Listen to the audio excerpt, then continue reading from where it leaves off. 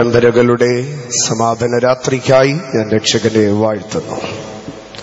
സുദീർഘമായ പ്രാർത്ഥനകളുടെയും അശ്രാന്തമായ പരിശ്രമങ്ങളുടെയും ഫലമായി ഈ മൂന്ന് രാത്രി സന്ധ്യാവേളകളിൽ മനോഹരമായ കൂടിവരവുകൾ ദൈവം നമുക്കൊരുക്കി തന്നല്ലോ. ഇതിന്റെ പിമ്പിൽ രാത്രികളെ പകലാക്കിയതും അധ്വാനങ്ങളെ ആനന്ദമാക്കിയതുമായ അനുഭവങ്ങൾ ഇതിന്റെ പിമ്പിലുണ്ട്. അർത്ഥം കൊണ്ടും ആരോഗ്യം കൊണ്ടും മനസ്സുകൊണ്ടും ശരീരം കൊണ്ടും ഇതിന്റെ പിമ്പിൽ അധ്വാനിച്ച ഓരോ പ്രിയപ്പെട്ടവരെയും ദൈവം അനുഗ്രഹിക്കട്ടെ എന്ന് ആത്മാർത്ഥമായി പ്രാർത്ഥിക്കുകയാണ്. ഈ സന്ധ്യാവേളകളിലെ ശബ്ദപ്രഘോഷണങ്ങളോടും മറ്റസൗകര്യങ്ങളോടുമൊക്കെയും യാതൊരു വിമുഖതയും കൂടാതെ സഹകരിക്കുകയും മറ്റെല്ലാവിധമായ സഹായ സഹകരണങ്ങളുടെ കരങ്ങൾ ഞങ്ങൾക്ക് അനുകൂലമായി നീട്ടുകയും ചെയ്ത എല്ലാ ദേശനിവാസികളോടും ഞങ്ങളുടെ ഹൃദ്യമായ നന്ദിയും ഈ സമയം അറിയിച്ചു കൊള്ളുകയാണ്. ഇന്ന് രാത്രികാലവും കർത്തൃസന്നിധിയിലാഗതരായിരിക്കുന്ന എല്ലാ പ്രിയപ്പെട്ടവർക്കും ചാരത്തും ദൂരത്തുമായി ഈ ശബ്ദസീമയിൽ ഞങ്ങളെ ശ്രവിക്കുന്ന എല്ലാ മാന്യ ശ്രോതാക്കൾക്കും കർത്താവും രക്ഷിതാവുമായ യേശുക്രിസ്തുവിന്റെ ധന്യതിരുനാമത്തിൽ ഞങ്ങളുടെ സ്നേഹവന്ദനങ്ങളെ അറിയിച്ചു കൊള്ളുന്നു. വളരെയേറെ പ്രാർത്ഥനകൾ ഇതിന്റെ പിമ്പിലുണ്ട്. പ്രതികൂലമായ കാലാവസ്ഥയും പരിതസ്ഥിതികളുമായി ഈ യോഗത്തിന്റെ മുൻദിനങ്ങൾ കടന്നുപോയിക്കൊണ്ടിരുന്നു. എന്നാൽ ദൈവത്തിന്റെ പരിശുദ്ധാത്മാവ് ഒരു തിരുവചനത്തെ ഓർപ്പിച്ചിരുന്നു. സഭാപ്രസംഗികളുടെ പുസ്തകം 11-ാം അധ്യായത്തിലേക്ക് കടന്നു വരുമ്പോൾ, കാറ്റിനെ വിചാരിക്കുന്നവൻ വിതയ്ക്കുകയില്ല, മേഘങ്ങളെ നോക്കുന്നവൻ കൊയ്യുകയുമില്ല. കാറ്റിനെ വിചാരിച്ചിരുന്നുവെങ്കിൽ ഈ ദിനരാത്രങ്ങൾ ഇവിടെ ഞങ്ങൾ വിതയ്ക്കുകയില്ലായിരുന്നു. പ്രതികൂലത്തിന്റെ ശബ്ദങ്ങൾക്ക് ഞങ്ങൾ ചെവി കൊടുത്തിരുന്നെങ്കിൽ ഇങ്ങനെ ഒരു കൂടിവരവ് ഞങ്ങൾ ഇവിടെ നടത്തുകയില്ലായിരുന്നു. പ്രതികൂലത്തിന്റെ കാറ്റുകളെയോ പ്രകൃതിയുടെ വിക്ഷോഭങ്ങളെയോ നോക്കിക്കൊണ്ടല്ല ഞങ്ങൾ ഈ കൂടിവരവുകൾ ഇവിടെ നടത്തുന്നത്. അതിലുപരിയായി പ്രപഞ്ചത്തിനും പ്രകൃതിക്കും മീതെ ഉന്നതനായിരിക്കുന്ന രക്ഷകന്റെ കൺകളിലേക്ക് ഞങ്ങളുടെ കണ്ണുകൾ ഉയർത്തിയതുകൊണ്ടും അവന്റെ വിരിയപ്പെട്ട ചിറകുകളിലേക്ക് ഞങ്ങളുടെ കണ്ണുകൾ ഉയർത്തിയതുകൊണ്ടുമാണ് ഇന്ന് രാത്രികാലവും സന്തോഷത്തോടെ ഈ കൂടിവരവിന്റെ സമാപന രാത്രിയിലും ഞങ്ങളായിരിക്കുന്നതെന്ന് നിറഞ്ഞ നന്ദിയോടെ തിരുസന്നിധിയിൽ ഉണർത്തിക്കൊള്ളട്ടെ. ഇതിന്റെ കൊയ്ത്തിനെ കുറിച്ചും ധൈര്യത്തോടുകൂടി പറയാം. മേഘങ്ങളെ നോക്കിയിട്ടല്ല ഞങ്ങൾ കൊയ്യുന്നത്. അപ്പത്തെ വെള്ളത്തിന്മേലെറിഞ്ഞാൽ ഏറിയ കാലങ്ങൾക്ക് ശേഷം അത് ലഭിക്കുമെന്നുള്ള ദൈവത്തിന്റെ വാഗ്ദത്തം പോലെ അയക്കപ്പെടുന്ന ദൈവത്തിന്റെ വചനം അതിന്റെ ഉദ്ദേശങ്ങളെ നിവർത്തിക്കുമെന്നുള്ള പൂർണ്ണ നിശ്ചയത്തോടുകൂടെ ഇന്ന് രാത്രിയിലെ വചനപ്രഘോഷണത്തിലേക്ക് കടക്കട്ടെ. ഇന്ന് രാത്രികാലം നമ്മുടെ ധ്യാനം ആരംഭിക്കുവാൻ തക്കവണ്ണം കഴിഞ്ഞ രാത്രികാലങ്ങളിൽ വായിച്ച അതേ തിരുവെഴുത്തിനെ നമുക്കൊരിക്കൽ കൂടെ വായിക്കാം. 36-ാം സങ്കീർത്തനം അതിന്റെ 7-ാം വാക്യം. ദൈവമേ, നിന്റെ ദയ എത്ര വിലയേറിയത്! മനുഷ്യപുത്രന്മാർ നിന്റെ ചിറകിൻ നിഴലിൽ ശരണം പ്രാപിക്കുന്നു. മനുഷ്യപുത്രന്മാർ നിന്റെ ചിറകിൻ നിഴലിൽ ശരണം പ്രാപിക്കും. ദൈവത്തിന്റെ ചിറകുകൾ എന്ന വിഷയത്തെയാണ് കഴിഞ്ഞ 2 രാത്രികാലങ്ങളിലും നാം ധ്യാനിച്ചത്. പ്രധാനമായി 1-ാം രാത്രിയിൽ ദൈവത്തിന്റെ ചിറകുകളുടെ സവിശേഷതകളെ നാം കണ്ടു. എന്നാൽ കഴിഞ്ഞ രാത്രികാലം ദൈവത്തിന്റെ ചിറകുകളെ കുറിച്ചുള്ള ദർശനത്തെ നാം കാണുകയുണ്ടായി. ദൈവത്തിന്റെ ചിറകുകളെ കുറിച്ചുള്ള ദർശനം നാം കാണുമ്പോൾ ആ ചിറകിന്റെ കീഴെ ഒരു മനുഷ്യ കരം ഉള്ളതായി നാം കണ്ടു. എന്താണ് ഒരു മനുഷ്യ കരം അവിടെ കാണുന്നതിന്റെ അർത്ഥം? പ്രവർത്തിക്കുവാൻ കഴിയുന്ന ഒരു കരം ആ ദൈവത്തിന്റെ ചിറകിൻ കീഴിലുണ്ട്. പ്രാർത്ഥനയ്ക്ക് മറുപടി തരുന്ന ഒരു കരം ആ ചിറകിന്റെ കീഴിലുണ്ട്. ആഹാബിന്റെ രഥങ്ങൾക്ക് മുൻപാകെ ഏലിയാവിനെ കൊണ്ടുപോയതുപോലെ അധികാരത്തിനും രാഷ്ട്രീയതയ്ക്കും സമ്പത്തിനും മുൻപായി ഒരു ദൈവ പൈതലിനെ വഴി നടത്തുവാൻ കഴിയുന്ന ദൈവകരങ്ങൾ അത് ദൈവത്തിന്റെ ചിറകിൻ കീഴിലുണ്ട്. സകല ജഡത്തിനും തൃപ്തി വരുത്തുവാൻ തക്കവണ്ണം നന്മകൾ സംഭരിച്ചു വെച്ചിരിക്കുന്ന തൃക്കൈയാണ് ആ ചിറകിന്റെ കീഴിലെ തിരുക്കരമെന്ന് കഴിഞ്ഞ രാത്രിയിൽ നാം കാണുകയുണ്ടായി. ആ കരം കൃപ പകരുന്ന കരമാകുന്നു എന്ന് നാം പഠിച്ചു. ആ ചിറകിന്റെ കീഴെ ഒരു മനുഷ്യ കരം നാം കണ്ടു. രണ്ടാമതായി ആ ചിറകിന്റെ ശബ്ദത്തിലേക്ക് നമ്മുടെ കാതോർക്കുമ്പോൾ ആ ചിറകിൽ 3 വിധ ശബ്ദങ്ങളെ നമുക്ക് കാണുവാൻ കഴിയും. ഒന്ന്, പെരുവെള്ളത്തിന്റെ വലിയ വെള്ളങ്ങളുടെ ഇരച്ചിൽ. 2, സർവശക്തന്റെ നാദം. 3, സൈന്യങ്ങളുടെ ആരവം. വെള്ളങ്ങൾ എന്നുള്ളത് ജാതികൾ, വംശങ്ങൾ, ഭാഷകൾ, പുരുഷാരത്തെ കാണിക്കുകയാകുന്നു. ആകയാൽ അത് കർത്താവായ യേശുക്രിസ്തുവിന്റെ ജഡപ്രത്യക്ഷത, മാനവരാശിയുടെ വീണ്ടെടുപ്പാകുന്നു. രണ്ടാമതായി ആ ചിറകിൽ നിന്നുളവായ ശബ്ദം സർവശക്തന്റെ നാദമാണ്. അത് യഹോവയുടെ സൈന്യങ്ങൾ വെളിപ്പെടുന്നതിനു മുൻപേ ഉണ്ടാകുന്ന മേഘനാഥമാണ്. അത് കർത്താവിന്റെ ഗംഭീരനാഥമാണ്. അത് സഭയുടെ ഉൽപ്രാപണമാണ്. യേശുക്രിസ്തുവിന്റെ രഹസ്യ പ്രത്യക്ഷതയാണ്. മൂന്നാമത്, ചിറകുകളിന്റെ ശബ്ദത്തിലേക്ക് ശ്രദ്ധിക്കുമ്പോൾ അത് സൈന്യങ്ങളുടെ ആരവമാണ്. അത് കർത്താവായ യേശുക്രിസ്തുവിന്റെ മഹത്വ പ്രത്യക്ഷതയാണ്. അത് യഹൂദന്റെ വീണ്ടെടുപ്പാണ് എന്ന് നാം പഠിക്കുകയുണ്ടായി. എന്നാൽ ഈ ദർശനത്തിന് സമാനമായ മറ്റൊരു ദർശനത്തെ നാം യെഹെസ്കേൽ പ്രവചനം 10-ാം അധ്യായത്തിൽ കണ്ടു. എന്നാൽ ആ ദർശനം ക്രിസ്തുവിന്റെ സാദൃശ്യമല്ല, അത് സഭയുടെ സാദൃശ്യമാകുന്നു എന്ന് നാം കണ്ടു. കാരണം ആ ചിറകുകളുടെ ദർശനത്തിലേക്ക് കടന്നു വരുമ്പോൾ ഒരു മുഖരൂപം വ്യത്യസ്തമാകുന്നു എന്ന് നാം കണ്ടു. ആ ചിറകുകളെ നാം 2 ഭാഗങ്ങളായി പഠിച്ചു. ഒന്ന്, വേർപാടിന്റെ പ്രാവിന്റെ ചിറകുകളും 2, ദൈവശക്തിയുടെ കഴുകിൻ ചിറകുകളും എന്ന്. ദൈവത്തിന് മഹത്വമുണ്ടാകട്ടെ. എന്നാൽ ആ ചിറകുകളിലേക്ക് നമ്മുടെ കണ്ണുകൾ ആ ദർശനത്തിലേക്ക് നമ്മുടെ കണ്ണുകൾ ഉയർത്തുമ്പോൾ ഒന്നാമത് കണ്ട ക്രിസ്തുവിന്റെ ദർശനത്തിന് സമാനമായി ഈ ദർശനത്തെ കാണുന്നു. ഇത് ദൈവസഭ ക്രിസ്തുവിന് അനുരൂപമായി രൂപാന്തരപ്പെടുന്നതാണ്. ഈ കെരൂബുകളുടെ മേൽ കടന്നു വന്നതായ തേജസ് യഹൂദന്റെ ഭ്രംശത്താൽ യെരൂശലേം ദൈവാലയത്തിൽ നിന്ന് ഉയർന്നു പൊങ്ങിയ, യെരൂശലേം ദേവാലയത്തിന്റെ ഉമ്മരപ്പടിയിൽ നിന്ന് ഉയർന്നു പൊങ്ങിയ തേജസ്സാണ് ഈ കെരൂബുകളുടെ മേൽ വന്നത് എന്ന് നാം കണ്ടു. യഹൂദന്റെ ഭ്രംശം ജാതികളുടെ നിരപ്പിനും അവന്റെ ലംഘനം ലോകത്തിന്റെ സമ്പത്തുമായി തീർന്നുവെന്ന് നാം കാണുകയുണ്ടായി. എന്നാൽ യഹൂദന്റെ ആലയത്തിൽ നിന്ന് ദൈവത്തിന്റെ തേജസ് ഘട്ടം ഘട്ടമായി കടന്നു പോകുന്നതിനെ നാം കണ്ടു. ഒന്നാമതായി ദൈവിക നിയമപ്രകാരം സീനായ് മലയിലെ കൽപ്പന പ്രകാരം മോശ പൊന്നുകൊണ്ട് അടുപ്പപണിയായി ഉണ്ടാക്കിയ കെരൂബുകളുടെ മീതെ നിന്ന്, കൃപാസനത്തിന്റെ മീതെ നിന്ന്, അന്തർമന്ദിരത്തിൽ നിന്ന് ദൈവത്തിന്റെ മഹത്വം ഉയർന്നു പൊങ്ങി. അത് ഉമ്മരപ്പടിയിലേക്ക് കടന്നു വന്നു. കാലാന്തരത്തിൽ ഉമ്മരപ്പടിയിൽ നിന്ന് ദൈവാലയത്തെ പൂർണ്ണമായും ആ മഹത്വം വിട്ടുപോയി. ഒരു ദൈവസഭയ്ക്ക്, ഒരു ദൈവ വിശ്വാസിയുടെ ഹൃദയത്തിന്റെ അന്തർമന്ദിരത്തിൽ ഒരു ദൈവമഹത്വം ഉണ്ടായിരിക്കണം. വ്യക്തിപരമായി ദൈവവുമായി ഒരു ബന്ധമുണ്ടായിരിക്കണം. അത് നഷ്ടപ്പെട്ടാൽ ചില കാലങ്ങൾക്ക് ശേഷം ആ ആലയത്തിൽ നിന്ന്, ആ വ്യക്തിയിൽ നിന്ന് പൂർണ്ണമായി ദൈവമഹത്വം നഷ്ടപ്പെട്ടു പോകുമെന്ന് നാം കാണുകയുണ്ടായി. ദൈവത്തിന് മഹത്വമുണ്ടാകട്ടെ. എന്നാൽ ഇതിനോട് സമാന്തരമായി മറ്റൊരു ദർശനം കൂടെ ഉണ്ട് എന്ന് കഴിഞ്ഞ രാത്രികാലങ്ങളിൽ ഓർപ്പിച്ചിരുന്നു.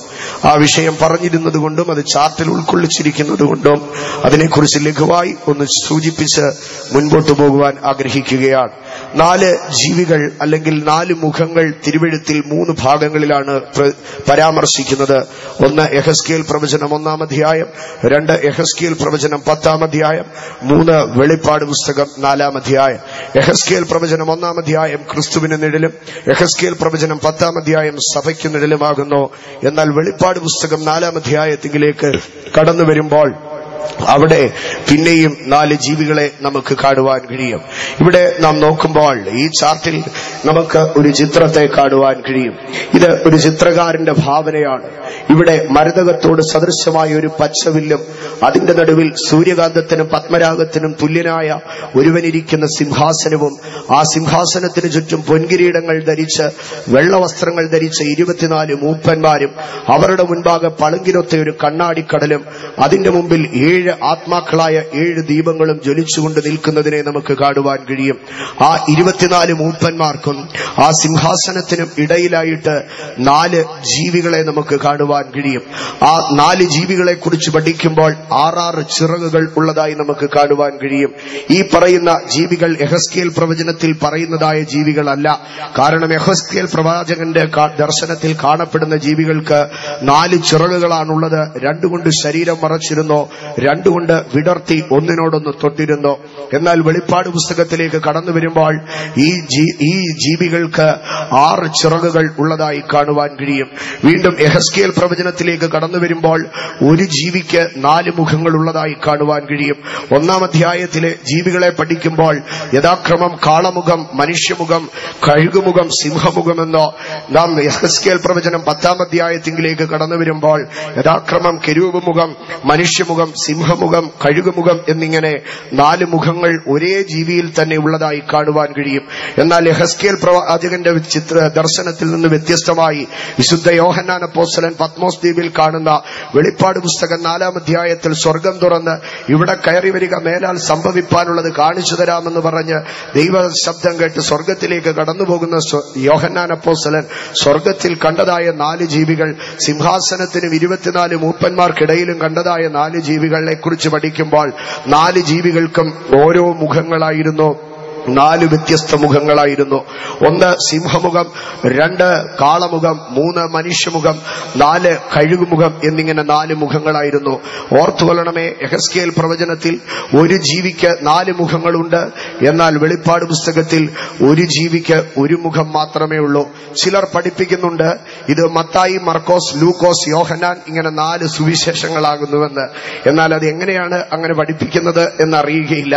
ഈ ദർശനത്തിലേക്ക് കടന്നു വരുമ്പോൾ ഇത് പുതിയ നിയമസഭയുമായി ബന്ധപ്പെട്ട ഒരു ദർശനമല്ല. നാം അവിടേക്ക് ശ്രദ്ധിക്കുമ്പോൾ ഒരു കണ്ണാടിക്കത്ത പളുങ്കുകടൽ കാണുവാൻ കഴിയും. അത് ഇസ്രായേലിന്റെ ദൈവാലയവുമായി ബന്ധപ്പെട്ടതാണ്. 7 ദീപങ്ങൾ അവിടെ ജ്വലിച്ചുകൊണ്ടിരിക്കുന്നത് കാണുവാൻ കഴിയും. അതും ഇസ്രായേലിന്റെ ദൈവാലയവുമായി ബന്ധപ്പെട്ടതാണ്. അപ്പോൾ തന്നെ അതിന് ആത്മീകമായ ചില മർമ്മങ്ങളും മറഞ്ഞിരിക്കുന്നത് കാണുവാൻ കഴിയും. ദൈവത്തിന് മഹത്വമുണ്ടാകട്ടെ. അതാരാകുന്നുവെന്ന് നാം ചിന്തിക്കുമ്പോൾ വെളിപ്പാട് പുസ്തകം 4-ാം അധ്യായം വിശുദ്ധന്മാരുടെ സ്ഥാനങ്ങളെ സ്വർഗത്തിൽ കാണിക്കുകയാണ്. നാം ഇവിടെ ഇതിന്റെ പ്രധാനമായ ഭാഗത്തിലേക്ക് തന്നെ നാം കടന്നു വരുമ്പോൾ നമുക്ക് കാണുവാൻ കഴിയും ആരായിരിക്കുന്നു ഈ ജീവികളെന്ന്.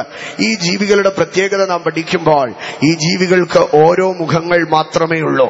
അതിൽ നിന്ന് നമുക്ക് ഗ്രഹിപ്പാൻ കഴിയും അവർ യെഹെസ്കേൽ പ്രവചനത്തിൽ കാണുന്ന ജീവികളുടെ പൂർണ്ണത ഉള്ളവരല്ല. അവർക്ക് ഓരോ മുഖങ്ങൾ മാത്രമേ ഉള്ളൂ. അതാരെക്കുറിച്ചാകുന്നു എന്ന് നാം ശ്രദ്ധിക്കുമ്പോൾ എബ്രായ ലേഖനം 11-ാം അധ്യായം അതിന്റെ 39-ാം വാക്യത്തിൽ ന്യായപ്രമാണ വിശുദ്ധന്മാരെ കുറിച്ച് പറയുമ്പോൾ പറയുന്നു, അവർ നമ്മെ കൂടാതെ രക്ഷാപൂർത്തി പ്രാപിച്ചില്ല. രക്ഷാപൂർത്തി പ്രാപിക്കാതിരുന്നതായ, രക്ഷ കൊണ്ടുള്ള പൂർത്തീകരണം പ്രാപിക്കാതിരുന്ന ഒരു സമൂഹമുണ്ട്. അത് ന്യായപ്രമാണ വിശുദ്ധന്മാരാ. ആകയാലാകുന്നു അവരുടെ പൗരോഹിത്യത്തെ കുറിച്ച് എബ്രായ ലേഖനത്തിൽ പറയുകയാണ്, ലേവ്യ പൗരോഹിത്യത്താൽ സമ്പൂർണത വന്നു എങ്കിലെന്ന്. ആകയാൽ പഴയ നിയമത്തിൽ പൗരോഹിത്യം കൊണ്ട് സമ്പൂർണത വന്നിരുന്നില്ല. മാത്രമല്ല പഴയ നിയമ ന്യായപ്രമാണം എന്ന് പറയുന്ന മോശയിക ന്യായപ്രമാണത്തെ കുറിച്ച് പറയുമ്പോൾ യേശു കർത്താവ് പറയുന്നു, ഞാൻ ന്യായപ്രമാണത്തെയോ പ്രവാചകന്മാരെയോ നീക്കുവാനല്ല, അവയെ നിവർത്തിക്കുവാൻ പൂർത്തീകരിപ്പാൻ അത്രയോ വന്നിരിക്കുന്നത്. ആകയാൽ ന്യായപ്രമാണ കാലഘട്ടത്തിൽ ന്യായപ്രമാണം തികവ് പ്രാപിച്ചിരുന്നില്ല. ന്യായപ്രമാണം തികവ് പ്രാപിച്ചിരുന്നില്ല, പൗരോഹിത്യം തികവ് പ്രാപിച്ചിരുന്നില്ല. അക്കാലത്തെ വിശുദ്ധന്മാരും ഈ 4 ജീവികളുടെ 4 മുഖങ്ങളുടെ പൂർണ്ണത അവർ പ്രാപിച്ചില്ല എന്ന് കാണുവാൻ കഴിയും. ചിലർ പറയുന്നുണ്ട് ഇത് ദൂതന്മാരാകുന്നു എന്ന് പറയുന്നുണ്ട്. ദൂതന്മാരെന്ന് പറയുവാൻ കഴിയുകയില്ല. ആ അധ്യായത്തിന്റെ തുടർഭാഗങ്ങൾ നാം വായിക്കുമ്പോൾ നമുക്ക് കാണുവാൻ, അതിന്റെ 5-ാം അധ്യായത്തിലേക്ക് വരുമ്പോൾ കാണുവാൻ കഴിയും, ദൂതന്മാരുടെ ഒരു ശബ്ദം അതിന്റെ പിറകിൽ കേട്ടു എന്ന് നമുക്ക് കാണുവാൻ കഴിയും. ദൂതന്മാരൊരിക്കലും ഈ മൂപ്പന്മാർക്ക് സിംഹാസനത്തോട് ചേർന്ന് വരികയില്ല. ഈ ജീവികളെ കുറിച്ച് പറയുന്നത് അവർ സിംഹാസനത്തിലും സിംഹാസനത്തിന് ചുറ്റും ഉണ്ട് എന്നാണ് പറയുന്നത്. എന്നാൽ ഇതിനേക്കാൾ വിശദമായി നമുക്കൊരു വേദഭാഗത്തിലേക്ക് കടന്നു വരുമ്പോൾ ഇത് പഴയ നിയമ വിശുദ്ധന്മാരാകുന്നുവെന്ന് നമുക്ക് കാണുവാൻ കഴിയും. ഭക്തനായ ദാവീദ് തന്റെ മുൻഗാമിയായ ശൗലും യോനാഥാനും ഗിൽബോവ പർവ്വതത്തിൽ കൊല്ലപ്പെട്ട ദിനത്തിൽ അവരെക്കുറിച്ച് വിലാപം പാടിയപ്പോൾ അവരെക്കുറിച്ച് പാടിയ വിലാപ ഗീതത്തിൽ ശമൂവേലിന്റെ 2-ാം പുസ്തകം 1-ാം അധ്യായം 23-ാം വാക്യത്തിലേക്ക് കടന്നു വരുമ്പോൾ അവിടെ ദാവീദ് ദാവീദ് യോനാഥാനെയും ശൗലിനെയും കുറിച്ച് പറയുകയാണ്, ശൗലേ, യോനാഥാനെ, നിങ്ങൾ എത്രയോ ശക്തരായിരുന്നോ. അവരെ ഓരോരുത്തരെയും കുറിച്ച് പറയുകയാണ്, നിങ്ങൾ കഴുകനേക്കാൾ വേഗമുള്ളവരായിരുന്നോ, നിങ്ങൾ സിംഹത്തെക്കാൾ വീര്യവാന്മാരായിരുന്നോ. ആകയാൽ ന്യായപ്രമാണ വിശുദ്ധന്മാരെ നാം നോക്കുമ്പോൾ അവർക്ക് ഒരു ഗുണമുള്ളതായി കാണുവാൻ കഴിയും. ദാവീദ് പറയുകയാണ്, നിന്നെ കണ്ടാൽ കഴുകനെ പോലെ ഇരിക്കും, നിന്നെ കണ്ടാൽ സിംഹത്തെ പോലെ ഇരിക്കും.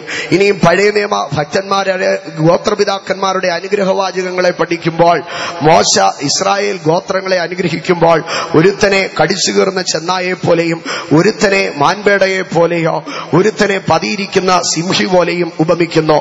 എന്നാൽ ഒരു മുഖം മാത്രമേ ഓരോരുത്തർക്കും നൽകുവാൻ കഴിയുന്നുള്ളൂ. ആകയാൽ ന്യായപ്രമാണത്തിലെ വിശുദ്ധന്മാരാണ് ഈ സിംഹാസനത്തിലും ചുറ്റിലുമായി കാണപ്പെടുന്ന 6 ചിറകുകളുള്ള ഓരോ മുഖങ്ങളുള്ള 4 ജീവികൾ എന്ന് നമുക്ക് കാണുവാൻ കഴിയും.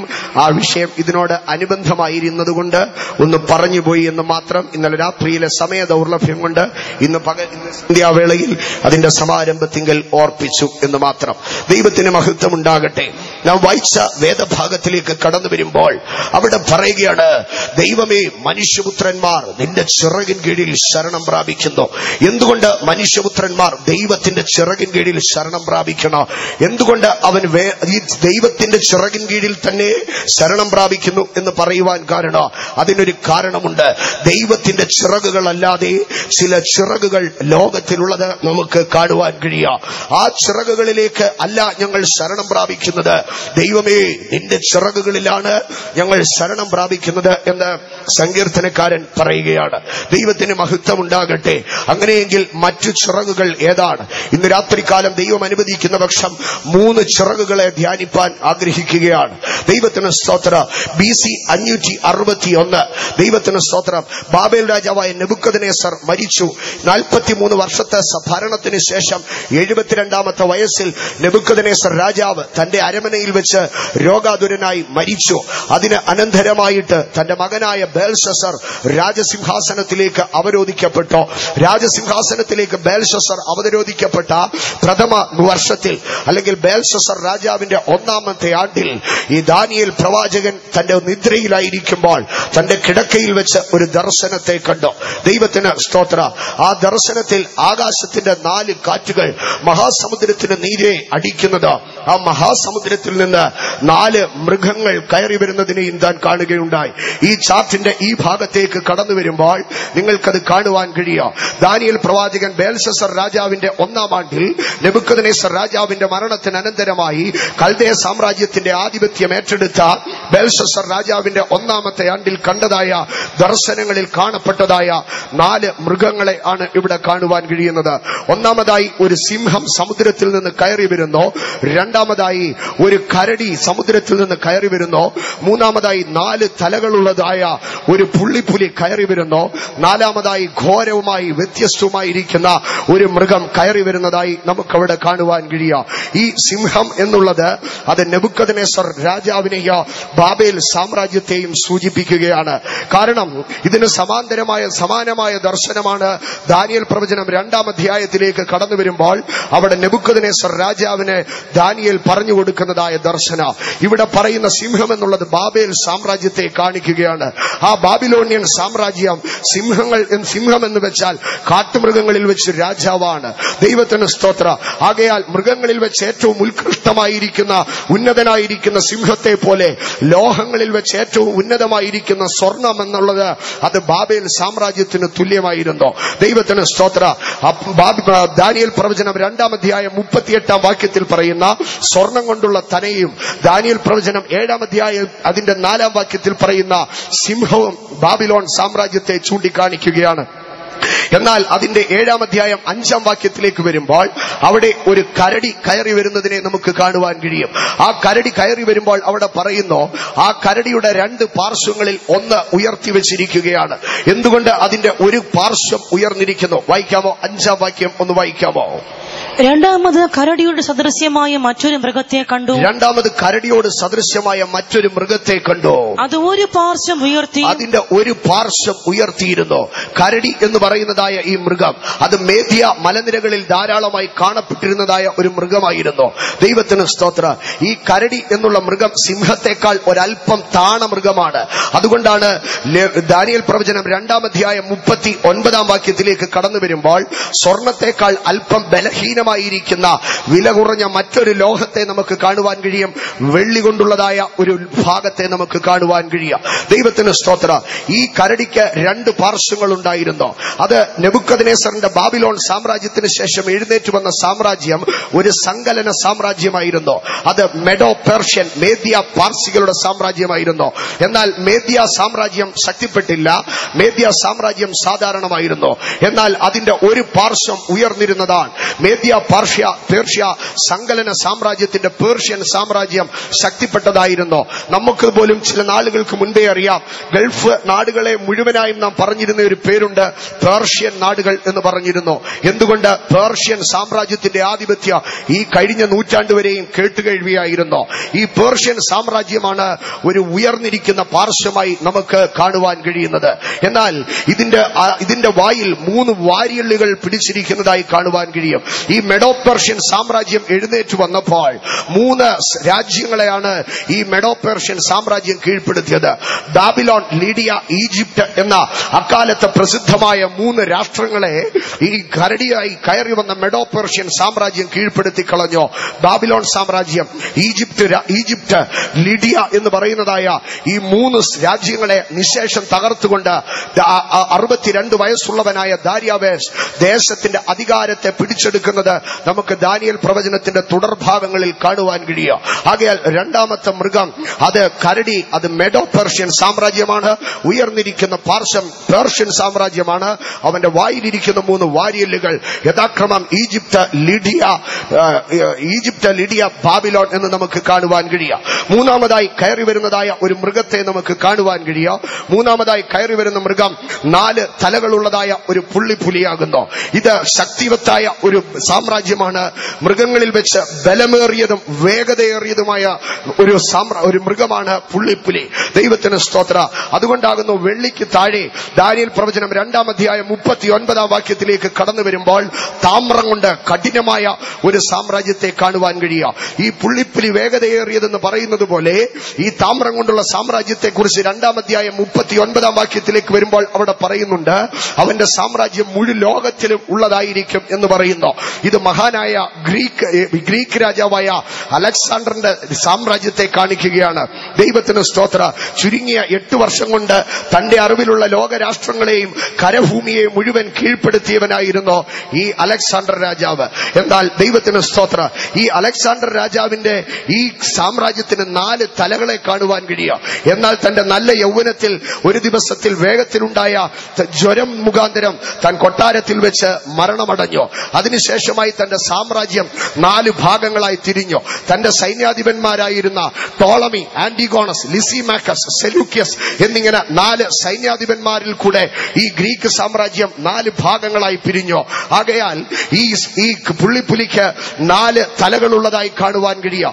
ദാനിയേൽ പ്രവാചകൻ ഊലായി നദീതീരത്ത് ദർശനം കാണുമ്പോൾ കോലാട്ടുകൊച്ചന്റെ 4 കൊമ്പുകളെ കാണുവാൻ കഴിയുക. ആ 4 കൊമ്പുകളും യഥാക്രമം ടോളമി, ആന്റിഗോണസ്, ലിസിമാക്കസ്, സെലൂക്യസ് എന്നാണ്. എന്നാൽ പിൽക്കാല ചരിത്രം പഠിക്കുമ്പോൾ ആന്റിഗോണസും ലിസിമാക്കസും ബലഹീനപ്പെട്ടു. പിൽക്കാലത്ത് സാമ്രാജ്യങ്ങൾ 2 ഭാഗമായി തിരിഞ്ഞു. അതാണ് നമ്മുടെ സ്കൂൾ പാഠങ്ങളിലൊക്കെ പഠിക്കാറുണ്ട്. ടോളമിക് എംപയർ എന്നോ സെലൂസൈഡ് എംപയർ എന്ന് നാം പഠിക്കാറുണ്ട്. ഈ ടോളമിക് എംപയറോ സെലൂസൈഡ് എംപയറോ ഈ പുള്ളിപ്പുലിയിൽ നിന്ന് കയറി വന്നതാണ്. അടുത്തതായി നമുക്ക് കാണുവാൻ കഴിയുന്നത് ഘോരവും വ്യത്യസ്തവുമായിരിക്കുന്ന ഒരു മഹാമൃഗം സമുദ്രത്തിൽ നിന്ന് കയറി വരുന്നു. അവന്റെ തലയിൽ 10 കൊമ്പുകളുള്ളതായി നമുക്ക് കാണുവാൻ കഴിയുക. ദൈവത്തിന് മഹത്വം ഉണ്ടാകട്ടെ.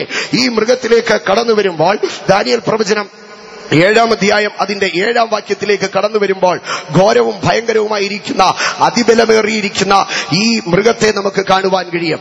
ഈ മൃഗത്തെയാകുന്നു ദാനിയേൽ പ്രവാചകന്റെ പുസ്തകം 2-ാം അധ്യായത്തിലേക്ക് കടന്നു വരുമ്പോൾ അതിന്റെ 40-ാം വാക്യത്തിൽ പറയുന്ന ഇരുമ്പ് കൊണ്ടുള്ള കാല് എന്ന് നമുക്ക് കാണുവാൻ കഴിയും. അതിന് ഉദാഹരണമായി അതിന്റെ യഥാർത്ഥതയിലേക്ക് നിങ്ങളെ വിരൽ ചൂണ്ടിക്കൊള്ളട്ടെ. ഈ 7-ാം അധ്യായം 7-ാം വാക്യത്തിലേക്ക് വരുമ്പോൾ ഘോരമായിരിക്കുന്ന വ്യത്യസ്തമായിരിക്കുന്ന അതിബലമേറിയിരിക്കുന്ന മഹാമൃഗത്തിന്റെ പല്ലുകളെ ശ്രദ്ധിച്ചാൽ ആ പല്ലുകൾ ഇരുമ്പ് പല്ലുകളാണ്. ആ പല്ലുകളുടെ ബലമേറിയ ഇരുമ്പ് കൊണ്ട് തന്നെയാണ് ദാനിയേൽ പ്രവാചകന്റെ 2-ാം അധ്യായത്തിൽ പറയുന്നതായ കാലുകൾ സൃഷ്ടിക്കപ്പെട്ടിരിക്കുന്നത് ഇരുമ്പ് എന്ന് നമുക്ക് കാണുവാൻ കഴിയുക. ഇനിയും ഈ ദാനിയേൽ പ്രവാചകന്റെ 2-ാം അധ്യായത്തിൽ പറയുന്നതായ ദർശനം അവസാനിക്കുമ്പോൾ ഒരു കല്ല് വന്ന് അതിൽ ഇടിക്കുന്നത് ആ സാമ്രാജ്യങ്ങൾ തകർക്കപ്പെടുന്നതുമാണ്. ഇതുപോലെ 7-ാം അധ്യായത്തിന്റെ അധ്യായത്തിലെ ദർശനത്തിന് 2 ഭാഗങ്ങളുണ്ട്. ഒന്ന് 4 മൃഗങ്ങളുടെ ദർശനം, രണ്ടാമതായി അഗ്നി നദി ഒഴുകുന്നു, 10,000 ശുശ്രൂഷ ചെയ്യുന്നു, അതിന്റെ നടുവിൽ പുരാതനനായവൻ ഇരിക്കുന്നു, അവന്റെ അരികിലേക്ക് അത്യുന്നതനായവൻ കടന്നു വരുന്നതായ ദർശനത്തിന്റെ 2-ാം ഭാഗമുണ്ട്. ആ ദർശനത്തിന്റെ 2-ാം ഭാഗത്തിലേക്ക് കടക്കുന്നതിന് മുന്നമേ ദാനിയേൽ പ്രവചനം 7-ാം അധ്യായത്തിന്റെ 1-ാമത്തെ ഖണ്ഡിക അവസാനിക്കുമ്പോൾ അതിന്റെ 9-ാം വാക്യത്തിലാണെന്ന് തോന്നുന്നു, അവിടെ ദാനിയേൽ പ്രവാചകൻ പറയുന്നത് സിംഹാസനങ്ങൾ തകർക്കപ്പെടുന്നത് വരെ ഞാൻ നോക്കിക്കൊണ്ടിരുന്നു. ആണോ? ഒന്ന് വായിക്കാമോ? സിംഹാസനങ്ങൾ തകർക്കപ്പെടുന്നത് വരെ നോക്കിക്കൊണ്ടിരുന്നു.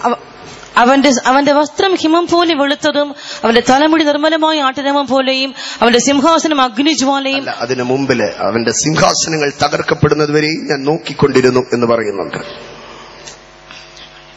9-ാം വാക്യമല്ലേ?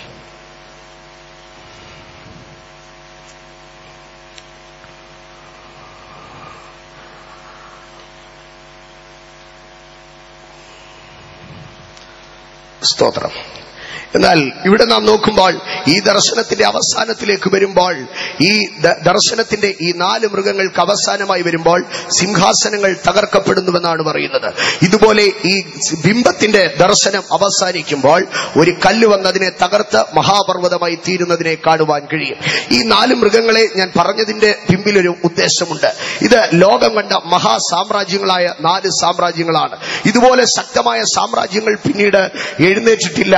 എന്നാൽ ഈ റോമ സാമ്രാജ്യം എന്ന് വിളിക്കപ്പെടുന്ന ഈ വ്യത്യസ്തവും അതിബലമേറിയതുമായ ഈ മൃഗത്തിന്റെ തലയിൽ 10 കൊമ്പുകളുണ്ട്. ആ 10 കൊമ്പുകൾ ഇതുവരെ വെളിപ്പെട്ടു വന്നിട്ടില്ല.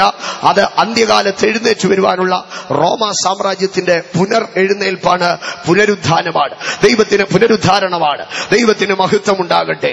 എന്നാൽ ഈ മൃഗങ്ങളിലേക്ക് കടന്നു വരുമ്പോൾ ഇതിൽ 1-ാമത്തെ മൃഗമായിരിക്കുന്ന സിംഹത്തിന്റെ ചുമലിൽ 2 ചിറകുകളെ കാണുവാൻ കഴിയുക. അത് കഴുകന്റെ ചിറകുകളാണ്. സിംഹത്തിന്റെ ശരീരവും കഴുകന്റെ ചിറകുകളോ അതിനുള്ളതായി നമുക്ക് കാണുവാൻ കഴിയുക. ഒരു ഭാഗത്ത് നാം പഠിക്കുമ്പോൾ സിംഹം എന്നുള്ളത് മൃഗങ്ങളുടെ രാജാവാണ്, കഴുകൻ എന്നുള്ളത് പക്ഷികളുടെ രാജാവാണ്. ആകയാൽ ആകാശത്തിലും ഭൂമിയിലും ഈ നെബൂഖദ്നേസറിന്റെ ബാബേൽ സാമ്രാജ്യം പോലെ മറ്റൊരു സാമ്രാജ്യമേ ഇല്ലായിരുന്നു. അവൻ പക്ഷികളുടെ രാജാവായ കഴുകന് തുല്യനായിരുന്നു, അവൻ മൃഗങ്ങളുടെ രാജാവായ സിംഹത്തിന് തുല്യനായിരുന്നു. അടുത്തതായി 3-ാമത്തെ മൃഗത്തിലേക്ക് കടന്നു വരുമ്പോൾ ആ പുള്ളിപ്പുലിയുടെ മുതുകിൽ 4 ചിറകുകൾ ഉള്ളതിനായി കാണുവാൻ കഴിയുക. ആ പുള്ളിപ്പുലിയുടെ മുതുകിൽ 4 ചിറകുകൾ ഉണ്ടായിരുന്നു. അത് ഫൗൾസ് വിങ്സ് എന്നാണ്. അത് ഒരിക്കലും ഒരു കഴുകന്റെ ചിറകുകളായിരുന്നില്ല, സാധാരണ പക്ഷികളുടെ ചിറകുകളായിരുന്നു അതിന്റെ മുതുകിൽ ഉണ്ടായിരുന്നത്. ആകയാൽ അത് ശക്തിയേറിയ കൽദയ സാമ്രാജ്യത്തെ പോലെ ഉന്നതമായിരുന്നില്ല. പക്ഷേ കൽദയ സാമ്രാജ്യത്തിന് 2 ചിറകെ ഉണ്ടായിരുന്നുള്ളെങ്കിൽ ഈ ഗ്രീക്ക് സാമ്രാജ്യത്തിന് 4 ചിറകുകൾ ഉണ്ടായിരുന്നു. വേഗത ഇരട്ടിയായിരുന്നു.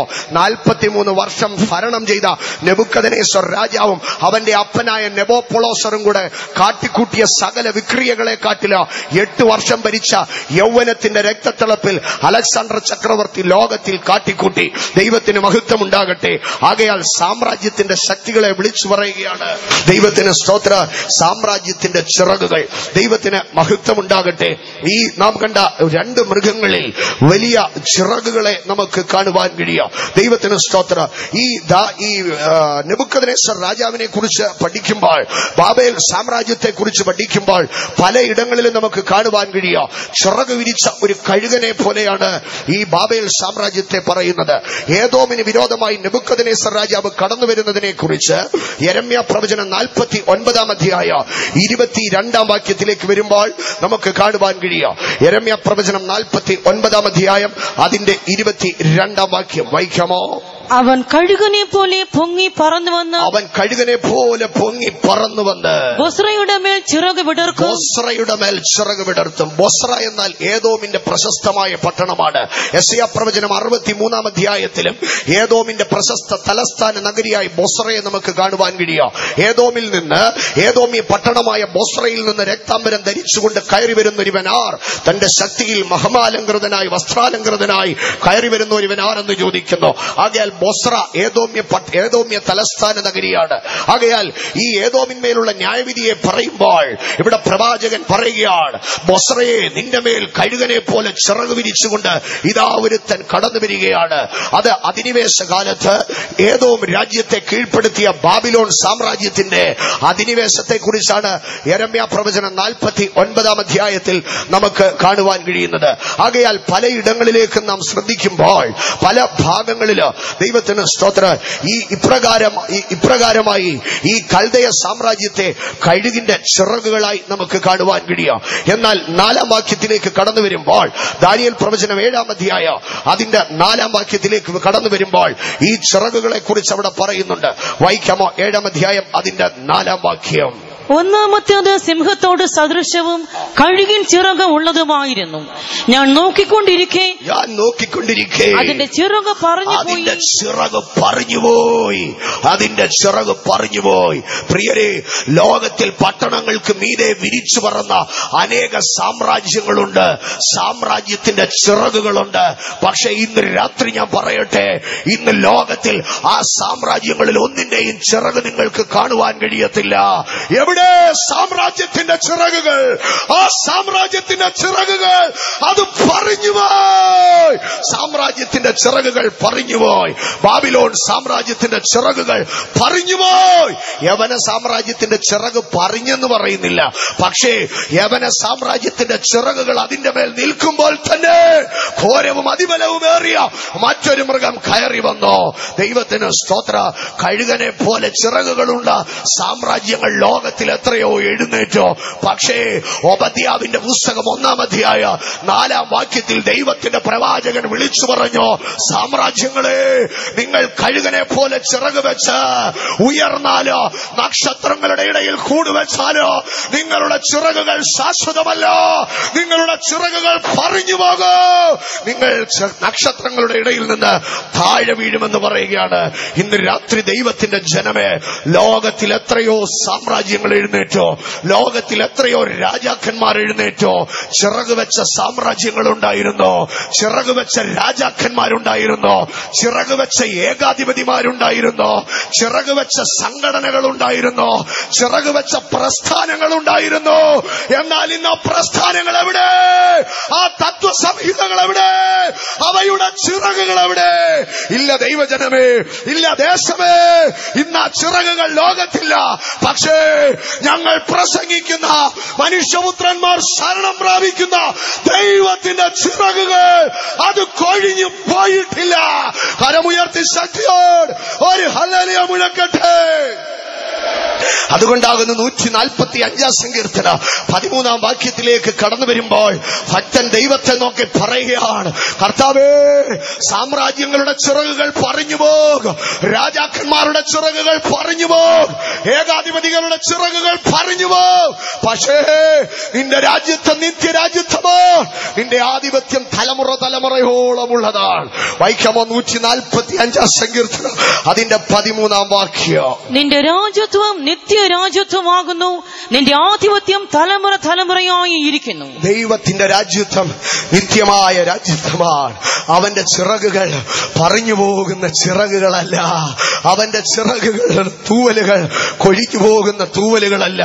ഇന്ന് രാത്രി ദൈവത്തിന്റെ പൈതലേ, നിന്നെ മറയ്ക്കുന്ന ദൈവത്തിന്റെ തൂവലുകൾ അത് കൊഴിയുന്ന തൂവലുകളല്ല. നീ ആശ്രയിക്കുന്ന ദൈവത്തിന്റെ ചിറകുകൾ അത് പറയുന്ന ചിറകുകളല്ല. ലോകത്തിൽ എത്രയോ സാമ്രാജ്യങ്ങളുണ്ടായിരുന്നു. ദൈവത്തിന് സ്തോത്ര. ഏതാണ്ട് 33 കോടി സ്ക്വയർ കിലോമീറ്റർ ചുറ്റളവിൽ ലോകത്തെ കീഴടക്കി വെച്ചിരുന്ന സാമ്രാജ്യമാണ് ബ്രിട്ടന്റെ സാമ്രാജ്യം. സൂര്യൻ അസ്തമിക്കാത്ത നാടെന്നാണ് പറയുന്നത്. ഭൂപടത്തിൽ ഏതാണ്ട് 4/1 ഭാഗമോ ബ്രിട്ടന്റെ കൊടികുത്തിയ ഗ്രാമങ്ങളായിരുന്നു. ദൈവത്തിന് സ്തോത്ര. ഒരു കാലത്ത് ബ്രിട്ടൻ ഭൂപടത്തിൽ തന്റെ ഭൂപ്രദേശങ്ങൾക്കെല്ലാം കൂടെ ഒരു പിങ്ക് നിറം കൊടുത്തു. ദൈവത്തിന് സ്തോത്ര. ഭൂപടത്തിൽ 4/1 പിങ്ക് നിറമായിരുന്നു. ദൈവത്തിന് മഹത്വം ഉണ്ടാകട്ടെ. ആകയാൽ ബ്രിട്ടന്റെ കാലുകുത്താത്ത ബ്രിട്ടന്റെ സാമ്രാജ്യ ഭൂതലത്തിന്റെ വൻകരകൾ മുഴുവൻ കീഴടക്കിക്കൊണ്ടിരുന്നു. 22 രാഷ്ട്രങ്ങൾ ഈ ബ്രിട്ടന്റെ കാൽപാദത്തിങ്കിൽ ഉണ്ടായിരുന്നു. 1947 വരെ ഇന്ത്യയും ബ്രിട്ടന്റെ കാൽ കീഴായിരുന്നു.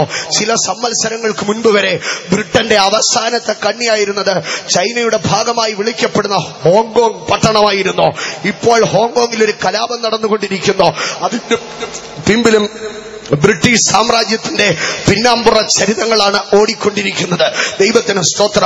33 കോടി ചതുരശ്ര കിലോമീറ്റർ ചുറ്റളവിൽ 22 രാഷ്ട്രങ്ങളെ ഭരണം ചെയ്തുകൊണ്ടിരുന്ന ഒരു സാമ്രാജ്യമായിരുന്നു ബ്രിട്ടന്റെ സാമ്രാജ്യം. എന്നാൽ ബ്രിട്ടന്റെ സൂര്യൻ അസ്തമിച്ചുപോയി. ബ്രിട്ടന്റെ മഹത്വം കൊടിയിറങ്ങി.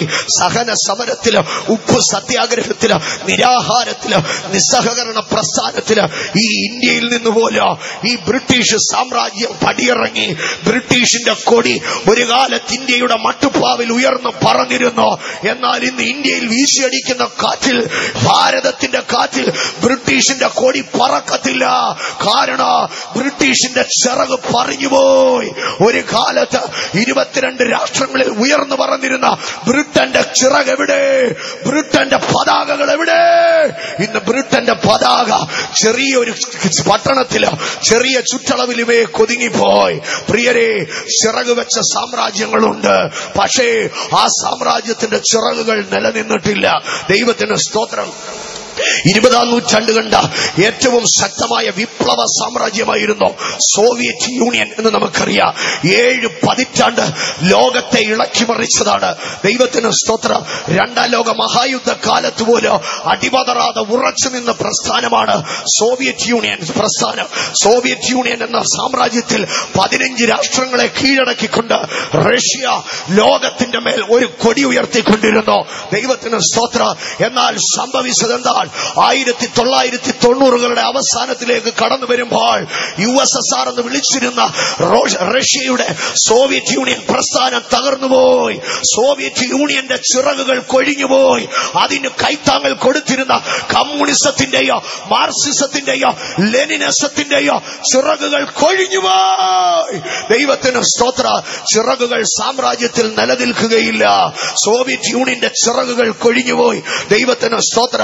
3-4 നൂറ്റാണ്ടുകളോളം 16, 17, 18, 19 ഇങ്ങനെ 4 നൂറ്റാണ്ടുകൾ ലോകത്തെ കീഴടക്കി വെച്ചിരുന്ന സാമ്രാജ്യം, പ്രത്യേകിച്ച് ഭാരതത്തിലൊക്കെയോ അതിശക്തമായ സാമ്രാജ്യമായിരുന്നു മുഗൾ സാമ്രാജ്യം. ഹുമയൂൺ, ബാബർ, അക്ബർ തുടങ്ങിയതായ മഹാരഥന്മാർ ഭരിച്ചിരുന്ന സാമ്രാജ്യം. തന്റെ സ്വന്തം ഭാര്യയ്ക്ക് വേണ്ടി വെങ്കൽ മാർബിൾ കൊണ്ട് വലിയൊരു മണിസൗധം തീർത്ത് അതുപോലെ മറ്റൊന്നുണ്ടാക്കാതിരിക്കാൻ ആ ശില്പിയെ കൊന്നുകളഞ്ഞ ഷാജഹാന്റെ സാമ്രാജ്യം ഒരു കാലത്ത് ഭാരതവും പ്രാന്തപ്രദേശങ്ങളും മുഗൾ സാമ്രാജ്യത്തിന്റെ ബലത്തിന്റെ കീഴിൽ എരിഞ്ഞമർന്നിരുന്നു. എന്നാൽ ഇന്ന് മുഗൾ രാജാക്കന്മാരുടെ കൊട്ടാരങ്ങൾ കാഴ്ച ബംഗ്ലാവുകളായി പോയി. ദൈവത്തിന് സ്തോത്ര. മുഗൾ രാജാക്കന്മാരുടെ അരമനകൾ ഇന്ന് പുരാവസ്തു മ്യൂസിയങ്ങളായി പോയി. എന്തുകൊണ്ട്? ദൈവത്തിന്റെ ജനമേ, മുഗൾ സാമ്രാജ്യത്തിന്റെ ചിറകുകൾ കൊഴിഞ്ഞുപോയി. മുഗൾ സാമ്രാജ്യത്തിന്റെ ചിറകുകൾ കൊഴിഞ്ഞുപോയി. എന്നാൽ അന്നും ഇന്നോ കൊഴിയാത്ത ഒരു ചിറകുണ്ട്, പൊഴിയാത്ത ഒരു തൂവലുണ്ട്. അത് രക്ഷകന്റെ ചിറകാണ്. ഇന്ന് രാത്രി നന്ദിയുള്ള ദൈവജന, സാമ്രാജ്യങ്ങളുടെ ചിറകുകൾ കൊഴിഞ്ഞാൽ എന്റെ ദൈവത്തിന്റെ ചിറക് കൊഴിയത്തില്ല. മാറ്റമില്ലാത്തൊരു ചിറകാണത്. ഉറപ്പോടെ കരം കരമുയർത്തിയൊരു ഹല്ലേലൂയ മുഴക്കട്ടെ. ദൈവത്തിന് സ്തോത്ര.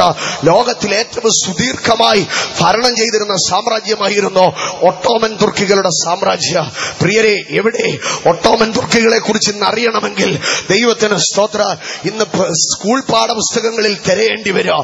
ദൈവത്തിന് സ്തോത്ര 20-ാം നൂറ്റാണ്ടിലെ പല സാമ്രാജ്യങ്ങളെയും കുറിച്ച് അറിയണമെങ്കിൽ പാർട്ടി ഓഫീസുകളുടെ ചില്ലുകൂടുകളിൽ തിരയേണ്ടി വരും. കാരണം അവയുടെയൊക്കെ ചിറകുകൾ കൊഴിഞ്ഞുപോയി. ദൈവത്തിന് മഹത്വമുണ്ടാകും. ഈ ചാർട്ടിന്റെ താഴ്ഭാഗത്തിലേക്ക് കടന്നു വരുമ്പോൾ ഈ ചാർട്ടിന്റെ താഴ്ഭാഗത്ത് ചില ലോകം കണ്ട മഹാരഥന്മാരെ നിങ്ങൾക്ക് കാണുവാൻ കഴിയും. ഹിറ്റ്ലർ നാസിസത്തിന്റെ നേതാവാണ്. മുസോളിനി ഫാസിസത്തിന്റെ നേതാവാണ്. സ്റ്റാലിൻ കമ്മ്യൂണിസത്തിന് ഊടുംപാവും പകർന്ന സ്റ്റാലിനിസത്തിന്റെ നേതാവാണ്. കുവൈറ്റ് ഗൾഫ് മേഖലയെ മുഴുവൻ തന്റെ കൈപ്പിടിയിൽ ഒതുക്കുവാൻ തക്കവണ്ണം മഹാരഥ യാത്ര നടത്തുവാൻ തുനിഞ്ഞ സദാം ഹുസൈനെ നിങ്ങൾക്ക് അവിടെ കാണുവാൻ കഴിയും. ലിബിയയെ ലോകത്തിൽ ഒന്നാമതെത്തിക്കുമെന്ന് പറഞ്ഞ മുഹമ്മദ് ഗദാഫിയെ നിങ്ങൾക്ക് കാണുവാൻ കഴിയും. ലോകത്തിൽ ചിറക് വെച്ച് പറന്ന ഏകാധിപതിമാരുടെ മുഖങ്ങളാണ് ഇവിടെ നിങ്ങൾക്ക് കാണുവാൻ കഴിയുന്നത്. എന്നാൽ അവരുടെയൊക്കെ ജീവിതാന്ത്യം എങ്ങനെയായിരുന്നുവെന്നൊന്ന് അറിഞ്ഞുകൊള്ളണോ? ദൈവത്തിന് സ്തോത്ര. ഈ ഭൂമിയുടെ ഉന്നതങ്ങളിലേക്ക് അവർ പറന്നു പൊങ്ങി. ലോകത്തിന്റെ ഉന്നതങ്ങളിലേക്ക് ഈ ഏകാധിപതിമാർ പറന്നു പൊങ്ങി.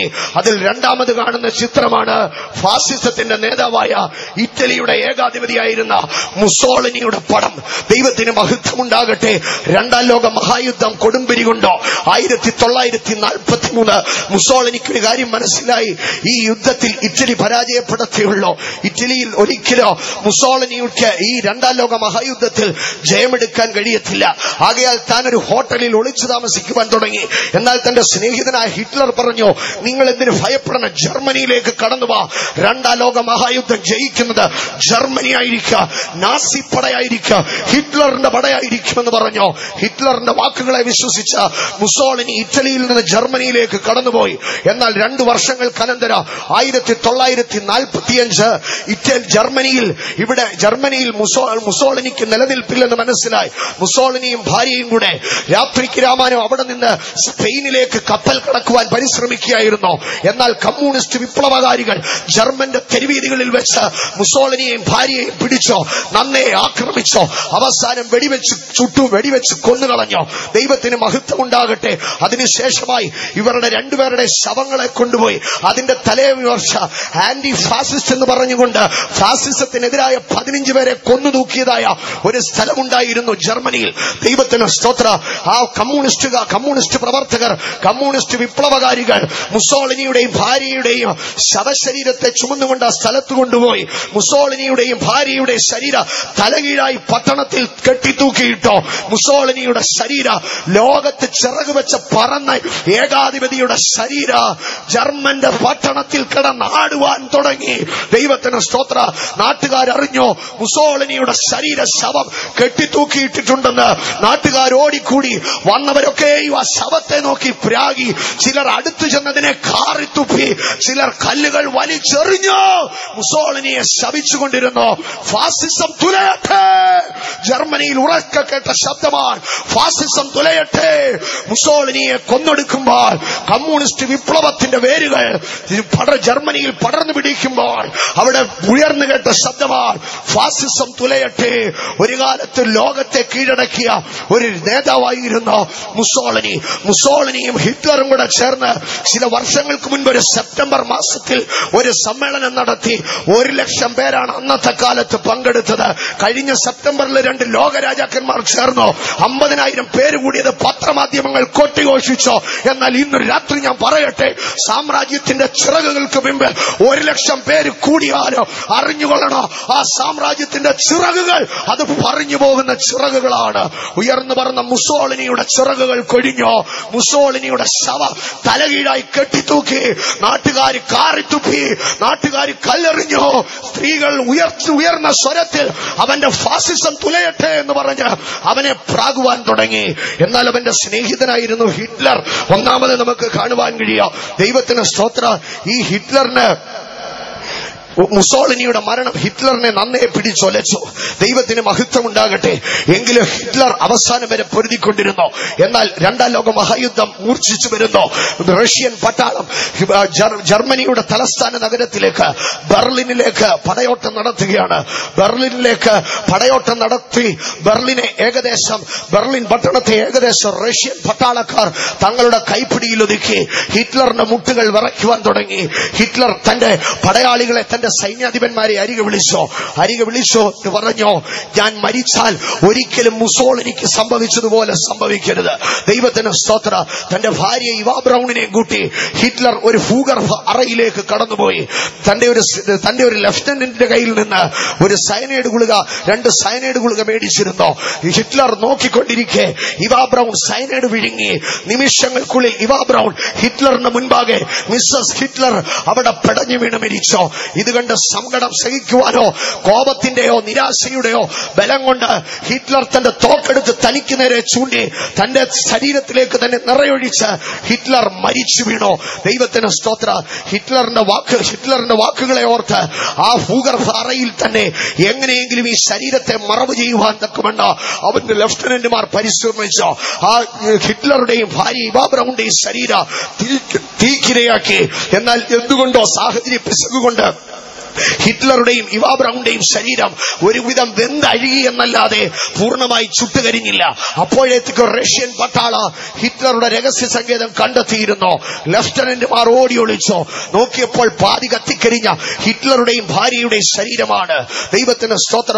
റഷ്യൻ പട്ടാളം ആ ശവത്തെ എടുത്തു. എന്തുകൊണ്ട്? നാളെ ഈ ഹിറ്റ്ലറുടെ ശവ കുടീരം ഉണ്ടാക്കി ഈ ശവത്തിന്റെ ശേഷിപ്പുകൾ വെച്ച് ഈ ഹിറ്റ്ലറിനെ ലോകം ഓർത്തുകൂടാ, ഈ ഹിറ്റ്ലറിനെ ലോകം ആരാധിച്ചുകൂടാ. ലക്ഷക്കണക്കിന് യഹൂദന്മാരെ ഗ്യാസ് ചേമ്പറുകളിലിട്ട് ചുട്ടുകൊന്ന മനുഷ്യൻ. ദൈവത്തിന് സ്തോത്ര. സ്ത്രീകളായിരിക്കുന്ന യഹൂദ സ്ത്രീകളുടെ വയറ്റിലേക്ക് വലിയ പൈപ്പിൽ ഗ്യാസ് ഫില്ല് ചെയ്ത് വയറ് വീർക്കുമ്പോൾ അവരെ കിടത്തി അതിന്റെ മുകളിലേക്ക് അവരുടെ വീർത്തിരിക്കുന്ന വയറ്റിന്റെ മുകളിൽ നിന്ന് പട്ടാളക്കാരെ തുള്ളിച്ച തന്റെ ചിറകുകളെ ഉയരെ പറപ്പിച്ച ഭീകരനായിരുന്ന നാസി പടയുടെ നേതാവായ ഹിറ്റ്ലർ എഴുന്നേറ്റ് നിന്ന് പ്രസംഗിക്കാൻ തുടങ്ങിയാൽ ആയിരങ്ങൾ തന്റെ ചുറ്റും കൂടുമായിരുന്നു. ദൈവത്തിന് സ്തോത്ര. 10,000ങ്ങളുടെ വേദികൾ തനിക്ക് വേണ്ടി ഒരുങ്ങിയിരുന്നു. ഹിറ്റ്ലർ പല സിദ്ധാന്തങ്ങളും പറഞ്ഞിരുന്നു. നിങ്ങൾ ഒരു കള്ളത്തെ 100 വട്ടം സത്യമാണെന്ന് പറഞ്ഞു, ആ കള്ളം സത്യമായി മാറും. ഫോഷ്ക് കൊണ്ട് ലോകത്തെ കീഴ്പ്പെടുത്താമെന്ന് പറഞ്ഞ, ഫോഷ്ക് കൊണ്ട് സത്യത്തെ മറിച്ചു കളയാമെന്ന് പറഞ്ഞ സാമ്രാജ്യമായിരുന്നു നാസിസത്തിന്റെ സാമ്രാജ്യം, ഹിറ്റ്ലറുടെ സാമ്രാജ്യം. എന്നാൽ ഇന്ന് ഹിറ്റ്ലറുടെ സാമ്രാജ്യം എവിടെ? നാസിസത്തിന്റെ സാമ്രാജ്യം എവിടെ? ഇന്ന് രാത്രി ഞാൻ വിളിച്ചു പറയാ, നാസിസത്തിന്റെ ചിറകുകൾ കൊഴിഞ്ഞുപോയി, ഹിറ്റ്ലറുടെ ചിറകുകൾ കൊഴിഞ്ഞുപോയി. എവിടെ നാസിസത്തിന്റെ ചിറകുകൾ? ഇല്ല. ലോകത്തിന്റെ നടുവിൽ ഇന്ന് നാസിസത്തിന്റെ ചിറകുകളില്ല, ഫാസിസത്തിന്റെ ചിറകുകളില്ല. മൂന്നാമതായി നിങ്ങൾക്ക് കാണുവാൻ കഴിയുക, ജോൺ സ്റ്റാലിൻ നന്നേ ചെറിയ പ്രായത്തിൽ ക്രൈസ്തവ ഭക്തനായി വളർന്നു വന്നവനാണ്. തന്റെ പ്രഭാഷണങ്ങളിൽ അധികമായി ബൈബിൾ ഭാഗങ്ങൾ ഉദ്ധരിക്കുമായിരുന്നു. പക്ഷേ താൻ പറഞ്ഞിരുന്നു, എത്രത്തോളം ബൈബിളുകളെ നശിപ്പിക്കാമോ അത്രത്തോളം ബൈബിളുകളെ നശിപ്പിക്കണം. 50 വർഷത്തിനകത്ത് ബൈബിൾ എന്ന ഈ പുസ്തകം ലോകത്തിൽ നിന്നും മാഞ്ഞു പോകും. സ്റ്റാലിൻ തന്റെ തേരോട്ടം നടത്തി സുവിശേഷത്തിന് വിരോധമായി, ദൈവത്വത്തിന് വിരോധമായി, രാജ്യങ്ങൾക്ക് വിരോധമായി സ്റ്റാലിൻ ഉയർന്നു വന്നു. സ്റ്റാലിന്റെ കിരാത നടപടികളിൽ, സ്റ്റാലിന്റെ തോക്കിൻ മുനമ്പുകൊണ്ടോ, സ്റ്റാലിന്റെ പടയാളികളുടെ മുമ്പിലോ, സ്റ്റാലിന്റെ ജയിൽ പീഡയിലോ 30 ലക്ഷം മനുഷ്യരാണ് കൊല്ലപ്പെട്ടത്. ദൈവത്തിന് സ്തോത്ര. മാത്രമല്ല തന്റെ കിരാതമായ നിയമ നടപടികൾ മുഖാന്തര, താൻ ഉണ്ടാക്കിയ ചില സാമ്പത്തിക വിപ്ലവം മുഖാന്തര ദേശത്ത് പട്ടിണി പടർന്നു പിടിച്ചോ. ഏതാണ്ട് 1/2 കോടിയോളം മനുഷ്യർ തന്റെ ഭരണകാലത്ത് മൃതിയടഞ്ഞു. ദുഃഖകരമായി പ്രാണനെ വിട്ട്, എല്ലും തോലുമായി, അസ്ഥിപഞ്ജരങ്ങളായി പ്രാണനെ വിട്ടോ. എന്നാൽ സ്റ്റാലിൻ മനസ്സിൽ കരുതിയിരുന്നു, നാളെ ലോകം ഭരിക്കുന്നത് സ്റ്റാലിന്റെ സിദ്ധാന്തമായിരിക്കും. നാളെ ലോകത്തിന്റെ എല്ലാ രാഷ്ട്രങ്ങളിലും ഉയരെ പറക്കുന്നത് സ്റ്റാലിന്റെ സിദ്ധാന്തങ്ങൾ ഉയർന്നു പറക്കുന്ന പതാകകളായിരിക്കും. നാളെ ലോകത്തിന്റെ എല്ലാ പാർലമെന്റുകളിലും ഉയർന്നിരിക്കുന്ന ചിത്രം എന്റെ ചിത്രമായിരിക്കും. എന്നാൽ സ്റ്റാലിന്റെ ചിത്രം ഇന്ന് പാർട്ടി ഓഫീസുകളിൽ ഒതുങ്ങിപ്പോയി. എന്തുകൊണ്ട്? സ്റ്റാലിനിസത്തിന്റെ ചിറകുകൾ കൊഴിഞ്ഞുപോയി. സ്റ്റാലിനിസത്തിന്റെ ചിറകുകൾ കൊഴിഞ്ഞുപോയി. എന്നാൽ കൊഴിയാത്ത ഒരു ചിറകുണ്ട്. അത് രക്ഷകന്റെ ചിറകുകളാണ്, അത് ദൈവത്തിന്റെ ചിറകുകളാണ്. ഈ സ്റ്റാലിൻ മരിക്കുന്നത് തന്റെ ബലമൊക്കെ കുറഞ്ഞ നാളുകളാണ്. ഒരു ദിവസം രാത്രിയിൽ താൻ നന്നേ പാർട്ടിയൊക്കെ കഴിഞ്ഞ് കഴിഞ്ഞ് രാത്രിയിൽ താൻ തന്റെ കിടക്കയിലേക്ക് പോയി. ദൈവത്തിന് സ്തോത്ര. താൻ ഭയങ്കര ഭീകര സ്വപ്നമാ. തന്റെ മുറിയിൽ പോയി ആർക്കും വിളിക്കാൻ കഴിയത്തില്ല. നേരം വെളുത്തു, താൻ കതക് തുറന്നില്ല. സമയങ്ങൾ കടന്നു, താൻ കതക് തുറന്നില്ല. ആർക്കും പോയി കതകെ മുട്ടി വിളിക്കാൻ പേടിയാ. മുട്ടി വിളിച്ച അവന്റെ കാര്യം പോക്കാ. ദൈവത്തിന് സ്തോത്ര. ആകയാൽ മണിക്കൂറുകൾ കഴിയും തോറും സ്റ്റാലിന്റെ മുറിയുടെ മുൻപാകെ ലഫ്റ്റനന്റുമാർ വന്നുകൊണ്ടിരുന്നു. അവസാനം ചില ലഫ്റ്റനന്റുമാർ യോഗം കൂടിയിട്ട് പറഞ്ഞു, എന്തും വരട്ടെ, നമുക്ക് നമ്മുടെ നേതാവിന്റെ മുറി തുറക്കാമെന്ന് പറഞ്ഞു. രാത്രി 10:30 സമയം, പിറ്റേന്ന് രാത്രി 10:30 സമയം സ്റ്റാലിന്റെ മുറി ചവിട്ടി തുറന്നു. ദൈവത്തിന് മഹത്വമുണ്ടാകട്ടെ. സ്റ്റാലിന്റെ മുറി ചവിട്ടി തുറന്നപ്പോൾ അവർ കണ്ടത്, കട്ടിലിന്റെ താഴെ സ്റ്റാലിൻ ചേതനയറ്റവനായി കിടക്കുന്നു. ശരീരം മുഴുവൻ മൂത്രത്തിൽ കുളിച്ച് കിടക്കുകയാണ്.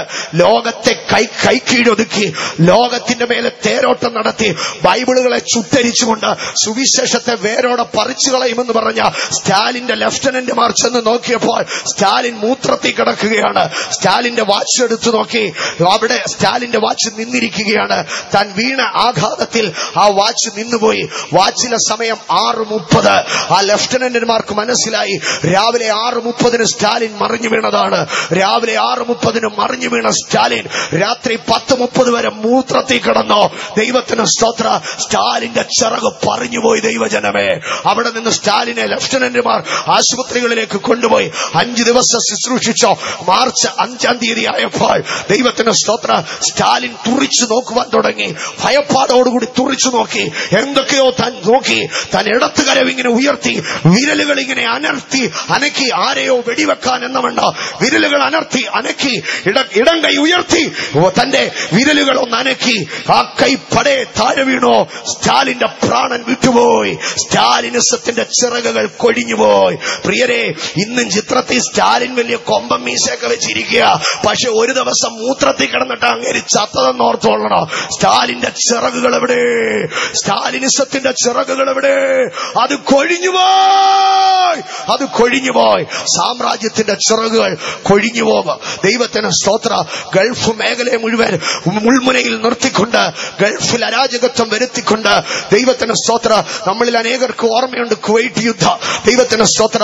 സദാം ഹുസൈൻ എന്ന് പറയുന്ന വ്യക്തി, എന്നാൽ അമേരിക്കയുടെ യുദ്ധത്തിന് മുൻപാകെ, ജോർജ് ബുഷിന്റെ വിമാനങ്ങൾക്ക് മുൻപാകെ സദാമിന്റെ വീമ്പിളക്കുകൾ നിന്നില്ല. സദാമിന്റെ മുട്ടുകൾ വിറയ്ക്കുവാൻ തുടങ്ങി. സദാം ഭൂഗർഭഗറയിൽ താൻ ഒളിക്കുവാൻ തുടങ്ങി. സദാമിന്റെ ആരംഭകാലത്തെ ചിത്രം കണ്ടിട്ടുള്ളവർക്കറിയാം, സദാം ഇങ്ങനെയൊന്നും ആയിരുന്നില്ല. സദാം ബഹുസുന്ദരനായിരുന്നോ, സദാം ബഹുശക്തനായിരുന്നോ. ഇപ്പോൾ നീട്ടി വളർത്തിയ താടിയും വിഷാദമുഖമായ കണ്ണുകളുമായി സദാമിനെ നമുക്ക് കാണുവാൻ കഴിയാം. ഇത് സദാമിന്റെ അന്ത്യകാലത്തെ പടമാണ്. ദൈവത്തിന് സ്തോത്ര. ഒടുവിൽ സദാമിന് എന്ത് സംഭവിച്ചോ? അമേരിക്കയുടെ നേതൃത്വത്തിലുള്ള ലോക കോടതി പറഞ്ഞോ, സദാമിനെ തൂക്കിക്കൊല്ലട്ടെ. സദാമിനെ തൂക്കിക്കൊന്നു. ദൈവത്തിന് സ്തോത്ര.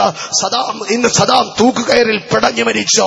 കുവൈറ്റ് ഇറാഖിന്റെ അധികാരത്തെ മുൻനിർത്തി ഗൾഫ് മേഖലയെ ഉയർത്തിക്കൊണ്ടുവന്ന് ലോകത്തിൽ സാമ്രാജ്യം പണിയുമെന്ന് പറഞ്ഞ സദാം ഹുസൈൻ, ലോകത്തിന്റെ വൻ രാഷ്ട്രങ്ങളായ അമേരിക്കയും ബ്രിട്ടനെയും വെല്ലുവിളിച്ച സദാം ഹുസൈൻ എവിടെ? സദാം ഹുസൈന്റെ ചിറകുകൾ ഇല്ല. സാമ്രാജ്യത്തിന്റെ ചിറകുകൾ കൊഴിഞ്ഞുപോയി. അടുത്തത് നമുക്ക് കാണുവാൻ കഴിയാം, ലിബിയയിലെ ഏകാധിപതിയായ മുഹമ്മദ് ഗദാഫി. ദൈവത്തിന് സ്തോത്ര. എണ്ണമറ്റ ഭാര്യമാരും പരിചാരികമാരും വെപ്പാട്ടികളുമായി ലോകത്തിന്റെ ഉന്മാദ നടനമാടിയ ദുഷ്ടനായ മനുഷ്യൻ. ദൈവത്തിന് സ്തോത്ര. ലോകത്തിന്റെ നടുവിൽ ലോകത്തിന്റെ സമ്പാദ്യങ്ങളെ മുഴുവൻ തന്റെ കരങ്ങളിൽ കൊണ്ടുവന്ന് ആവോളം ആസ്വദിച്ച് ജീവിക്കുമ്പോൾ ലിബിയയിലെ പാവപ്പെട്ട മനുഷ്യർ പട്ടിണിയിലായിരുന്നു. ദൈവത്തിന് സ്തോത്ര. എന്നാൽ അമേരിക്കയുടെ ആക്രമണത്തിന് മുൻപാകെ, അവിടെയുണ്ടായ ആഭ്യന്തര കലാപത്തിന് മുൻപാകെ ലിബിയൻ സ്വേച്ഛാധിപതിക്ക് നിലനിൽപ്പില്ലായിരുന്നു. ദൈവത്തിന് സ്തോത്ര. ആകയാൽ ലിബിയൻ സ്വേച്ഛാധിപതി തന്റെ മരണത്തിൽ ഒളിക്കുവാൻ ഒരിടം തേടി. എന്നാൽ ഒളിക്കുവാൻ ഒരിടവും കണ്ടില്ലതാൻ. ദൈവത്തിന് സ്തോത്ര. ആകയാൽ താൻ പട്ടണത്തിൽ കൂടെ ഒഴുകുന്നതായ വലിയ ഒരു ഡ്രെയിനേജ് പൈപ്പിനകത്ത് ഈ ഗദാഫി കയറി ഒളിച്ചിരുന്നു. ഒരു ഡ്രെയിനേജ് പൈപ്പിനകത്ത്. എന്നാൽ ആ പട്ടണത്തിലെ വിമതരും പട്ടാളക്കാരും ഗദാഫിയെ കണ്ടെത്തി. ഗദാഫിയെ ഡ്രെയിനേജ് പൈപ്പിൽ നിന്ന് വെളിയിൽ കൊണ്ടുവന്നു. കൊണ്ടുവന്നോ, പട്ടണത്തിലൊരു വണ്ടിയെ കെട്ടി വലിച്ചോ, അടിച്ചു തുപ്പി ഏറ്റവും മർദ്ദിച്ച് അവശനാക്കി. മനുഷ്യാവകാശ കമ്മീഷൻ പോലോ ലോക മനുഷ്യാവകാശ സംഘടന പോലോ മൂക്കത്ത് വിരൽ വെച്ച് ഗദാഫിയുടെ മരണം കണ്ടിട്ട് ലോകത്തെ കീഴടക്കുമെന്ന് പറഞ്ഞ സ്വേച്ഛാധിപതിമാരെ, നിങ്ങളുടെ ചിറകുകൾ എവിടെ? നിങ്ങളുടെ ചിറകുകൾ എവിടെ? നിങ്ങളുടെ ചിറകുകൾ എവിടെ? ഇല്ല ദൈവജനമേ, ആ ചിറകുകൾ നിലനിന്നിട്ടില്ല. ഇന്ന് ലോകത്തിൽ ചില ചിറക് വെച്ച സാമ്രാജ്യങ്ങളെ നിങ്ങൾ കണ്ടേക്കാം, ലോകത്തിൽ ചിറക് വെച്ച ചില പ്രസ്ഥാനങ്ങളെ നിങ്ങൾ കണ്ടേക്കാം. ഇല്ല ദൈവജനമേ, അതൊന്നും നിലനിന്നിട്ടില്ല. ഈ ഇന്ത്യ മഹാരാജ്യത്തെ അരനൂറ്റാണ്ടോളം തുടർഭരണം ചെയ്തിരുന്ന രാഷ്ട്രീയ പ്രസ്ഥാനമായിരുന്നു കോൺഗ്രസ് എന്ന രാഷ്ട്രീയ പ്രസ്ഥാനം. എന്നാൽ ഇന്നെവിടെ? കോൺഗ്രസിന്റെ അടിസ്ഥാനം ഇളകിയില്ലയോ? കോൺഗ്രസിന്റെ ചിറകുകൾ കൊഴിഞ്ഞില്ലയോ? ഇല്ല. ഒരു സാമ്രാജ്യത്തിന്റെയോ ഒരു രാഷ്ട്രീയ കക്ഷിയുടെയും ചിറകുകൾ നിലനിന്നിട്ടില്ല. ഒരു കാലത്ത് കേരളത്തിലെ വിപ്ലവത്തിന്റെ ചെങ്കൊടി പാറിച്ച കമ്മ്യൂണിസ്റ്റ് പ്രസ്ഥാനത്തിന് ഇന്ന് എന്ത് സംഭവിച്ചോ? ഇന്ന് എന്തുകൊണ്ട് കമ്മ്യൂണിസ്റ്റ് പ്രസ്ഥാനത്തിൽ നിന്ന് ആളുകൾ കൊഴിഞ്ഞു പോകുന്നു? ഇന്ന് എന്തുകൊണ്ട് ചെങ്കൊടി പാർട്ടി ഓഫീസുകളിൽ ഒതുങ്ങുന്നു? അറിയണം ദൈവജനമേ, ഒരു രാഷ്ട്രീയ പ്രസ്ഥാനത്തിന്റെയോ ഒരു തത്വ സംഹിതകളുടെയോ ഒരു സാമ്രാജ്യത്തിന്റെയോ ഒരു പാർട്ടികളുടെയോ ചിറകുകൾ നിലനിന്നിട്ടില്ല. ആ ചിറകുകൾ ഒന്നല്ലെങ്കിൽ മറ്റൊരു നാളിൽ കൊഴിഞ്ഞു പോവുക. എന്നാൽ ഇന്ന് രാത്രി ധൈര്യത്തോടെ എനിക്ക് പറയുവാൻ കഴിയുക, കൊഴിയാത്ത ഒരു ചിറകുണ്ട്, കൊഴിയാത്ത ഒരു ചിറകുണ്ട്, വാടാത്ത ഒരു തൂവലുണ്ട്. അതെന്റെ യേശുവിന്റെ ചിറകുകളാണ്. ഇന്ന് രാത്രികാല ചിറക് കൊഴിഞ്ഞ ബാബിലോൺ സാമ്രാജ്യത്തെ നോക്കിയെന്ന് പറഞ്ഞാട്ട് എന്റെ ദൈവത്തിന്റെ രാജ്യത്ത് നിത്യ രാജ്യത്വമാണ്. ചിറക് കൊഴിഞ്ഞ ഗ്രീക്ക് സാമ്രാജ്യത്തെ നോക്കി പറഞ്ഞാട്ട് എന്റെ ദൈവത്തിന്റെ സാമ്രാജ്യത്ത് നിത്യ രാജ്യത്വമാണ്.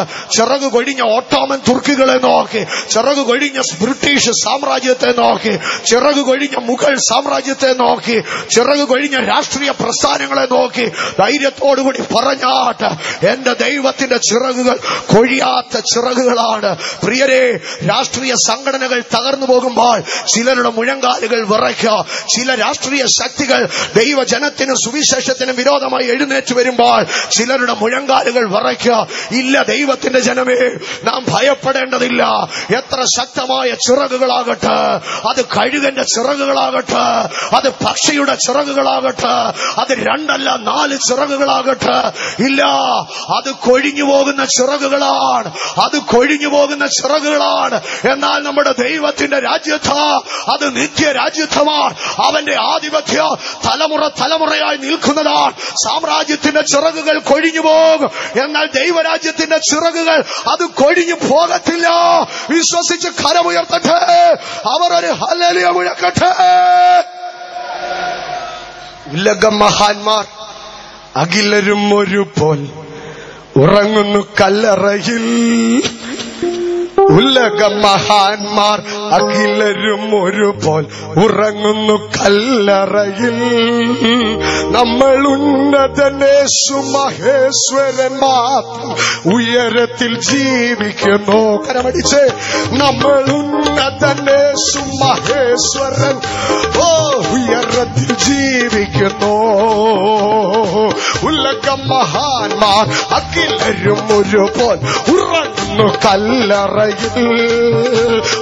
ഉലകമഹാന്മാർ അഖിലരും ഒരുപോൽ ഉറങ്ങുന്നു കല്ലറയിൽ. നമ്മൾ ഉന്നതനേശു മഹേശ്വരൻ മാത്രം ഉയരത്തിൽ ജീവിക്കുന്നു. നമ്മൾ ഉന്നതനേശു മഹേശ്വരൻ മാത്രം ഉയരത്തിൽ ജീവിക്കുന്നു. നമ്മൾ ഉന്നതനേശു മഹേശ്വരൻ മാത്രം ഉയരത്തിൽ ജീവിക്കുന്നു. നമ്മൾ ഉന്നതനേശു മഹേശ്വരൻ മാത്രം ഉയരത്തിൽ ജീവിക്കുന്നു. ഗീതം ഗീതം ജയ ജയ ഗീതം പാടുവിൻ സോദരരേ. ഗീതം ഗീതം ജയ ജയ ഗീതം പാടുവിൻ സോദരരേ. നമ്മളെ സുനാഥൻ ജീവിക്കുന്നതിനാൽ ജയഗീതം പാടിടുവേ. നമ്മളെ സുനാഥൻ ജീവിക്കുന്നതിനാൽ ജയഗീതം പാടിടുവേ. ഒരിക്കൽ കൂടെ ഉലകം മഹാന്മാർ അഖിലരും ഒരുപോൽ ഉറങ്ങുന്നു കല്ലറയിൽ. ഉലകം മഹാന്മാർ അഖിലരും ഒരുപോൽ ഉറങ്ങുന്നു കല്ലറയിൽ. നമ്മൾ ഉന്നതൻ യേശു മഹേശ്വരൻ മാത്രം ഉയരത്തിൽ ജീവിക്കുന്നു. നമ്മൾ ഉന്നതൻ യേശു മഹേശ്വരൻ മാത്രം ഉയരത്തിൽ ജീവിക്കുന്നു. നമ്മൾ ഉന്നതൻ യേശു മഹേശ്വരൻ മാത്രം ഉയരത്തിൽ ജീവിക്കുന്നു. ഗീതം ഗീതം ജയ ജയ ഗീതം പാടുവിൻ സോദരനേ. ഗീതം ഗീതം ജയ ജയ ഗീതം പാടുവിൻ സോദരനേ. നമ്മളെ സുനാഥൻ ജീവിക്കുന്നതിനാൽ ജയഗീതം പാടിടുവേ.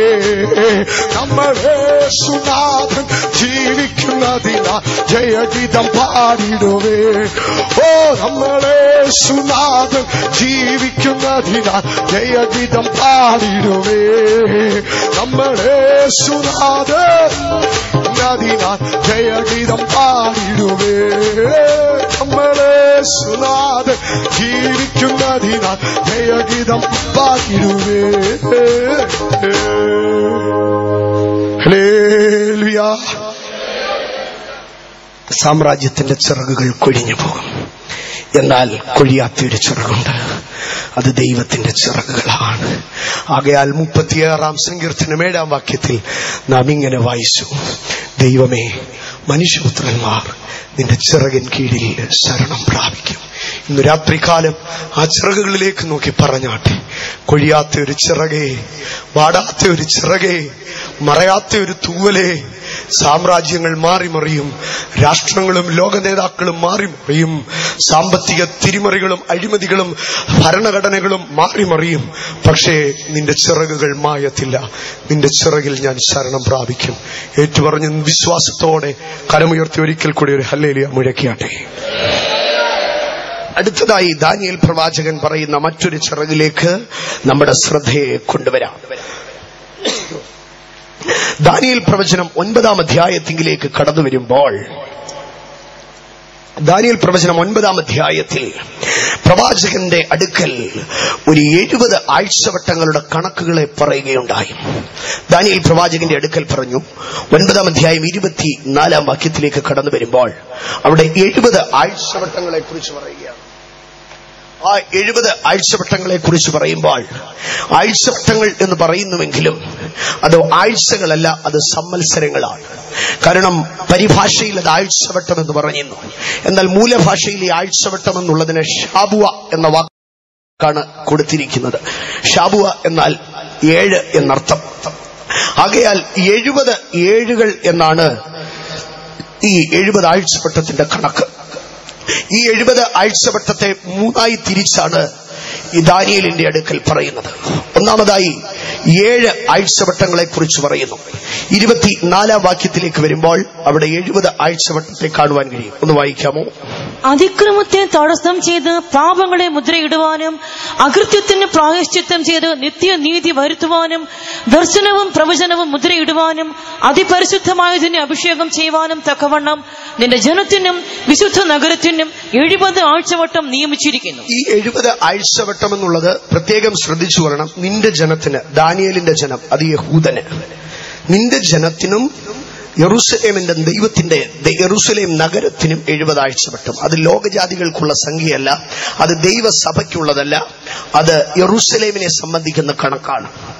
ആകയാൽ ഇതിനെ 3 ഭാഗമായിട്ടാണ് തിരിക്കുന്നത്. അതിന്റെ 25 വാക്യത്തിലേക്ക് വരുമ്പോൾ ആദ്യ 7 ആഴ്ചവട്ടങ്ങളെ, അല്ലെങ്കിൽ 49 വർഷങ്ങളെ കുറിച്ച് പറയുന്നു.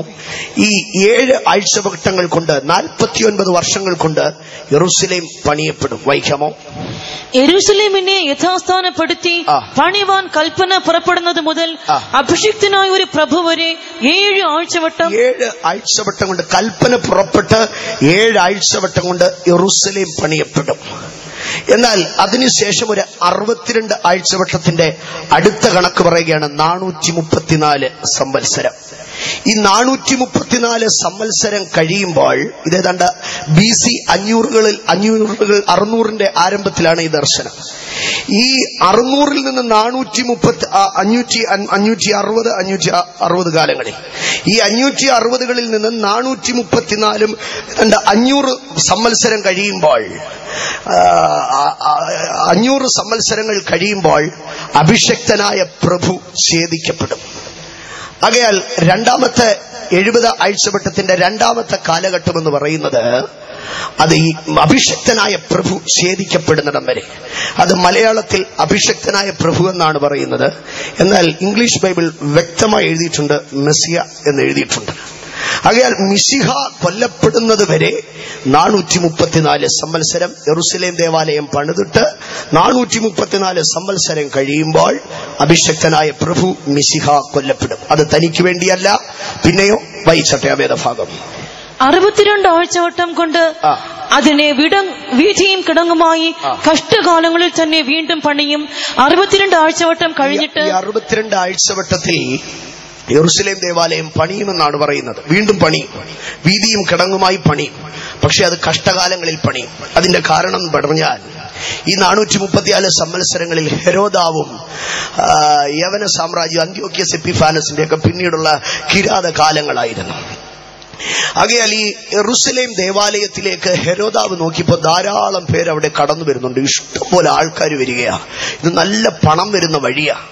ആകയാൽ ഹെരോദാവ് പറഞ്ഞു, യെരൂശലേം ദേവാലയത്തെ പുനരുദ്ധരിക്കാം, ഇതൊരു ടൂറിസ്റ്റ് കേന്ദ്രമാക്കാമെന്ന് പറഞ്ഞു.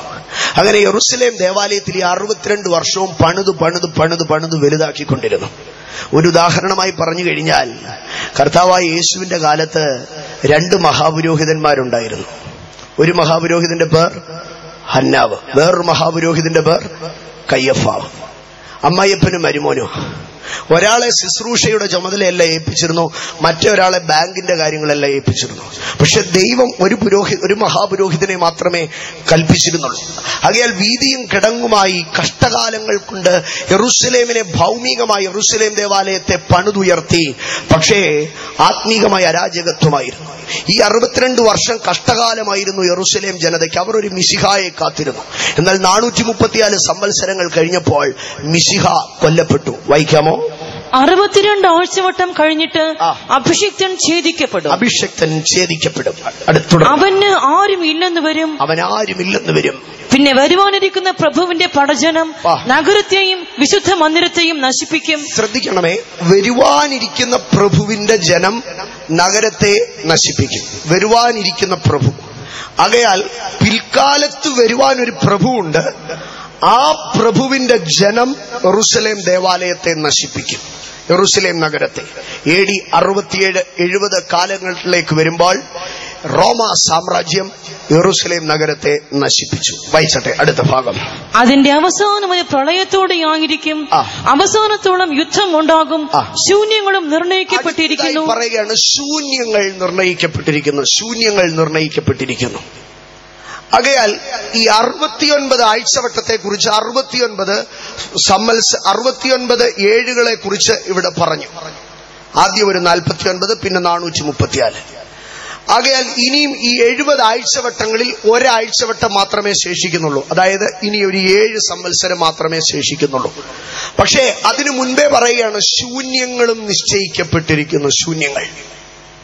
എന്നാൽ ആ ശൂന്യം എത്ര ആഴ്ചവട്ടമാണെന്നോ കാലങ്ങളാണെന്നോ പറഞ്ഞിട്ടില്ല. എപ്പോഴാണ് ഈ ശൂന്യത ആരംഭിക്കുന്നത്?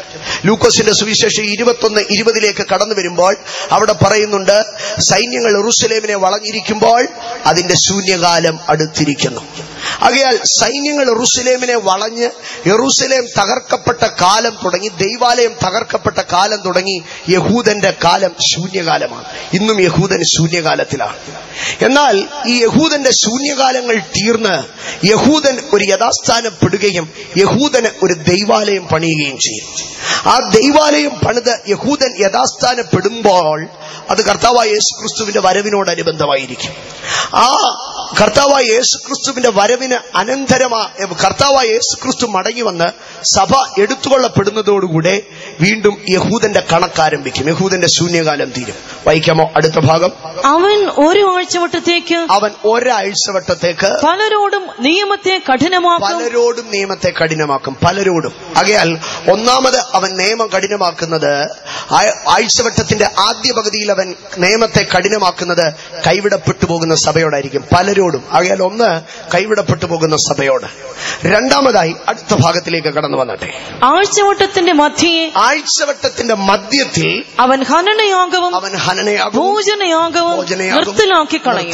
ആകയാൽ അവൻ ഈ 7 വർഷം പലരോട് ഉപദ്രവം ചെയ്യും. പക്ഷേ യഹൂദന്റെ പീഡാകാലം ആരംഭിക്കുന്നത് ആഴ്ചവട്ടത്തിന്റെ മധ്യഘട്ടത്തിലേക്ക് വരുമ്പോൾ, കർത്താവായ യേശുക്രിസ്തുവിന്റെ വരവിന് 3.5 വർഷം കഴിയുമ്പോൾ, 7 വർഷത്തിന്റെ മധ്യഭാഗമായ 3.5 വർഷം കഴിയുമ്പോൾ ഇവൻ യഹൂദന് വിരോധമായി പ്രവർത്തിക്കുവാൻ തുടങ്ങും. വായിച്ചാട്ടെ.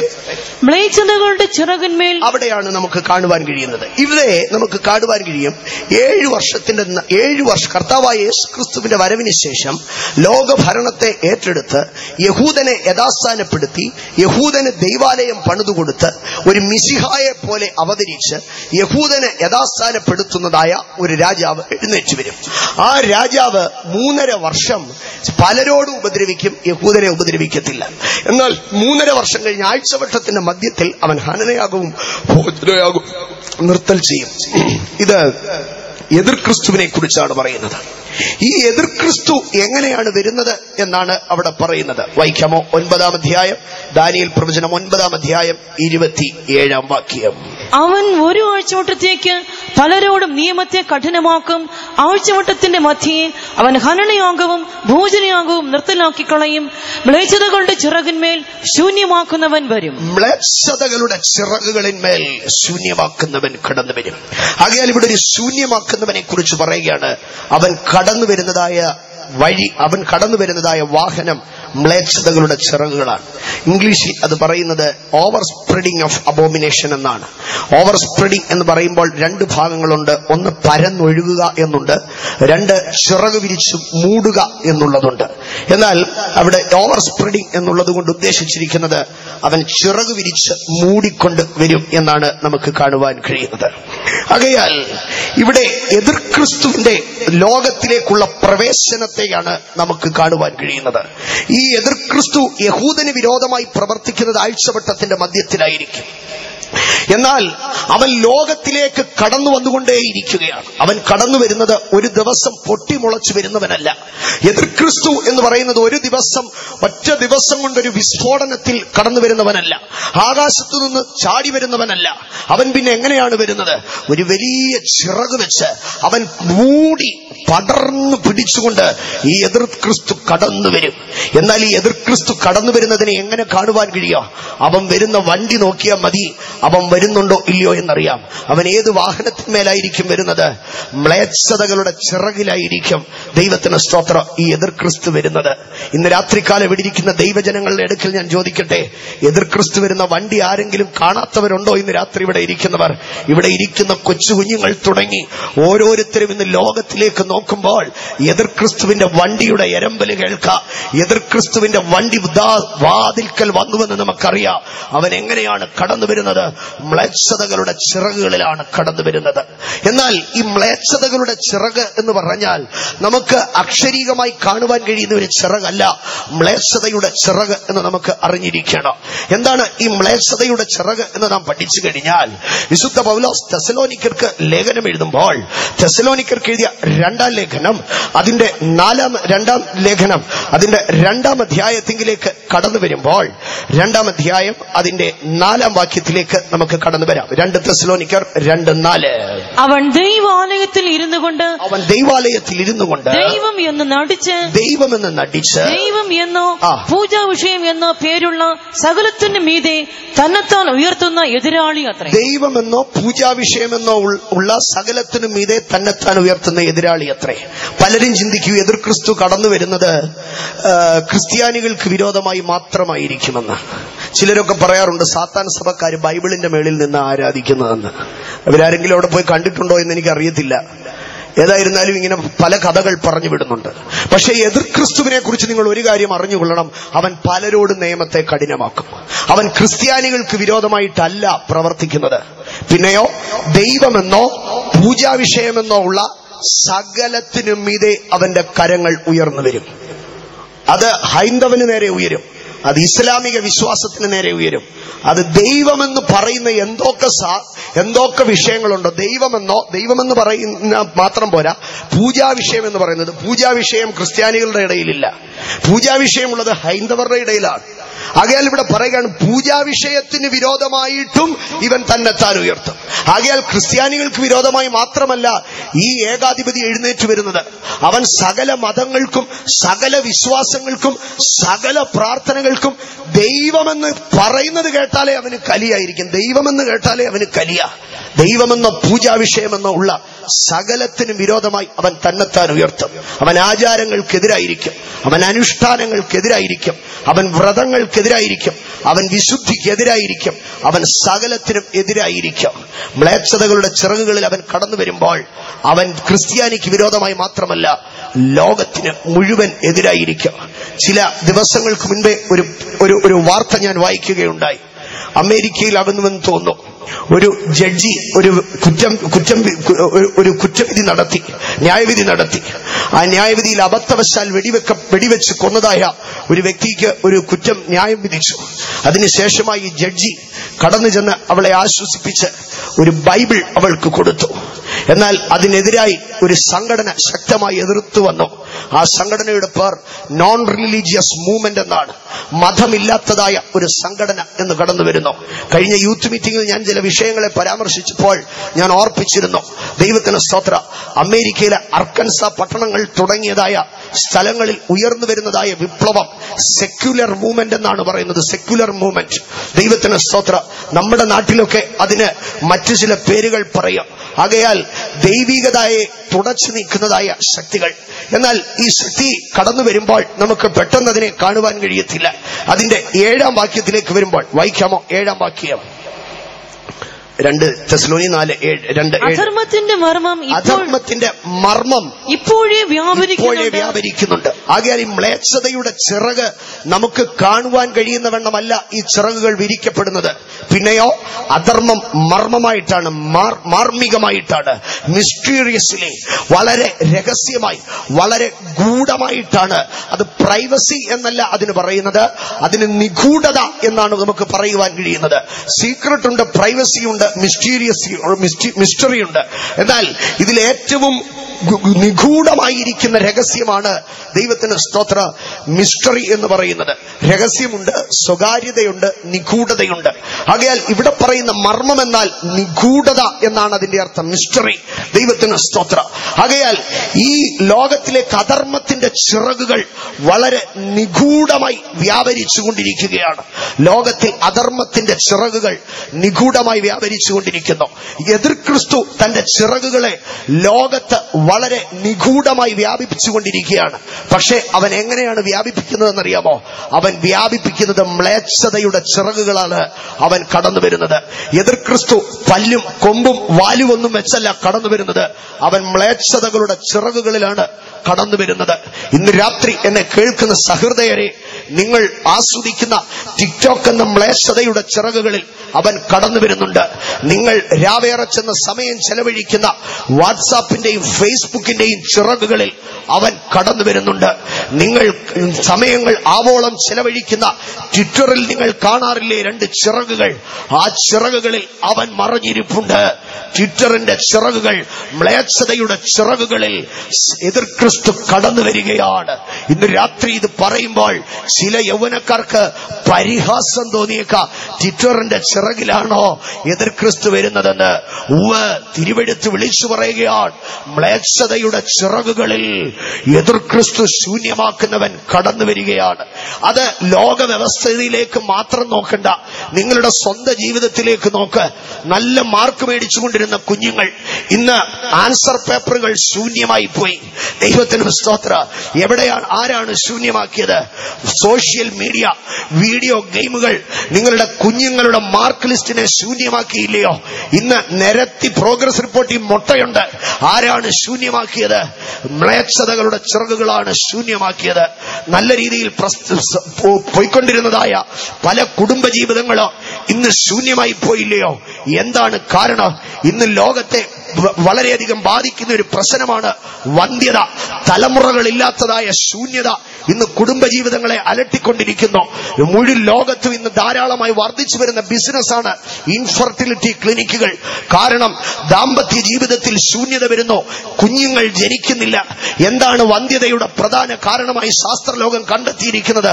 വർദ്ധിച്ചു വരുന്നതായ വീഡിയോ ഗെയിമുകളും ഫേസ്ബുക്കുകളും മനുഷ്യന്റെ വ്യായാമത്തെ കെടുത്തി മനുഷ്യനിൽ ഫാറ്റ് അടിഞ്ഞുകൂടുമാറാക്കി അവന്റെ ജീവിതത്തിൽ ശൂന്യതയെ കൊണ്ടുവരികയാണ്.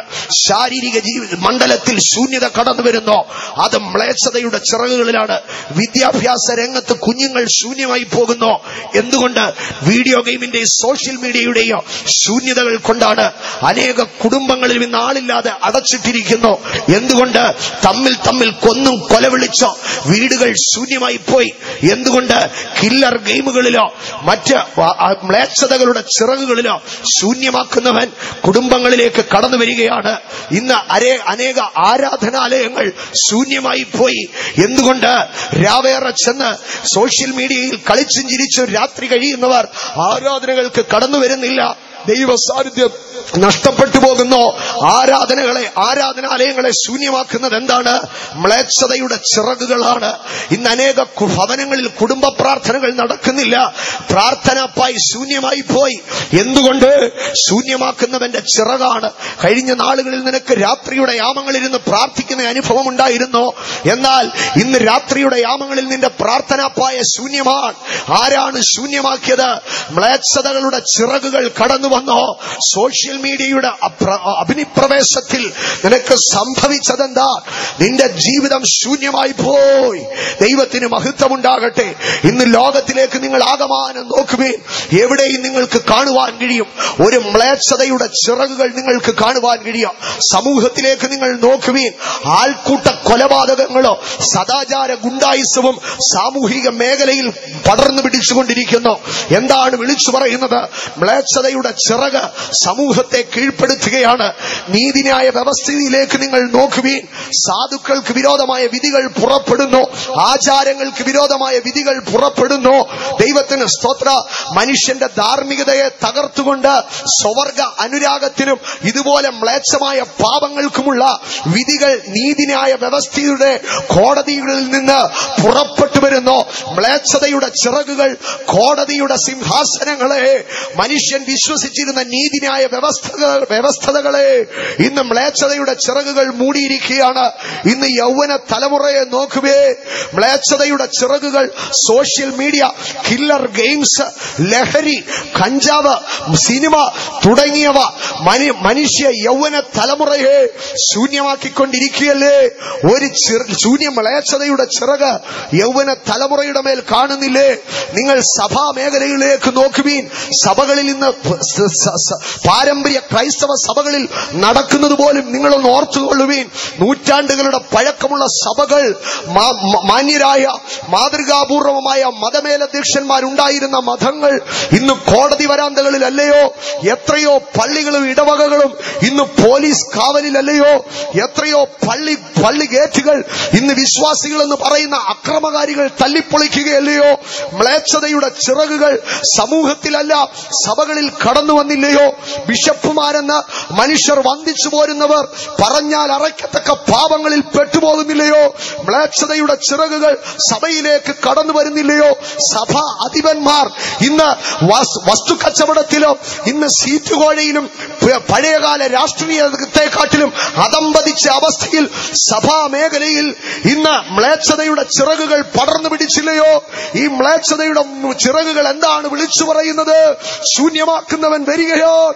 ആ മ്ലേച്ഛതയുടെ ചിറകിൽ ശൂന്യമാക്കുന്നവൻ കടന്നു വരികയാണ്. എന്തിന് സമൂഹത്തിലേക്ക് കടന്നു വരണം? സ്വന്തം കുടുംബത്തിലേക്ക് തന്നെ ഒന്ന് നോക്കുവീൻ. സ്വന്തം ഭാര്യയെയും കുഞ്ഞിനെയും പോലെയോ സ്വന്തം ഭാര്യയെയും ഒന്ന് പിച്ചവെക്കുവാൻ പോലും പ്രായമാകാത്ത കൊച്ചു കുഞ്ഞിനെയും വിഷം കൊടുത്ത് കൊല്ലുന്ന കിരാത വാർത്തകൾ ഈ നാളുകളിൽ നമ്മുടെയൊക്കെ ഹൃദയത്തെയോ നമ്മുടെയൊക്കെ മനോമണ്ഡലങ്ങളെയും പിടിച്ചുലച്ചുകൊണ്ടിരിക്കുകയാണ്. നാം പത്രങ്ങളിൽ വാർത്തകൾ വായിക്കുമ്പോൾ വായിക്കുന്നത് യാഥാർത്ഥ്യമാണോ, സങ്കല്പമോ സ്വപ്നമോ ആണോ എന്ന് ആശങ്കപ്പെടുമാറ് കുടുംബങ്ങൾ ഇന്ന് മ്ലേച്ഛതയുടെ ചിറകിന്റെ കീഴെ ശൂന്യമാക്കപ്പെട്ടുകൊണ്ട് വിരിക്കുകയല്ലേ. സ്വന്തം ഭർത്താവും സ്വന്തം സഹോദരങ്ങളും സ്വന്തം കുഞ്ഞുങ്ങളോ ഇന്ന് കൊല്ലപ്പെട്ട് വഴിയാധാരമായി അടച്ചിടപ്പെടുന്ന ഭവനങ്ങൾ, ഇന്ന് കുടുംബങ്ങൾ പോലീസ് സീല് വെച്ച് ശൂന്യമാവുകയാണ്. ആരാണ് ശൂന്യമാക്കുന്നത്? മ്ലേച്ഛതകളുടെ ചിറകാണ് ശൂന്യമാക്കുന്നത്. വ്യക്തി ജീവിതത്തിലേക്ക് കടന്നു നോക്കുവീൻ. ഇന്ന് ധാരാളമായി കൗൺസിലിംഗ് സെന്ററുകൾ ആരംഭിക്കുന്നു. സൈക്കാട്രിക്ക് മുൻപ് എന്നത്തെക്കാട്ടിലും ഉപരിയായി ഈ കാലഘട്ടങ്ങളിൽ പ്രചാരം ലഭിക്കുന്നു. കാരണം മനുഷ്യന് സമ്പത്തുണ്ടിന്ന്, അധ്വാനിക്കുവാനുള്ള ആരോഗ്യമുണ്ട്, അവന് ബുദ്ധിശക്തിയുണ്ട്, അവന്റെ കയ്യിൽ ടെക്നോളജിയുണ്ട്, അവനെല്ലാം ഉണ്ട്. പക്ഷേ അവന്റെ ഹൃദയത്തിനകത്ത് ശൂന്യതയാ.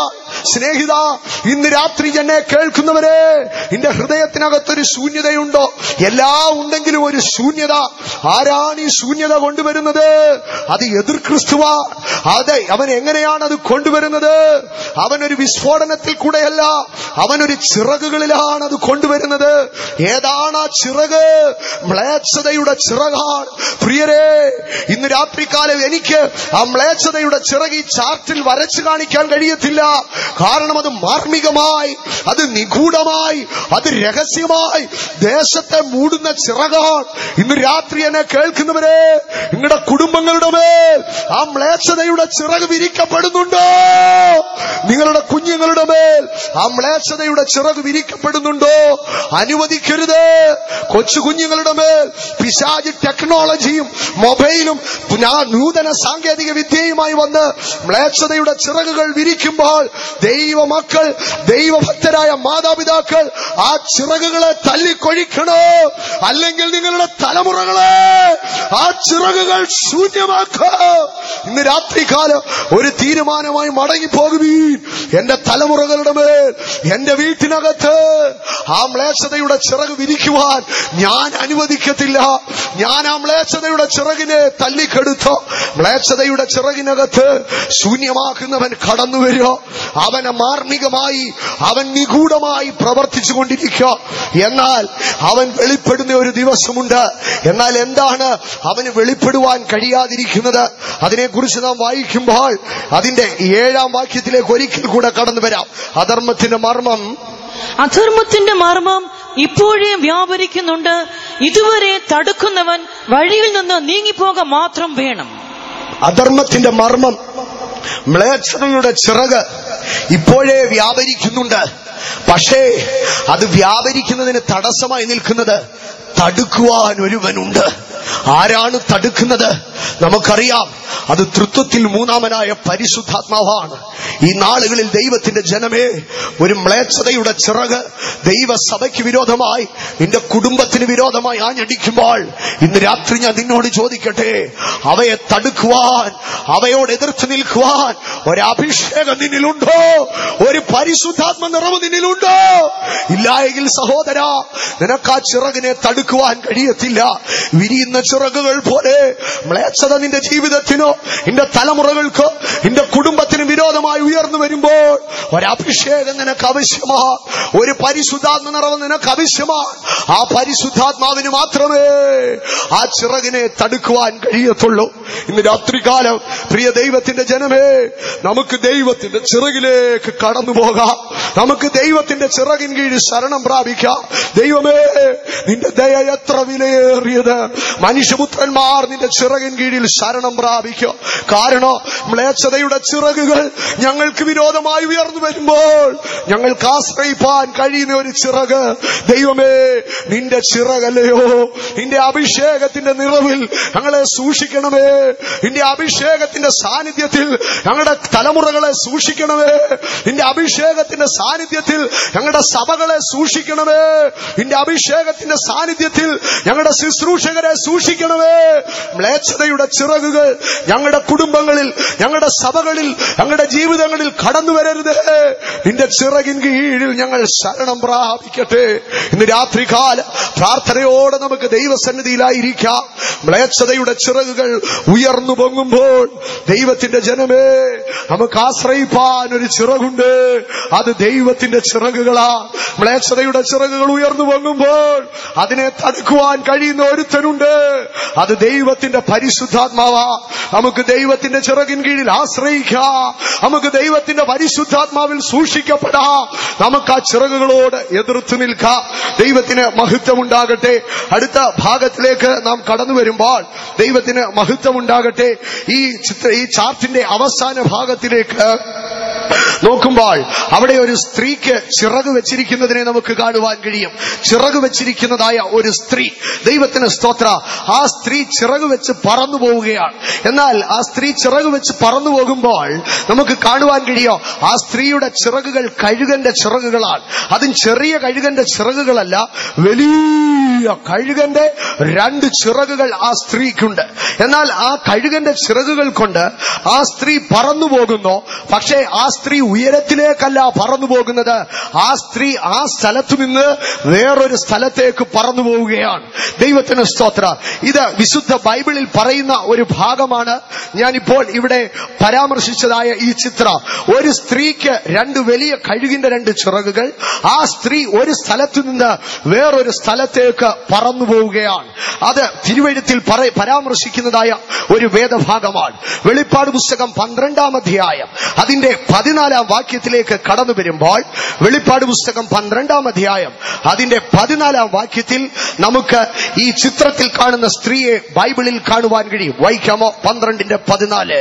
അപ്പോൾ സ്ത്രീക്ക് മരുഭൂമിയിൽ തന്റെ സ്ഥലത്തേക്ക് പറന്നു പോകേണ്ടതിന് വലിയ കഴുകിന്റെ 2 ചിറകു ലഭിച്ചു. സ്ത്രീക്ക് വലിയ 2 കഴുകിൻ ചിറകുകൾ ലഭിച്ചു. ഈ സ്ത്രീയെ നാം ശ്രദ്ധിക്കുമ്പോൾ ആ സ്ത്രീയുടെ ഒരു കാര്യം അവിടെ പറയുകയാണ്. ആ സ്ത്രീക്കൊരു സ്ഥലമുണ്ട്. ആ സ്ത്രീക്ക് സ്വന്തമായിട്ടൊരു സ്ഥലമുണ്ട്. ആ സ്ത്രീ കാശ് കൊടുത്ത് മേടിച്ചിട്ടിരിക്കുന്നതാണോ, ആ സ്ത്രീക്ക് പിതൃപാരമ്പര്യമായി കിട്ടിയതാണോ എന്നറിയത്തില്ല. എന്തായിരുന്നാലും ആ സ്ത്രീക്കൊരു സ്ഥലമുണ്ട്. എവിടെയാണ് ആ സ്ത്രീയുടെ സ്വന്തം സ്ഥലം? മരുഭൂമിയിൽ തന്റെ സ്ഥലത്തേക്ക് പോകുവാൻ. ആകയാൽ ഈ സ്ത്രീയെ, ഈ ചിറകുള്ള സ്ത്രീയുടെ സ്വന്തം സ്ഥലം എവിടെയാണെന്ന് ചോദിച്ചാൽ ആ സ്ത്രീയുടെ സ്ഥലം മരുഭൂമിയിൽ ആകുന്നു എന്ന് നമുക്ക് കാണുവാൻ കഴിയും. ദൈവത്തിന് മഹത്വം ഉണ്ടാകട്ടെ. ആകയാൽ മരുഭൂമിയിൽ ആണ് ആ സ്ത്രീയുടെ സ്വന്തം സ്ഥലം. ആകയാൽ ഒരു കാര്യം നമുക്കറിയാം, ഇന്ന് രാത്രികാലം ഇവിടെ ഇരിക്കുന്ന അനേകർക്കും ആ സ്ത്രീയുമായിട്ട് ഒരു ബന്ധവുമില്ല, ചിറകുള്ള സ്ത്രീയുമായിട്ട്. കാരണം അതിന്റെ സ്വന്തം സ്ഥലം എവിടെയാണ്? മരുഭൂമിയിൽ ഒരു ബുർജ് ഖലീഫയിലല്ല അതിന്റെ സ്വന്തം സ്ഥലം. മരുഭൂമിയിൽ എവിടെയുമല്ല അതിന്റെ സ്വന്തം സ്ഥലം. പിന്നെയോ നമ്മുടെ സ്വന്തം സ്ഥലം മരുഭൂമിയിലല്ല. നമ്മുടെ സ്ഥലം എവിടെയാണ്? ഫിലിപ്പിയർക്ക് ലേഖനം എഴുതുമ്പോൾ, ഫിലിപ്പ് ലേഖനം 3-ാം അധ്യായം അതിന്റെ 20-ാം വാക്യത്തിലേക്ക് കടന്നു വരുമ്പോൾ, ഫിലിപ്പ് ലേഖനം 3-ാം അധ്യായം 20-ാം വാക്യത്തിൽ അവിടെ പറയുകയാണ്, ഞങ്ങളുടെ പൗരത്വം, നമ്മുടെ പൗരത്വമോ സ്വർഗത്തിലാകുന്നു. നമ്മുടെ പൗരത്വം സ്വർഗത്തിലാകുന്നു. ആകയാൽ സ്വർഗത്തിൽ പൗരത്വമുള്ള ഒരു സമൂഹമല്ല ഈ സ്ത്രീ എന്ന് നമുക്ക് കാണുവാൻ കഴിയും. അടുത്തതായി നാം വായിക്കുമ്പോൾ എബ്രായ ലേഖനം 12-ാം അധ്യായം 28-ാം വാക്യത്തിലേക്ക് വരുമ്പോൾ മറ്റൊരു രാജ്യത്തെ കുറിച്ച് നമുക്ക് കാണുവാൻ കഴിയും. ഇളകാത്ത രാജ്യം പ്രാപിക്കുന്നു. ഇത് രണ്ടും ദൈവസഭയുടേതാണ്. ആകയാൽ ഇത് ദൈവസഭയുടെ പൂർണ്ണതയല്ല, ദൈവസഭയല്ല ഈ സ്ത്രീ എന്ന് നമുക്ക് കാണുവാൻ കഴിയും. ദൈവത്തിന് മഹത്വമുണ്ടാകട്ടെ. ആകയാൽ ഈ സ്ത്രീ ദൈവസഭയല്ല. ദൈവത്തിന് മഹത്വമുണ്ടാകട്ടെ. എന്നാൽ ആ സ്ത്രീയിലേക്ക് കടന്നു വരുമ്പോൾ ഇപ്പോൾ ഈ സ്ത്രീ 2 ചിറക് വെച്ച സ്ത്രീയാണ്. ദൈവത്തിന് മഹത്വമുണ്ടാകട്ടെ. എന്നാൽ മുൻപേ നാം ആ സ്ത്രീയെ നോക്കുമ്പോൾ പണ്ട് ഈ സ്ത്രീക്ക് ചിറകുകളില്ലായിരുന്നു. അത് മാത്രമല്ല, പണ്ട് ഈ സ്ത്രീ പറക്കുന്ന സ്ത്രീ അല്ലായിരുന്നു. പണ്ട് ഈ സ്ത്രീ നിൽക്കുന്ന സ്ത്രീ ആയിരുന്നു. ദൈവത്തിന് മഹത്വം ഉണ്ടാകട്ടെ. ദൈവജനത്തിനും ഈ 2 കാലഘട്ടങ്ങളുണ്ട്.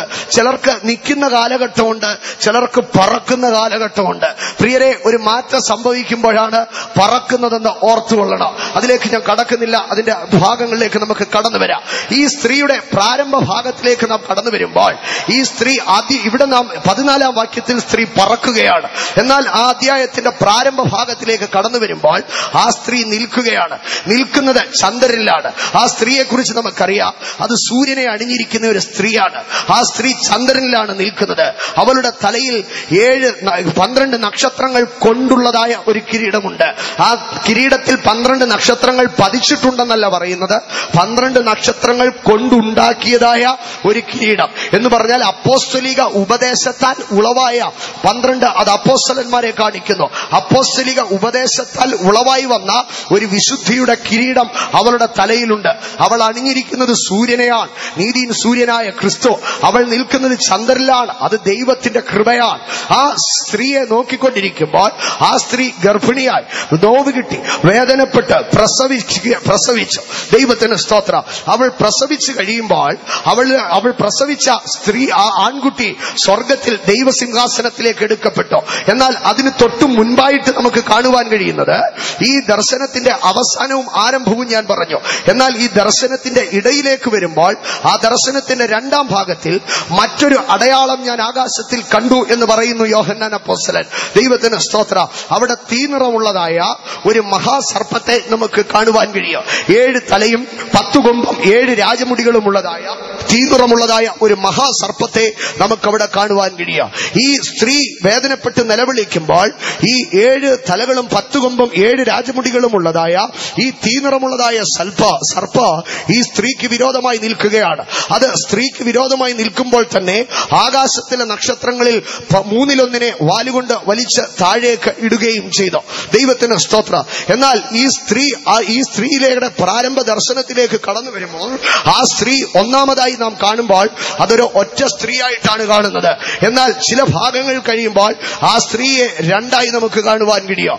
ഒന്ന്, ആ സ്ത്രീയിൽ മറഞ്ഞിരുന്നതായ ഒരു ആൺകുട്ടി, അത് അവളിൽ നിന്ന് വേർപെട്ടു. പിന്നീട് ബാഹ്യമായ ഈ സ്ത്രീ മാത്രമേ ഉള്ളൂ. ദൈവത്തിന് സ്തോത്രം. ഈ ഒരു സ്ത്രീ, ആ സ്ത്രീയിലേക്ക് നോക്കുമ്പോൾ ബാഹ്യമായ ഒരു സ്ത്രീ രൂപമുണ്ട്, എന്നാൽ അവളിൽ മറഞ്ഞിരിക്കുന്നതായ ഒരു ആൺകുട്ടി ഉണ്ടായിരുന്നു. ഇത് നമുക്കറിയാം. ഇത് ദൈവസഭയെ കുറിച്ചുള്ള ദർശനമാണ്. ദൈവത്തിന് മഹത്വമുണ്ടാകട്ടെ. ദൈവസഭയെ കുറിച്ച് നാം പഠിക്കുമ്പോൾ ദൈവസഭയ്ക്കകത്ത് 2 ഭാഗങ്ങളുണ്ട്. ഒന്ന്, ബാഹ്യമായിരിക്കുന്ന ഒരു സ്ത്രീയുണ്ട്. 2ാമത് മറഞ്ഞിരിക്കുന്നതായ ഒരു ആൺകുട്ടിയുണ്ട്. ഈ സഭയ്ക്കകത്ത് 2 കൂട്ടരുണ്ട്. ഒന്ന്, സിംഹാസനത്തിലേക്ക് പറന്നു പോകുന്ന ഒരു ആൺകുട്ടിയുണ്ട്. 2, മരുഭൂമിയിൽ തന്റെ സ്ഥലം മേടിച്ചിട്ട് ലോകത്തിൽ തങ്ങളുടെ നിക്ഷേപം സ്വരൂപിച്ച്, ലോകത്തിൽ തങ്ങളുടെ സമ്പത്തിനെ സ്വരൂപിച്ച്, ലോകത്തിൽ തങ്ങൾക്കുള്ളതെല്ലാം സ്വരുക്കൂട്ടി വെച്ചിരിക്കുന്നതായ, ലോകത്തിലേക്ക് പറക്കുവാൻ ചിറകുകൾ പ്രാപിച്ചിരിക്കുന്ന, മരുഭൂമിയിലേക്ക് പറക്കുവാൻ ചിറകുകൾ പ്രാപിച്ചിരിക്കുന്ന മറ്റൊരു വിഭാഗം ഈ സഭയ്ക്കകത്തുണ്ട്. ദൈവസഭയ്ക്കകത്ത്. ഞാനത് TPM എന്നല്ല പറയുന്നത്, ഏതെങ്കിലും ഒരു പെന്തക്കോസ്ത് സഭയെയോ നാമധേയ ക്രൈസ്തവ സഭയോ അല്ല പറയുന്നത്. ദൈവസഭയ്ക്കകത്ത് 2 വിഭാഗങ്ങളുണ്ട്. ഒന്ന്, ജയം കൊണ്ട ആൺകുട്ടി. 2, മരുഭൂമിയിലേക്ക് ഓടിപ്പോകുന്ന സഭ. ദൈവത്തിന് മഹത്വമുണ്ടാകട്ടെ. ആകയാൽ നാം ഇവിടെ ഒന്നാമത് കാണുന്നത് ഇവിടെ ചിറക് വെച്ച ഒരു സ്ത്രീയാണ്. എന്നാൽ ഈ ചിറക് വെച്ച സ്ത്രീ എന്തുകൊണ്ട് ഇങ്ങനെ ചിറക് വെച്ച സ്ത്രീ ആയി എന്ന് നാം ശ്രദ്ധിച്ചാൽ, ആ ചിറക് വെച്ച സ്ത്രീ ഒരു ആൺകുട്ടിയെ വഹിക്കുന്നവളായിരുന്നു. ആൺകുട്ടി നഷ്ടപ്പെട്ടപ്പോൾ അവൾ ചിറകുള്ള സ്ത്രീയായി തീർന്നു. ദൈവത്തിന് സ്തോത്രം. എന്നാൽ എന്താണ് ഈ ആൺകുട്ടി? അത് ദൈവസഭയിലെ പൂർണ്ണപ്പെട്ടവരാണ്. പ്രിയരെ, ഈ ചിറക് വെച്ച ഈ സ്ത്രീ എന്താണ് സംഭവിക്കുന്നത്? അവൾ മരുഭൂമിയിലേക്ക് ഓടിപ്പോയി. 12ാം അധ്യായത്തിന്റെ അവസാനത്തിലേക്ക് വരുമ്പോൾ നമുക്ക് ആ സ്ത്രീ ആരാകുന്നുവെന്ന് കാണുവാൻ കഴിയും. ദൈവകൽപ്പന പ്രമാണിക്കുകയും യേശുവിന്റെ സാക്ഷ്യം ഉണ്ടാവുകയും ചെയ്ത ദൈവസന്തതിയുടെ ശേഷിപ്പാൻ എന്ന് പറഞ്ഞാൽ സിംഹാസനത്തിലേക്ക് എടുക്കപ്പെട്ട ഈ ദൈവസന്തതിയുടെ പൂർണ്ണപ്പെട്ട ദൈവസഭയുടെ ശേഷിപ്പാണ് ഈ ചിറക് വെച്ചതായ സ്ത്രീ എന്ന് നമുക്ക് കാണുവാൻ കഴിയും. ദൈവത്തിന് സ്തോത്രം. ഇത് ചുരുക്കി പറഞ്ഞു കഴിഞ്ഞാൽ, കർത്താവായ യേശുക്രിസ്തുവിന്റെ മടങ്ങിവരവിൽ എടുത്തുകൊള്ളപ്പെടുന്ന സഭ ഒരു ആൺകുട്ടിയായിരിക്കും. കർത്താവായ യേശുക്രിസ്തുവിന്റെ മടങ്ങിവരവിൽ കൈവിടപ്പെട്ടു പോകുന്ന സഭ ഒരു ചിറക് വെച്ച സ്ത്രീ ആയിരിക്കും. ഇന്ന് രാത്രികാലം ഞാൻ നിങ്ങളോട് ചോദിക്കട്ടെ, നിങ്ങളൊരു ആൺകുട്ടിയായിരിക്കുമോ? നിങ്ങളൊരു ചിറക് വെച്ച സ്ത്രീ ആയിരിക്കുമോ? അല്ല, നമുക്ക് ഒരുമിച്ച് ചോദിക്കാം, ദൈവമേ, ഞാനൊരു ആൺകുട്ടിയായി തീരുമോ, അതോ ഞാൻ ചിറക് വെച്ച ഒരു സ്ത്രീയായി തീരുമോ? ഇന്ന് രാത്രി നമുക്ക് നമ്മെ പരിശോധിക്കാം. ദൈവത്തിന് മഹത്വമുണ്ടാകട്ടെ. ആൺകുട്ടിയെ കുറിച്ച് പറയുകയാണ്, ആൺകുട്ടി സിംഹാസനത്തിലേക്ക് എടുക്കപ്പെട്ടു. ആകയാൽ ഒരാൺകുട്ടിയുടെ പ്രത്യേകത എന്തെന്നാൽ, അവൻ ഈ ജയം കൊണ്ട ആൺകുട്ടിയുടെ, ഇരുമ്പുകോൽ കൊണ്ട് മേയ്ക്കുന്ന ആൺകുട്ടിയുടെ പ്രത്യേകത പ്രത്യേകത എന്തെന്നാൽ അത് സിംഹാസനത്തിലേക്ക് എടുക്കപ്പെടുന്നവരായിരിക്കാം. ആകയാൽ ചിറക് വെച്ച സ്ത്രീ മരുഭൂമിയിലേക്ക് ഓടിപ്പോകുമ്പോൾ ജയം കൊണ്ട് ആൺകുട്ടി സിംഹാസനത്തിലേക്ക് ഉയർക്കപ്പെടാം. അങ്ങനെയെങ്കിൽ ഇന്ന് രാത്രി ഞാൻ നിങ്ങളോട് നമുക്കൊന്ന് ചോദിക്കാം, ഞാൻ മരുഭൂമിയിലേക്ക് ഓടിപ്പോകേണ്ടി വരുമോ? സിംഹാസനത്തിലേക്ക് ഉയർത്തപ്പെടുമോ? ദൈവത്തിന് സ്തോത്ര. സിംഹാസനത്തിലേക്ക് ആരാണ് ഉയർത്തപ്പെടുന്നത്? ആർക്കാണ് സിംഹാസനത്തിൽ കയറുവാൻ കഴിയുന്നത്? 132 സങ്കീർത്തന അതിന്റെ 12 വാക്യത്തിലേക്ക് വരുമ്പോൾ അവിടെ പറയുകയാണ് ആരാണ് സിംഹാസനത്തിലേക്ക് കടന്നു പോകുന്നത്. ദൈവത്തിന് സ്തോത്ര. അവിടെ പറയുകയാണ്, നിന്റെ മക്കളിൽ ഞാൻ ഉപദേശിച്ച നിയമത്തെ, എന്റെ നിയമത്തെയും ഞാൻ ഉപദേശിച്ച സാക്ഷ്യങ്ങളെയും പ്രമാണിക്കുന്നവർ സിംഹാസനത്തിലിരിക്കും. വായിക്കാമോ? 132:12. നിന്റെ മക്കൾ എന്റെ നിയമത്തെയും ഞാൻ അവർക്ക് ഉപദേശിച്ചതായ സാക്ഷ്യത്തെയും പ്രമാണിക്കുമെങ്കിൽ അവരുടെ മക്കളും എന്നേക്കും നിന്റെ സിംഹാസനത്തിലിരിക്കും. അങ്ങനെയെങ്കിൽ ആരാണ് സിംഹാസനത്തിലിരിക്കുന്നത്? ദൈവത്തിന്റെ നിയമത്തെയും ഉപദേശങ്ങളെയും അനുസരിക്കുന്നവർ. ദൈവത്തിന്റെ ഉപദേശങ്ങളെ അനുസരിക്കണം. ദൈവത്തിന് സ്തോത്ര. ദൈവസഭ ആൺകുട്ടിയായി മാറ്റപ്പെടണമെങ്കിൽ അവൻ ഉപദേശത്തിൽ നിലനിൽക്കുന്നവനായിരിക്കണം. അതുകൊണ്ടാകുന്ന അപ്പോസ്തല പ്രവർത്തികളുടെ പുസ്തകം 2-ാം അധ്യായം അതിന്റെ 42-ാം വാക്യത്തിലേക്ക് കടന്നു വരുമ്പോൾ അപ്പോസ്തല പ്രവർത്തി 2:42 ദൈവസഭയെ കുറിച്ച് അവിടെ പറയുകയാണ്. അവർ അപ്പോസ്തലന്മാരുടെ ഉപദേശം കേട്ടോ, അപ്പം നുറുക്കിയും കൂട്ടായ്മ ആചരിച്ചോ. ഒരാൺകുട്ടി ഉളവാകണമെങ്കിൽ അപ്പോസ്തലിക ഉപദേശം വരണം. ദൈവത്തിന് സ്തോത്ര. എന്നാൽ ചോദിക്കുക, ഈ അപ്പോസ്തലന്മാർക്ക് എവിടുന്നാണ് ഉപദേശം കിട്ടുന്നത്? ഏത് കോളേജിൽ പോയി പഠിച്ചാലാണ് അപ്പോസ്തലന്മാർ ഈ ഉപദേശം പഠിക്കുന്നത്? ഏത് ഡിഗ്രി എടുത്താലാണ് അപ്പോസ്തലന്മാർക്ക് ഈ ഉപദേശം കിട്ടുന്നത്? വ്യക്തമായി ബൈബിൾ പറയുന്നുണ്ട് ആരാണ് അപ്പോസ്തലന്മാരുടെ പ്രൊഫസർ എന്ന്. ദൈവത്തിന് സ്തോത്ര. ഏതാണ് അപ്പോസ്തലന്മാരുടെ യൂണിവേഴ്സിറ്റി എന്ന്. ദൈവത്തിന് സ്തോത്ര. കൊരിന്ത്യർക്ക് എഴുതിയ 1-ാം ലേഖനം 2-ാം അധ്യായം അതിന്റെ 13-ാം വാക്യത്തിലേക്ക് വരുമ്പോൾ പറയുകയാണ്, ഞങ്ങൾ മാനുഷിക ജ്ഞാനം ഉപദേശിക്കുന്ന വചനങ്ങളാലല്ല. എന്ന് പറഞ്ഞാൽ ഒരു പ്രൊഫസർ BTHO MDHO ഏതെങ്കിലും ഒരു PhDയോ ഡോക്ടറേറ്റോ എടുത്തതായ ഒരു മാനുഷിക ജ്ഞാനം ഉപദേശിക്കുന്ന ഒരു വ്യക്തിയിൽ നിന്നല്ല ഞങ്ങൾ ഉപദേശം പഠിച്ചത്. വ്യക്തമായി പറയുന്നു. അപ്പോസ്തലന്മാർ എവിടുന്നാ ഉപദേശം പഠിക്കുന്നത്? മാനുഷിക ജ്ഞാനം പ്രാപിക്കുന്ന ഉപദേശങ്ങളല്ല, പിന്നെയോ ആത്മാവ് ഞങ്ങൾക്ക് ഉപദേശിച്ചു നൽകിയത്. വായിക്കാമോ? ആത്മാവ് ഉപദേശിച്ചു നൽകിയ വചനങ്ങൾ. അത് ഞങ്ങൾ മാനുഷ്യജ്ഞാനം ഉപദേശിക്കുന്ന വചനങ്ങളാൽ അല്ല, ആത്മാവ് ഉപദേശിക്കുന്ന വചനങ്ങളാൽ തന്നെ പ്രസ്താവിച്ചുകൊണ്ട്. ആത്മാവ് ഉപദേശിക്കുന്ന വചനങ്ങൾ. ആകയാൽ അപ്പോസ്തലിക ഉപദേശം അത് ആത്മനിറവിൽ ദൈവത്തിന്റെ പാദപീഠത്തിൽ ഇരിക്കുമ്പോൾ അഭിഷേകത്താൽ ഉളവായി വരുന്ന ദൂതാണ്. ഇന്ന് രാത്രി ഞങ്ങൾ പ്രസംഗിക്കുമ്പോൾ, നാൾതോറും ഞങ്ങൾ ദേശങ്ങളിൽ വിളിച്ചു പറയുമ്പോൾ ഞങ്ങൾ ധൈര്യത്തോടുകൂടി പറയും, ഹല്ലേലൂയ. ഒരു മനുഷ്യൻ ഞങ്ങൾക്ക് പറഞ്ഞു തന്നതല്ല ഇത്. ഞങ്ങളുടെ ദൈവത്തിന്റെ പരിശുദ്ധാത്മാവ് പറഞ്ഞു തന്ന വചനങ്ങളാണ്.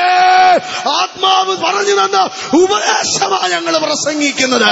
ധൈര്യത്തോടെ ഞങ്ങൾ പറയാം, ദൈവത്തിന്റെ പാദപീഠങ്ങളിൽ രാത്രിയുടെ യാമങ്ങൾ മുഴങ്കാലിൽ ഇരിക്കുമ്പോൾ പരിശുദ്ധാത്മാവ് ഞങ്ങൾക്ക് ഉപദേശം തരും. ആ ഉപദേശമാ ഞങ്ങൾ അപ്പോസ്തലിക ഉപദേശങ്ങളായി ദൈവസഭയോട് പറയുന്നത്. ദൈവത്തിന് സ്തോത്ര. എന്തിനാണ് ഈ അപ്പോസ്തലിക ഉപദേശം? കൊലോസ്യർക്ക് എഴുതിയ ലേഖനം 1-ാം അധ്യായം 28-ാം വാക്യം, അവനെ ഞങ്ങൾ അറിയിക്കുന്നതിൽ ഏത് മനുഷ്യനെയും ക്രിസ്തുവിൽ തികഞ്ഞവനാക്കി നിർത്തേണ്ടതിന് ഞങ്ങൾ ഉപദേശിക്കുന്നു. ആകയാൽ അപ്പോസ്തലിക ഉപദേശം കൊണ്ട്, ആത്മാവ് നൽകുന്ന ഉപദേശം കൊണ്ട് ഒരു മനുഷ്യനെ ഞങ്ങൾക്ക് ക്രിസ്തുവിൽ തികഞ്ഞവനാക്കുവാൻ കഴിയോ? അവൻ ഏത് ബലഹീനനാകട്ടെ, അവൻ ഏത് പ്രാകൃതനാകട്ടെ, അവൻ ഏത് നിലവാരത്തിലുള്ളവനാകട്ടെ, ഇന്ന് രാത്രി ഞങ്ങൾക്ക് പറയുവാൻ കഴിയോ? അപ്പോസ്തലിക ഉപദേശം ഒരു മനുഷ്യനെ ക്രിസ്തുവിൽ തികഞ്ഞവനാക്കുന്നതാണ്. ദൈവത്തിന് മഹത്വം ഉണ്ടാകട്ടെ. അപ്പോസ്തലിക ഉപദേശം ഒന്ന്, ക്രിസ്തുവിൽ ഒരു മനുഷ്യനെ തികഞ്ഞവനാക്കി തീർക്കാം. അവന് മാത്രമേ സിംഹാസനത്തിലേക്ക് എടുക്കപ്പെടുവാൻ കഴിയത്തുള്ളൂ. ദൈവത്തിന് മഹത്വം ഉണ്ടാകട്ടെ. ചില നാളുകൾക്ക് മുൻപേ ഞാനൊരു പ്രസംഗത്തിന്റെ ഭാഗം ഒരു വ്യക്തി എന്നെ കൊണ്ടുവന്ന് കേൾപ്പിച്ചു. ദൈവത്തിന് മഹത്വം ഉണ്ടാകട്ടെ. എനിക്ക് വളരെ രസകരമായും തോന്നി, മറുഭാഗത്ത് ദുഃഖകരമായും തോന്നി. ഒരു പ്രഭാഷകൻ ചോദിക്കുകയാണ്, യേശു ചെന്നിടത്തൊക്കെ ഉപദേശം പറഞ്ഞോ? യേശു പത്രോസിന്റെ അമ്മാവിയമ്മയുടെ വീട്ടിൽ ചെന്നോ? ഉപദേശം പറഞ്ഞോ? ഇല്ല. യേശു പനിക്ക് സൗഖ്യം വരുത്തി വരുത്തിയിട്ട് കൊടുത്തോ? യേശു ലാസറിന്റെ വീട്ടിൽ ചെന്ന് ഉപദേശം പറഞ്ഞോ? ഇല്ല. മരിച്ചവനെ ഉയർത്തെഴുന്നേൽപ്പിച്ചോ? യേശു യെരിഹോവിൽ നിന്ന് വരുമ്പോ ഉപദേശം പറഞ്ഞോ? ഇല്ല. അവൻ അന്ധന് സൗഖ്യം കൊടുത്തോ? യേശു കുഷ്ഠരോഗികളെ കണ്ട് വചനം പറഞ്ഞോ? ഇല്ല.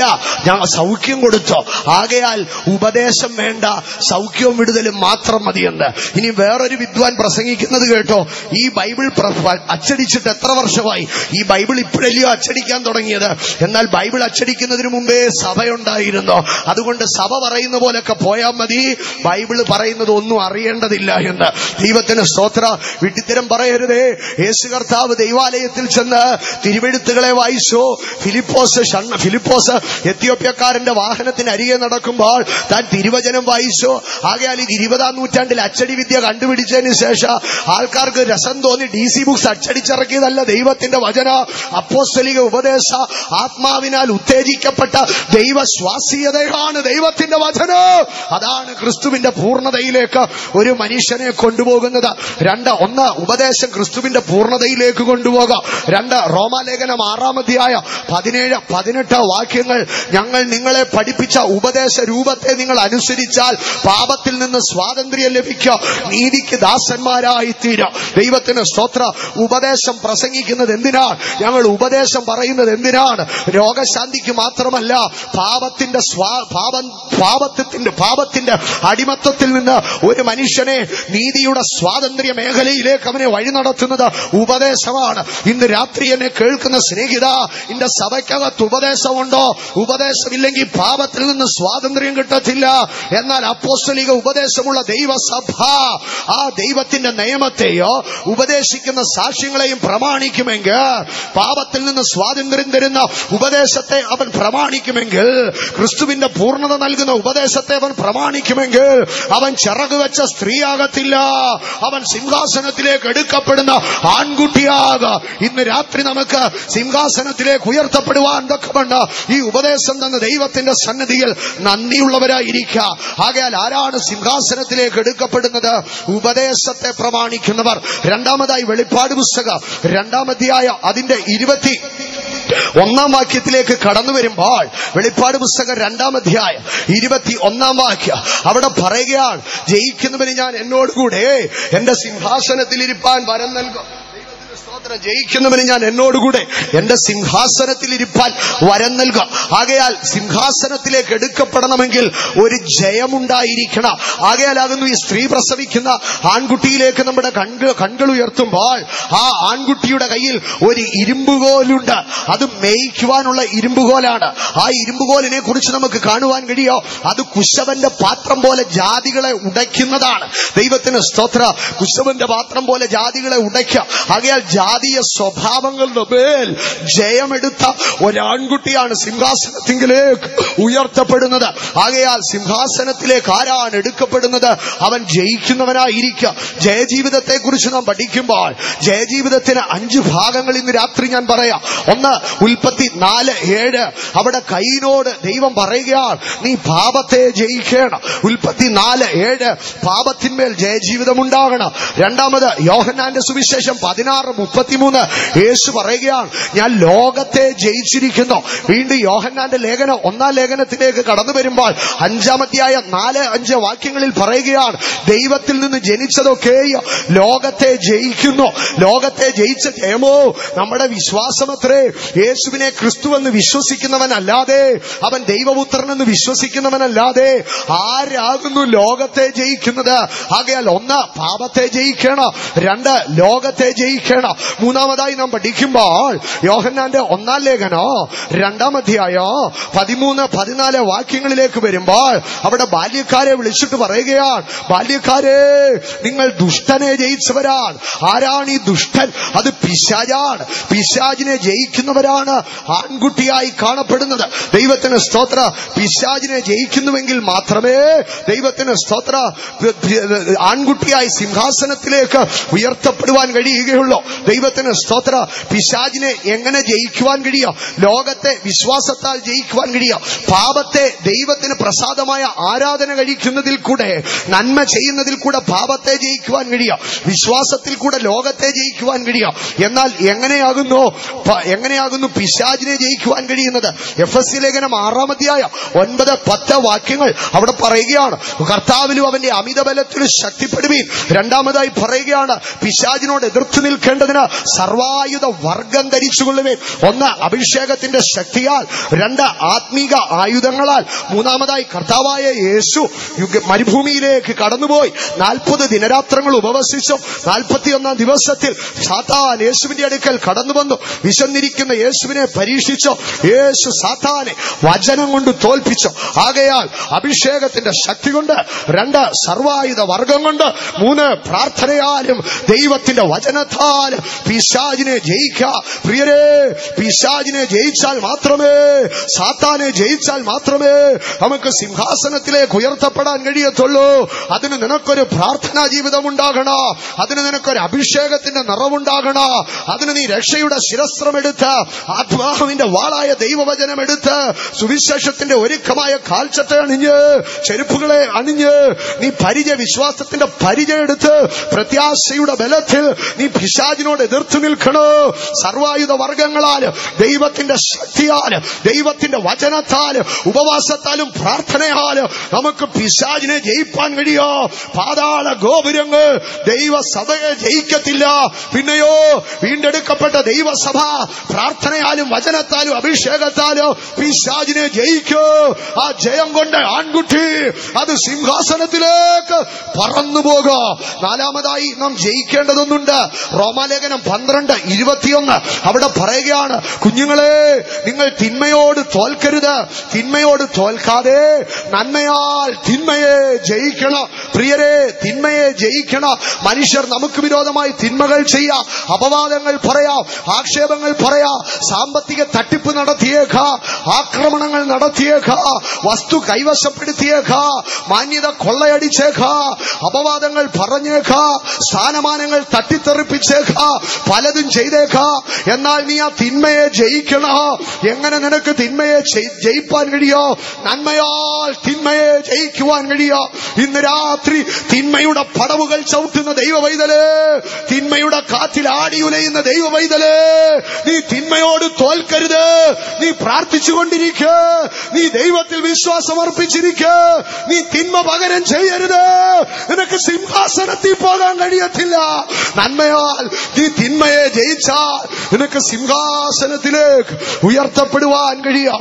ആകയാൽ തിരുവെടുത്ത് പറഞ്ഞു, നിങ്ങൾ ദോഷത്തിന് പകരം ദോഷം ചെയ്യരുത്, ശകാരത്തിന് പകരം ശകാരിക്കരുത്. നിങ്ങളെ ശപിക്കുന്നവരെ നിങ്ങൾ അനുഗ്രഹിപ്പീൻ, തിന്മയ്ക്ക് പകരം നന്മ ചെയ്യുവീൻ, നിങ്ങൾക്ക് സിംഹാസനത്തിലേക്ക് ഉയർത്തപ്പെടാം. വീണ്ടും ഹോശേയ പ്രവചനം 12-ാം അധ്യായം അതിന്റെ 4-ാം വാക്യത്തിലേക്ക് കടന്നു വരുമ്പോൾ അവിടെ പറയുകയാണ്, അവൻ പുരുഷപ്രായത്തിൽ ദൂതനോട് പൊരുതി അവൻ ജയിച്ചു എന്ന് പറയുകയാണ്. ഇത് യാക്കോബിനെ കുറിച്ച് പറയുകയാ. യാക്കോബ് ഒരു ജയമെടുത്തോ, യാക്കോബ് ദൂതനോട് ജയിച്ചു. ദൂതൻ അവനോട് പറയുക, നീ മനുഷ്യരോടും ദൈവത്തോടും പൊരുതി ജയിച്ചു. ഏതാണ് ജയജീവിതം? അല്ലെങ്കിൽ എന്താണ് ആ ജയജീവിതത്തിന്റെ പ്രത്യേകത? യാക്കോബ് ജയം എടുക്കുന്നിടം വരെയോ അവന്റെ പേർ യാക്കോബ് എന്നായിരുന്നു, അവന്റെ പേർ ഉബായി എന്നായിരുന്നു. എന്നാൽ അവൻ ജയം കൊണ്ടു കഴിഞ്ഞപ്പോൾ, അവൻ ജയമെടുത്തപ്പോ അവന്റെ ഉപായം എന്നുള്ള പേര് മാറി, അവന്റെ തട്ടിപ്പെന്നുള്ള പേര് മാറി, അവന്റെ സ്വഭാവം മാറാൻ തുടങ്ങി. ദൈവത്തിന് സ്തോത്രം. നമ്മുടെ സ്വഭാവങ്ങളുടെ മേൽ, നമ്മുടെ പ്രകൃതങ്ങളുടെ മേൽ, നമ്മുടെ ജഡീകതകളുടെ മേൽ നമുക്കൊരു ജയമുണ്ടാകുന്നുവെങ്കിൽ മാത്രമേ ദൈവത്തിന്റെ ജനമേ നമുക്ക് സിംഹാസനത്തിലേക്ക് എടുക്കപ്പെടുവാൻ കഴിയത്തുള്ളൂ. ദൈവത്തിന് സ്തോത്രം. എപ്പോഴാകുന്നു ഈ സൂര്യനെ അണിഞ്ഞ സ്ത്രീ ചിറകുള്ള സ്ത്രീയായും ആൺകുട്ടിയുമായി 2 ഭാഗങ്ങളായി വേർതിരിക്കപ്പെടുന്നത്? ദൈവത്തിന് സ്തോത്രം. നമുക്കറിയാം, അത് കർത്താവായ യേശു ക്രിസ്തുവിന്റെ മടങ്ങിവരവിലാണ്. തെസ്സലോനിക്കർക്ക് എഴുതിയ 1-ാം ലേഖനം 4-ാം അധ്യായത്തിലേക്ക് കടന്നു വരുമ്പോൾ അതിന്റെ 16-ാം വാക്യത്തിൽ നമുക്ക് കാണുവാൻ കഴിയാം, കർത്താവ് താൻ ഗംഭീരനാദത്തോടും പ്രധാന ദൂതന്റെ ശബ്ദത്തോടും ദൈവത്തിന്റെ കാഹളത്തോടും കൂടെ സ്വർഗത്തിൽ നിന്ന് ഇറങ്ങി വരുമ്പോൾ ക്രിസ്തുവിൽ മരിച്ചവർ മുമ്പേ ഉയർത്തപ്പെട്ട ഉയർത്തെഴുന്നേൽക്കുകയോ പിന്നെ ജീവനോടെ ശേഷിക്കുന്നവർ രൂപാന്തര ശരീരികളായി സ്വർഗാരോഹണം ചെയ്യുകയും ചെയ്യുന്നു. ദൈവത്തിന് മഹത്വമുണ്ടാകട്ടെ. ഈ സംഭവത്തോടുകൂടെയാണ് സൂര്യനെ അണിഞ്ഞ സ്ത്രീ ചിറകണിഞ്ഞ സ്ത്രീയായി മാറുന്നത്. ദൈവത്തിന് സ്തോത്ര. ചന്ദ്രനിൽ നിൽക്കുന്ന സ്ത്രീ പറക്കുന്ന സ്ത്രീയായി മാറിയത്.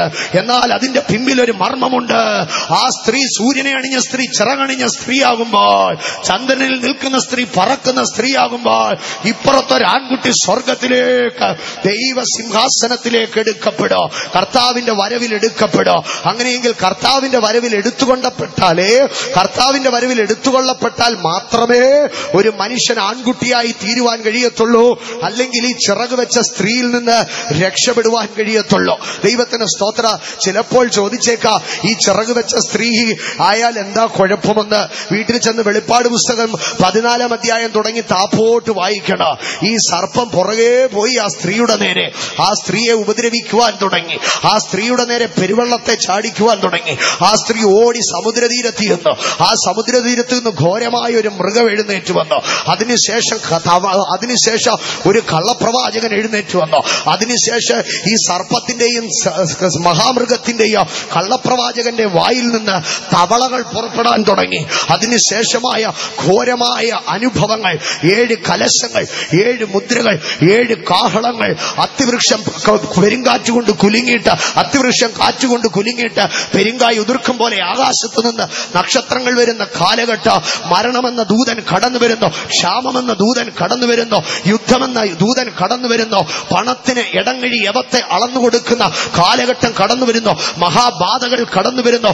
ആകാശത്ത് നിന്ന്, ആ ഭൂമിയുടെ അധോഭാഗത്തു നിന്ന് പെരിഞ്ചൂളയിലെ പുക പോലെ ഉയർന്നു വരുന്ന വലിയ കടുത്ത പുകയ്ക്കകത്ത് നിന്ന് വെട്ടുക്കിളികളെ പോലെയുള്ള അപ്പല്ലോനും അബദ്ധോൻ എന്നും പറയുന്ന പാതാള ശക്തികൾ എഴുന്നേറ്റ് വരുന്നു.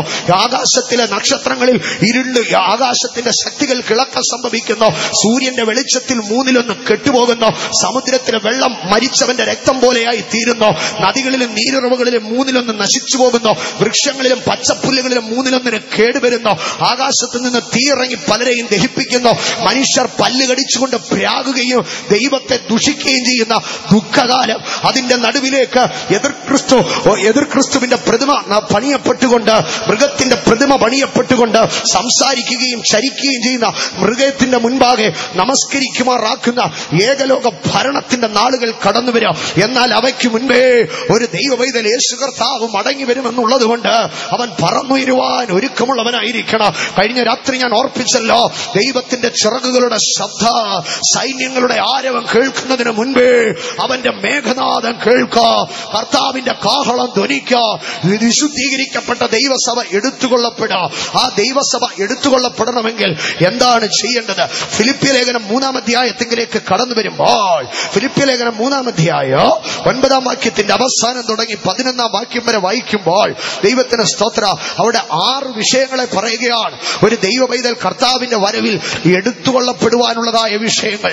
2 കൊരിന്ത്യർ ഫിലിപ്പിയ ലേഖനം 3-ാം അധ്യായം അതിന്റെ 9-ാം വാക്യത്തിന്റെ അവസാനത്തിലേക്ക് കടന്നു വരുമ്പോൾ അവിടെ പറയുകയാണ്, നൽകുന്ന നീതി ലഭിച്ചിട്ട്, ഒരു ദൈവ പൈതൽ മാനസാന്തരപ്പെട്ട് നീതി ലഭിച്ചിട്ട് അവൻ കർത്താവിന്റെ വരവിൽ എടുത്തുകൊള്ളപ്പെടുവാൻ 6 ഭാഗങ്ങൾ, വ്യക്തമായി പറഞ്ഞാൽ 7 ഭാഗങ്ങൾ. ഒന്നാമത് അവൻ നീതീകരിക്കപ്പെടണം. കഴിഞ്ഞ രാത്രികളിൽ 1-ാമത്തെ രാത്രിയിൽ മാനസാന്തരത്താലുള്ള നീതിയോ 2-ാമത്തെ രാത്രിയിൽ സ്നാനത്താലുള്ള നീതിയും ഞാൻ പറഞ്ഞു. എന്നാൽ ഇന്ന് രാത്രികാലം അതിലേക്ക് കടക്കുന്നില്ല. ആകയാൽ ആ നീതീകരണം ഉൾപ്പെടെ 7 വിഷയങ്ങളെ നമുക്ക് ഈ 3-ാം അധ്യായം 10-11 വാക്യങ്ങളിൽ കാണുവാൻ കഴിയാം. നീതീകരണം കഴിഞ്ഞ രാത്രികളിൽ ഓർപ്പിച്ചതുകൊണ്ട് ബാക്കി 6 വിഷയങ്ങളെ ഒന്ന് പറഞ്ഞു മുൻപോട്ട് പോയിക്കൊള്ളാം. അതിൽ 2-ാമത്തെ വിഷയമായി നമുക്ക് കാണുവാൻ കഴിയുന്നത്, ഒന്ന് നീതി ലഭിക്കണം. 2-ാമതായി നമുക്ക് കാണുവാൻ കഴിയും. വായിക്കാമോ 9-ന്റെ അവസാനം? നീതി തന്നെ ലഭിച്ച് അവനിൽ ഇരിക്കേണ്ടതിന്, നീതി ലഭിച്ചിട്ട് അവനിൽ ഇരിക്കണം. അവന്റെ മരണത്തോട് അനുഭവപ്പെട്ടിട്ട് അവനെയും അവന്റെ പുനരുത്ഥാനത്തിന്റെ ശക്തിയെയും അവന്റെ കഷ്ടാനുഭവങ്ങളുടെ കൂട്ടായ്മയെയും അനുഭവിച്ചറിയേണ്ടതിനും, ഇങ്ങനെ വല്ലവിധേനയും മരിച്ചവരുടെ ഇടയിൽ നിന്നുള്ള പുനരുത്ഥാനം, വല്ലവിധേനയും മരിച്ചവരുടെ ഇടയിൽ നിന്നൊരു പുനരുത്ഥാനം പ്രാപിക്കണമെങ്കിൽ അവിടെ ചെയ്യേണ്ട 7 കാര്യങ്ങളെ കുറിച്ച് പറയുകയാണ്. കർത്താവിന്റെ മടങ്ങിവരവിൽ ഒരു ദൈവ പൈതൽ എടുത്തുകൊള്ളപ്പെടുവാൻ 7 കാര്യങ്ങൾ വേണം. ഒന്ന്, അവൻ നീതീകരിക്കപ്പെടണം. 2-ാമതായി പറയുകയാണ്, അവനിൽ ഇരിക്കുക, ക്രിസ്തുവിൽ ഇരിക്കുക. എന്താണ് ക്രിസ്തുവിൽ ഇരിക്കുന്ന അനുഭവം? സമയ ചുരുക്കം കൊണ്ട് ഞാൻ വിഷയങ്ങളെ പറഞ്ഞു പോയിക്കൊള്ളാം. നിങ്ങൾ വീട്ടിൽ പോയി ധ്യാനിച്ചു കൊള്ളുവീൻ. ഇതിന്റെ സീഡികൾ ഇതിന് ശേഷം ലഭിക്കുമല്ലോ. നിങ്ങൾ ഒരാവർത്തി കൂടെ കേട്ട് അവയെ ഒരിക്കൽ കൂടെ ധ്യാനിക്കുമെങ്കിൽ നിങ്ങളുടെ സൗകര്യം പോലെ. ദൈവത്തിന് മഹത്വം ഉണ്ടാകട്ടെ. അവനിൽ ഇരിക്കുക എന്ന് പറയുന്നു. എന്താണ് അവനിൽ ഇരിക്കുന്ന അനുഭവം? കൊരിന്ത്യർക്ക് എഴുതിയ 2 ലേഖനം 5 അധ്യായം 17 വാക്യം. അവിടെ പറയുകയാണ്, ഒരുവൻ ക്രിസ്തുവിലായാൽ അവൻ പുതിയ സൃഷ്ടി, പഴയത് കഴിഞ്ഞു പോകാം. ആകയാൽ ഒരു മനുഷ്യന്റെ പഴയ അനുഭവങ്ങൾ മാറിപ്പോയി അവനൊരു പുതിയ മനുഷ്യനായി തീരുന്നതാണ് ഒരുവൻ ക്രിസ്തുവിലായി തീരുന്ന അനുഭവം. രണ്ടാമതായി പറയുകയാണ് അവനിൽ ഇരിക്കുകയോ. രണ്ടാമതായി പറയുന്നു അവന്റെ മരണത്തോട് അനുരൂപപ്പെടണം. അവന്റെ മരണത്തോട് അനുരൂപപ്പെടണം. എന്താണ് ക്രിസ്തുവിന്റെ മരണത്തോട് അനുരൂപപ്പെടുക? എന്താണ് ക്രിസ്തുവിന്റെ മരണം? ക്രിസ്തുവിന്റെ മരണം ക്രൂശീകരണമാണ്. ആകയാൽ ഒരു ക്രിസ്ത്യാനി ക്രൂശീകരിക്കപ്പെട്ടാൽ മാത്രമേ അവൻ കർത്താവിന്റെ വരവിൽ എടുത്തുകൊള്ളപ്പെടത്തുള്ളൂ. അവന്റെ മരണത്തിന്റെ സാദൃശ്യത്തോട് ഏകീഭവിച്ചുവെങ്കിൽ അവന്റെ പുനരുദ്ധാനത്തിന്റെ സാദൃശ്യത്തോട് ഏകീഭവിക്കുന്നവരായിരിക്കുക. യേശുക്രിസ്തുവിന്റെ മരണം ക്രൂശീകരണമാണ്. ആ ക്രൂശീകരണം ഒരു ദൈവ പൈതലിൽ കൂടി കടന്നു പോകണം. ഒരു ദൈവ പൈതൽ ലോകത്തിൽ ക്രൂശിക്കപ്പെടുമ്പോൾ അവൻ 4 ഭാഗങ്ങളിൽ ക്രൂശിക്കപ്പെടും. റോമാലേഖനം 6 അധ്യായം 6 വാക്യത്തിലേക്ക് കടന്നു വരുമ്പോൾ റോമർ 6:6 അവിടെ പറയുകയാണ്, പഴയ മനുഷ്യനെ ക്രൂശിച്ചിരിക്കുന്നു. ഒരു വ്യക്തിയിൽ പഴയ മനുഷ്യനുണ്ട്. അവന്റെ പ്രാകൃത സ്വഭാവങ്ങളുണ്ട്, അവന്റെ കുടുംബ സ്വഭാവങ്ങളുണ്ട്, അവന്റെ പാരമ്പര്യ സ്വഭാവങ്ങളുണ്ട്, അവന്റെ ജനിതക സ്വഭാവങ്ങളുണ്ട്. എന്നാൽ പഴയ മനുഷ്യൻ ക്രൂശിക്കപ്പെടണം. രണ്ടാമതായി ഗലാത്യലേഖനം 2 അധ്യായം 20 വാക്യത്തിലേക്ക് കടന്നു വരുമ്പോൾ ഗലാത്യർ 2:20 പറയുകയാണ്, ഞാൻ ക്രൂശിക്കപ്പെട്ടിരിക്കുന്നു, ഇനി ഞാനല്ല ജീവിക്കുന്നത്. രണ്ടാമതായി സ്വാർത്ഥത ക്രൂശിക്കപ്പെടണം. എനിക്ക്, ഞാന്, എന്റേത്, എന്റെ വീട്ടുകാര്, എന്റെ അഭിപ്രായം, എന്റെ സ്വാധീനത, ഞാൻ പറയുന്നത് പോലെ എന്റെ തീരുമാനങ്ങൾ, സ്വാർത്ഥത ക്രൂശീകരിക്കപ്പെടണം. കുടുംബത്തിനകത്ത് സ്വാർത്ഥത ക്രൂശീകരിക്കപ്പെടണം. സഭയ്ക്കകത്ത് സ്വാർത്ഥത ക്രൂശീകരിക്കപ്പെടണം. ക്രൂശീകരിക്കപ്പെട്ടില്ലെങ്കിൽ, കർത്താവിന്റെ മരണത്തിന്റെ സാദൃശ്യത്തോട് ഏകീകരിക്കപ്പെട്ടില്ലെങ്കിൽ പുനരുദ്ധാനം പ്രാപിക്കാൻ കഴിയത്തില്ല. 3 ഗലാത്യർ 5:24 ജഡത്തെ ഞാൻ അതിന്റെ രാഗമോഹങ്ങളോടുകൂടി ക്രൂശിച്ചിരിക്കുന്നു. മൂന്നാമതായി ക്രൂശീകരണം, ജഡത്തിന്മേൽ രാഗമോഹങ്ങളെ, പാപ ഇച്ഛകളെ ഒരു മനുഷ്യൻ ക്രൂശിക്കുന്നവനായിരിക്കണം. 4 ഗലാത്യർ 6:14 ഞാൻ ലോകത്തിന്, ലോകം എനിക്കും ക്രൂശീകരിക്കപ്പെട്ടിരിക്കുന്നു. ആകയാൽ ലോകത്തിന്റെ ഇമ്പങ്ങളെ ഞാൻ തേടത്തില്ല, ലോകത്തിന്റെ സുഖങ്ങളെ ഞാൻ തേടത്തില്ല, ലോകത്തിന്റെ ഇഷ്ടങ്ങളെ ഞാൻ തേടത്തില്ല, ഫാഷനുകളുടെ പുറകെ ഞാൻ പോകത്തില്ല. ലോകം എനിക്ക് ക്രൂശിക്കപ്പെട്ടതാ. ക്രൂശീകരണം 4 ഭാഗങ്ങളിൽ. 1 പഴയ മനുഷ്യൻ ക്രൂശീകരിക്കപ്പെടണം. 2 സ്വാർത്ഥത ക്രൂശീകരിക്കപ്പെടണം. 3 ജഡം ക്രൂശീകരിക്കപ്പെടണം. 4 ലോകം ക്രൂശീകരിക്കപ്പെടണം. ആകയാൽ 1 ഒരുവൻ ക്രിസ്തുവിലായി പുതിയ സൃഷ്ടിയാകണം. 2 അവൻ ക്രൂശീകരിക്കപ്പെടണം. മൂന്നാമതായി പഠിക്കുമ്പോൾ അവനെ അറിയണം. അവനെ അറിയണം. എങ്ങനെയാണ് ക്രിസ്തുവിനെ അറിയുവാൻ കഴിയുന്നത്? അവൻ യഹോവ നല്ലവനെന്ന് രുചിച്ചേ അറിയാൻ കഴിയത്തുള്ളൂ. എങ്ങനെ അവനെ അറിയുവാൻ കഴിയുക? യേശു കർത്താവ് പറഞ്ഞു, എന്റെ മാംസം തിന്നുവീൻ, എന്റെ രക്തം കുടിപ്പീൻ, യഹോവ നല്ലവനെന്ന് രുചിച്ചറിവീൻ. ആകയാൽ കർത്താവായ യേശു ക്രിസ്തുവിന്റെ തിരുമേശയിൽ പങ്കുകൊള്ളണമ്പോൾ അവൻ യേശുവിനെ രുചിച്ചറിയുകയാണ്. മാത്രമല്ല, എങ്ങനെ അവന്റെ യേശുക്രിസ്തുവിന്റെ തിരുമേശയിൽ പങ്കു പ്രാപിക്കുമ്പോൾ, അവൻ കർത്തൃമേശയിൽ പങ്കു പ്രാപിക്കുമ്പോൾ അവൻ കർത്താവിന്റെ വരവിന് വേണ്ടി യോഗ്യത പ്രാപിക്കുകയാണ്. ഇന്ന് രാത്രികാലം എന്നെ കേൾക്കുന്ന സഹോദരങ്ങളെ, ഇന്ന് അനേകർക്കും പറയുന്നത്, തിരുമേശ വരുമ്പോൾ പറയുന്നത്, ഞാൻ തിരുമേശ എടുക്കുന്നില്ല, ഞാൻ കർത്തൃമേശ എടുക്കുന്നില്ല. അതെന്താ? ഞാൻ മരുന്നെടുക്കുന്നുണ്ടല്ലോ, പിന്നെ കർത്തൃമേശയുടെ ആവശ്യമില്ലല്ലോ. സ്തോത്രം. മരുന്നെടുക്കുന്നുണ്ട്, കർത്തൃമേശയുടെ ആവശ്യമില്ല. നല്ലതാ സഹോദരങ്ങളെ. ഇനിയില്ല, മരുന്നിന്റെ കൂടെ ഒരു സപ്ലിമെന്റ് ആയിട്ട് തിരുമേശം കൂടെ തരുന്നെങ്കിൽ തന്നോ, ഞങ്ങൾ എടുത്തുകൊള്ളാം. ദൈവത്തിന് സ്തോത്രം. കുഴപ്പമില്ല, മരുന്ന് മാത്രം എടുത്താൽ മതി. എന്നാൽ ഒരു കാര്യം അറിഞ്ഞുകൊള്ളണം, അവനെ അനുഭവിക്കാതെ നിങ്ങൾക്ക് സിംഹാസനത്തിലേക്ക് എടുക്കപ്പെടുവാൻ കഴിയത്തില്ല. അവന്റെ പ്രത്യക്ഷതയിൽ രൂപാന്തരപ്പെടുവാൻ കഴിയത്തില്ല. സ്തോത്ര. 4-മതായി പറയുകയാണ്, അവന്റെ പുനരുദ്ധാനത്തിന്റെ ശക്തിയെ തിരിച്ചറിയണം. ദൈവത്തിന് സ്തോത്ര. ഏതാണ് അവന്റെ പുനരുദ്ധാനത്തിന്റെ ശക്തി? റോമാലേഖനം 8 അധ്യായം 11 വാക്യത്തിലേക്ക് വരുമ്പോൾ പറയുകയാണ്, യേശുവിനെ മരിച്ചവരിൽ നിന്ന് ഉയർപ്പിച്ചവന്റെ ആത്മാവ് നിങ്ങളിൽ വ്യാപരിക്കണമെന്ന് പറയുന്നു. ഫിലിപ്പിയർ 3:21 കടന്നു വരുമ്പോൾ വ്യക്തമായി പറയുന്നുണ്ട്, അവൻ സകലവും 4:7 പാപത്തിന്മേൽ ജയജീവിതം ഉണ്ടാകണം. രണ്ടാമത് യോഹന്നാന്റെ സുവിശേഷം 16:33 യേശു പറയുകയാണ്, ഞാൻ ലോകത്തെ ജയിച്ചിരിക്കുന്നു. വീണ്ടും യോഹന്നാന്റെ ലേഖനം 1-ാം ലേഖനത്തിലേക്ക് കടന്നു വരുമ്പോൾ 5-ാം അധ്യായം 4-5 വാക്യങ്ങളിൽ പറയുകയാണ്, ദൈവത്തിൽ നിന്ന് ജനിച്ചതൊക്കെയോ ലോകത്തെ ജയിക്കുന്നു. ലോകത്തെ ജയിച്ച ജയമോ നമ്മുടെ വിശ്വാസമത്രേ. യേശുവിനെ ക്രിസ്തുവെന്ന് വിശ്വസിക്കുന്നവനല്ലാതെ, അവൻ ദൈവപുത്രനെന്ന് വിശ്വസിക്കുന്നവനല്ലാതെ ആരാകുന്നു ലോകത്തെ ജയിക്കുന്നത്? ആകയാൽ 1 പാപത്തെ ജയിക്കണം, 2 ലോകത്തെ ജയിക്കണം. മൂന്നാമതായി നാം പഠിക്കുമ്പോൾ യോഹന്നാന്റെ 1-ാം ലേഖനം 2-ാം അധ്യായം 13-14 വാക്യങ്ങളിലേക്ക് വരുമ്പോൾ അവിടെ ബാല്യക്കാരെ വിളിച്ചിട്ട് പറയുകയാണ്, ബാല്യക്കാരെ നിങ്ങൾ ദുഷ്ടനെ ജയിച്ചവരാണ്. ആരാണ് ഈ ദുഷ്ടൻ? അത് പിശാചാണ്. പിശാചിനെ ജയിക്കുന്നവരാണ് ആൺകുട്ടിയായി കാണപ്പെടുന്നത്. ദൈവത്തിന് സ്തോത്ര. പിശാചിനെ ജയിക്കുന്നുവെങ്കിൽ മാത്രമേ ദൈവത്തിന് സ്തോത്ര ആൺകുട്ടിയായി സിംഹാസനത്തിലേക്ക് ഉയർത്തപ്പെടുവാൻ കഴിയുകയുള്ളൂ. ദൈവത്തിന് സ്തോത്ര. പിശാചിനെ എങ്ങനെ ജയിക്കുവാൻ കഴിയോ? ലോകത്തെ വിശ്വാസത്താൽ ജയിക്കുവാൻ കഴിയോ?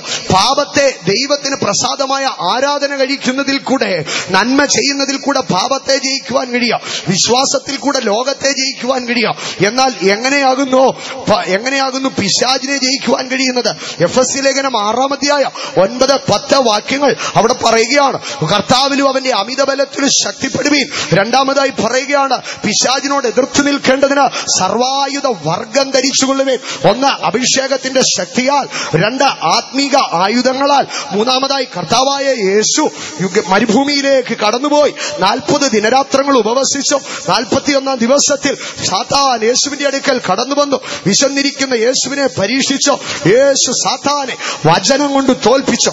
ആകയാൽ അഭിഷേകത്തിന്റെ ശക്തി കൊണ്ട്, 2 സർവായുധ വർഗം കൊണ്ട്, 3 പ്രാർത്ഥനയാലും ദൈവത്തിന്റെ വചനത്താലും പിശാചിനെ ജയിക്കാം. പ്രിയരെ, പിശാചിനെ ജയിച്ചാൽ മാത്രമേ, സാത്താനെ ജയിച്ചാൽ മാത്രമേ നമുക്ക് സിംഹാസനത്തിലേക്ക് ഉയർത്തപ്പെടാൻ കഴിയത്തുള്ളൂ.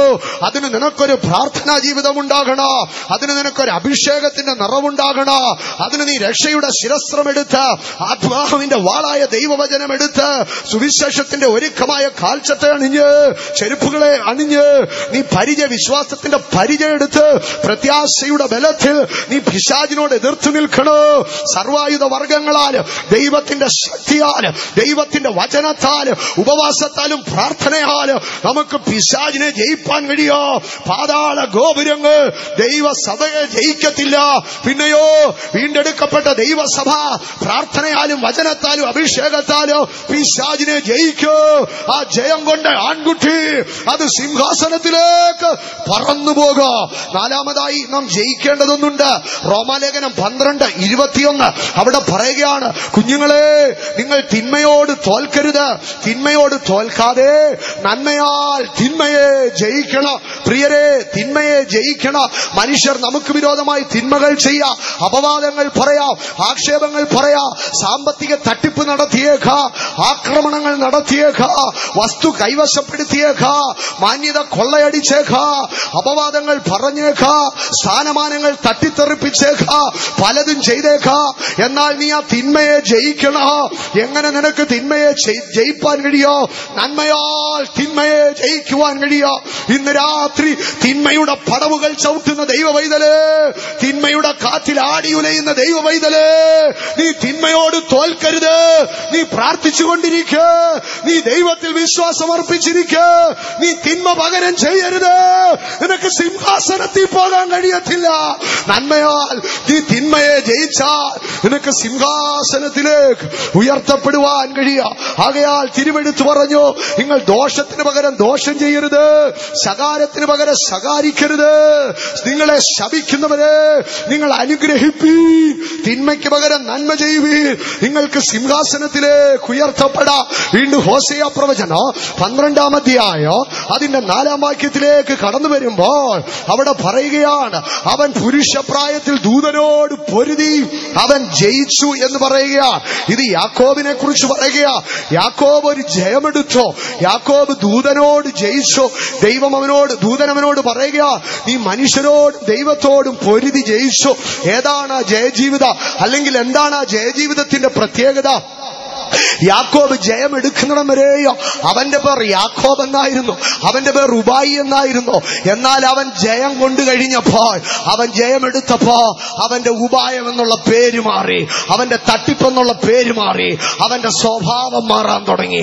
ദൈവത്തിന് സ്തോത്രം. നമ്മുടെ സ്വഭാവങ്ങളുടെ മേൽ, നമ്മുടെ പ്രകൃതങ്ങളുടെ മേൽ, നമ്മുടെ ജഡീകതകളുടെ മേൽ നമുക്കൊരു ജയമുണ്ടാകുന്നുവെങ്കിൽ മാത്രമേ ദൈവത്തിന്റെ ജനമേ നമുക്ക് സിംഹാസനത്തിലേക്ക് എടുക്കപ്പെടുവാൻ കഴിയത്തുള്ളൂ. ദൈവത്തിന് സ്തോത്രം. എപ്പോഴാകുന്നു ഈ സൂര്യനെ അണിഞ്ഞ സ്ത്രീ ചിറകുള്ള സ്ത്രീയായും ആൺകുട്ടിയുമായി രണ്ട് ഭാഗങ്ങളായി വേർതിരിക്കപ്പെടുന്നത്? ദൈവത്തിന് സ്തോത്രം. നമുക്കറിയാം അത് കർത്താവായ യേശു ക്രിസ്തുവിന്റെ മടങ്ങിവരവിലാണ്. തെസ്സലോനിക്കർക്ക് എഴുതിയ 1-ാം ലേഖനം 4-ാം അധ്യായത്തിലേക്ക് കടന്നു വരുമ്പോൾ അതിന്റെ 16-ാം വാക്യത്തിൽ നമുക്ക് കാണുവാൻ കഴിയാം, കർത്താവ് താൻ ഗംഭീരനാദത്തോടും പ്രധാന ദൂതന്റെ ശബ്ദത്തോടും ദൈവത്തിന്റെ കാഹളത്തോടും കൂടെ സ്വർഗത്തിൽ നിന്ന് ഇറങ്ങി വരുമ്പോൾ ക്രിസ്തുവിൽ മരിച്ചവർ മുമ്പേ ഉയർത്തെഴുന്നേൽക്കുക, പിന്നെ ജീവനോടെ ശേഷിക്കുന്നവർ രൂപാന്തര ശരീരികളായി സ്വർഗാരോഹണം ചെയ്യുകയും ചെയ്യുന്നു. ദൈവത്തിന് മഹത്വമുണ്ടാകട്ടെ. ഈ സംഭവത്തോടുകൂടെയാണ് സൂര്യനെ അണിഞ്ഞ സ്ത്രീ ചിറകണിഞ്ഞ സ്ത്രീയായി മാറുന്നത്. ദൈവത്തിന് സ്തോത്രം. ചന്ദ്രനിൽ നിൽക്കുന്ന സ്ത്രീ പറക്കുന്ന സ്ത്രീയായി മാറിയത്. എന്നാൽ അതിന്റെ പിമ്പിൽ ഒരു മർമ്മമുണ്ട്. ആ സ്ത്രീ, സൂര്യനെ അണിഞ്ഞ സ്ത്രീ ചിറകണിഞ്ഞ സ്ത്രീയാകുമ്പോൾ, ചന്ദ്രനിൽ നിൽക്കുന്ന സ്ത്രീ പറക്കുന്ന സ്ത്രീയാകുമ്പോൾ, ഇപ്പുറത്തൊരു ആൺകുട്ടി സ്വർഗത്തിലേക്ക് ദൈവ സിംഹാസനത്തിലേക്ക് എടുക്കപ്പെടോ, കർത്താവിന്റെ വരവിൽ എടുക്കപ്പെടോ. അങ്ങനെയെങ്കിൽ കർത്താവിന്റെ വരവിൽ കർത്താവിന്റെ വരവിൽ എടുത്തുകൊള്ളപ്പെട്ടാൽ മാത്രമേ ഒരു മനുഷ്യൻ ആൺകുട്ടിയായി തീരുവാൻ കഴിയത്തുള്ളൂ. അല്ലെങ്കിൽ ഈ ചിറക് വെച്ച സ്ത്രീയിൽ നിന്ന് രക്ഷപ്പെടുവാൻ കഴിയത്തുള്ളൂ. ദൈവത്തിന് സ്തോത്ര.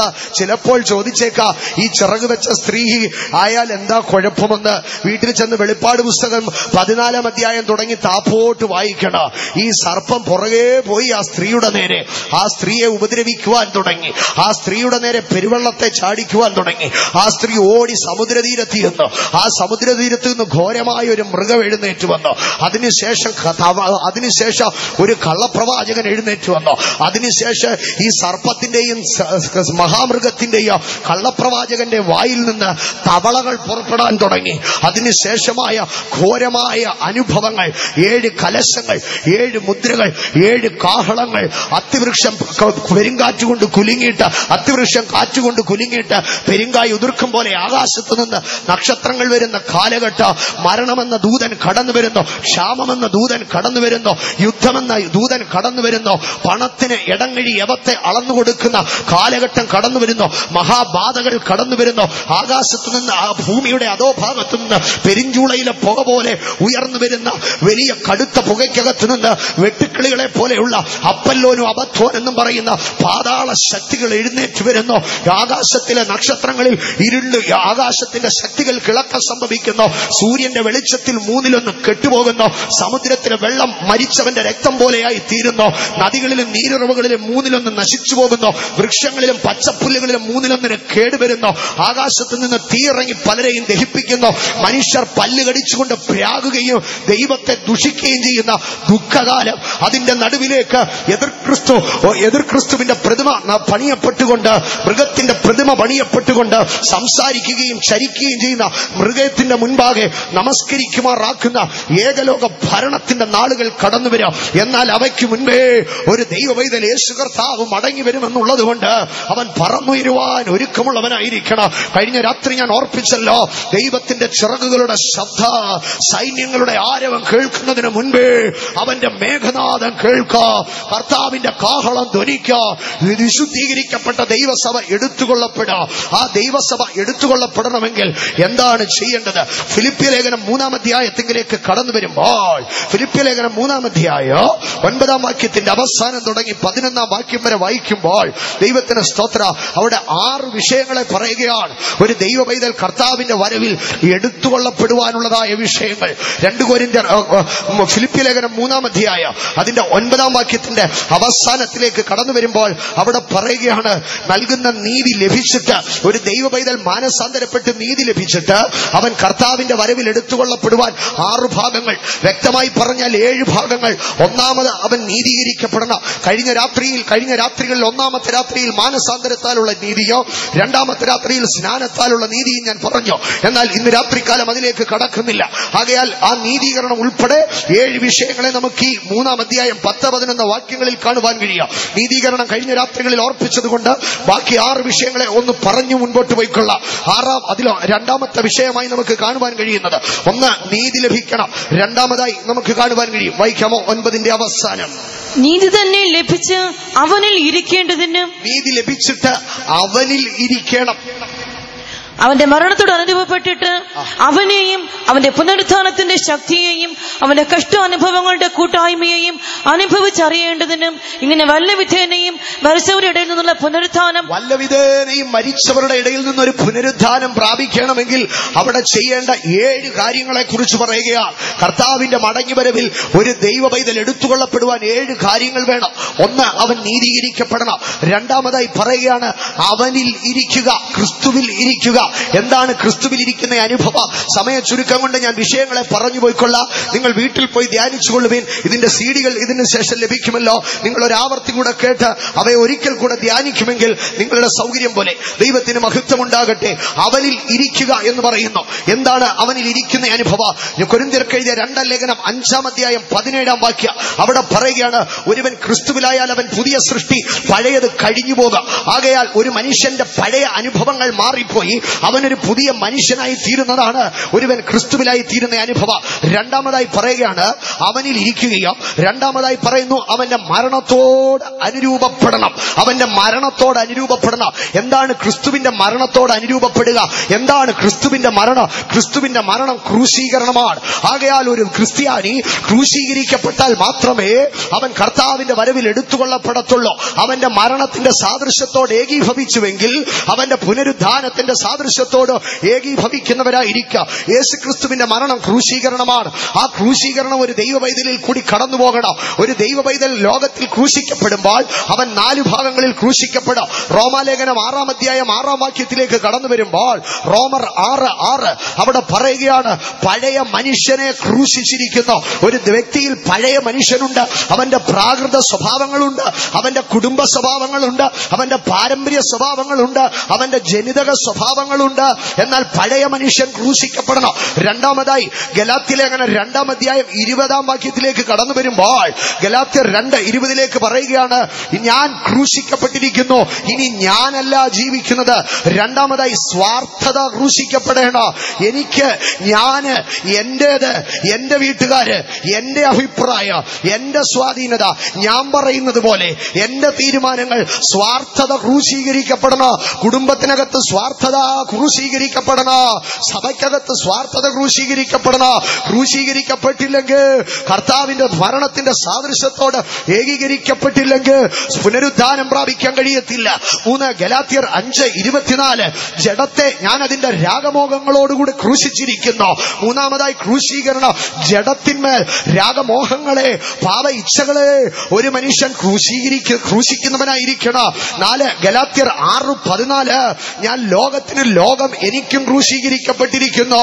ആകയാൽ ലോകത്തിന്റെ ഇമ്പങ്ങളെ ഞാൻ തേടത്തില്ല, ലോകത്തിന്റെ സുഖങ്ങളെ ഞാൻ തേടത്തില്ല, ലോകത്തിന്റെ ഇഷ്ടങ്ങളെ ഞാൻ തേടത്തില്ല, ഫാഷനുകളുടെ പുറകെ ഞാൻ പോകത്തില്ല. ലോകം എനിക്ക് ക്രൂശിക്കപ്പെട്ടതാ. ക്രൂശീകരണം 4 ഭാഗങ്ങളിൽ. 1 പഴയ മനുഷ്യൻ ക്രൂശീകരിക്കപ്പെടണം.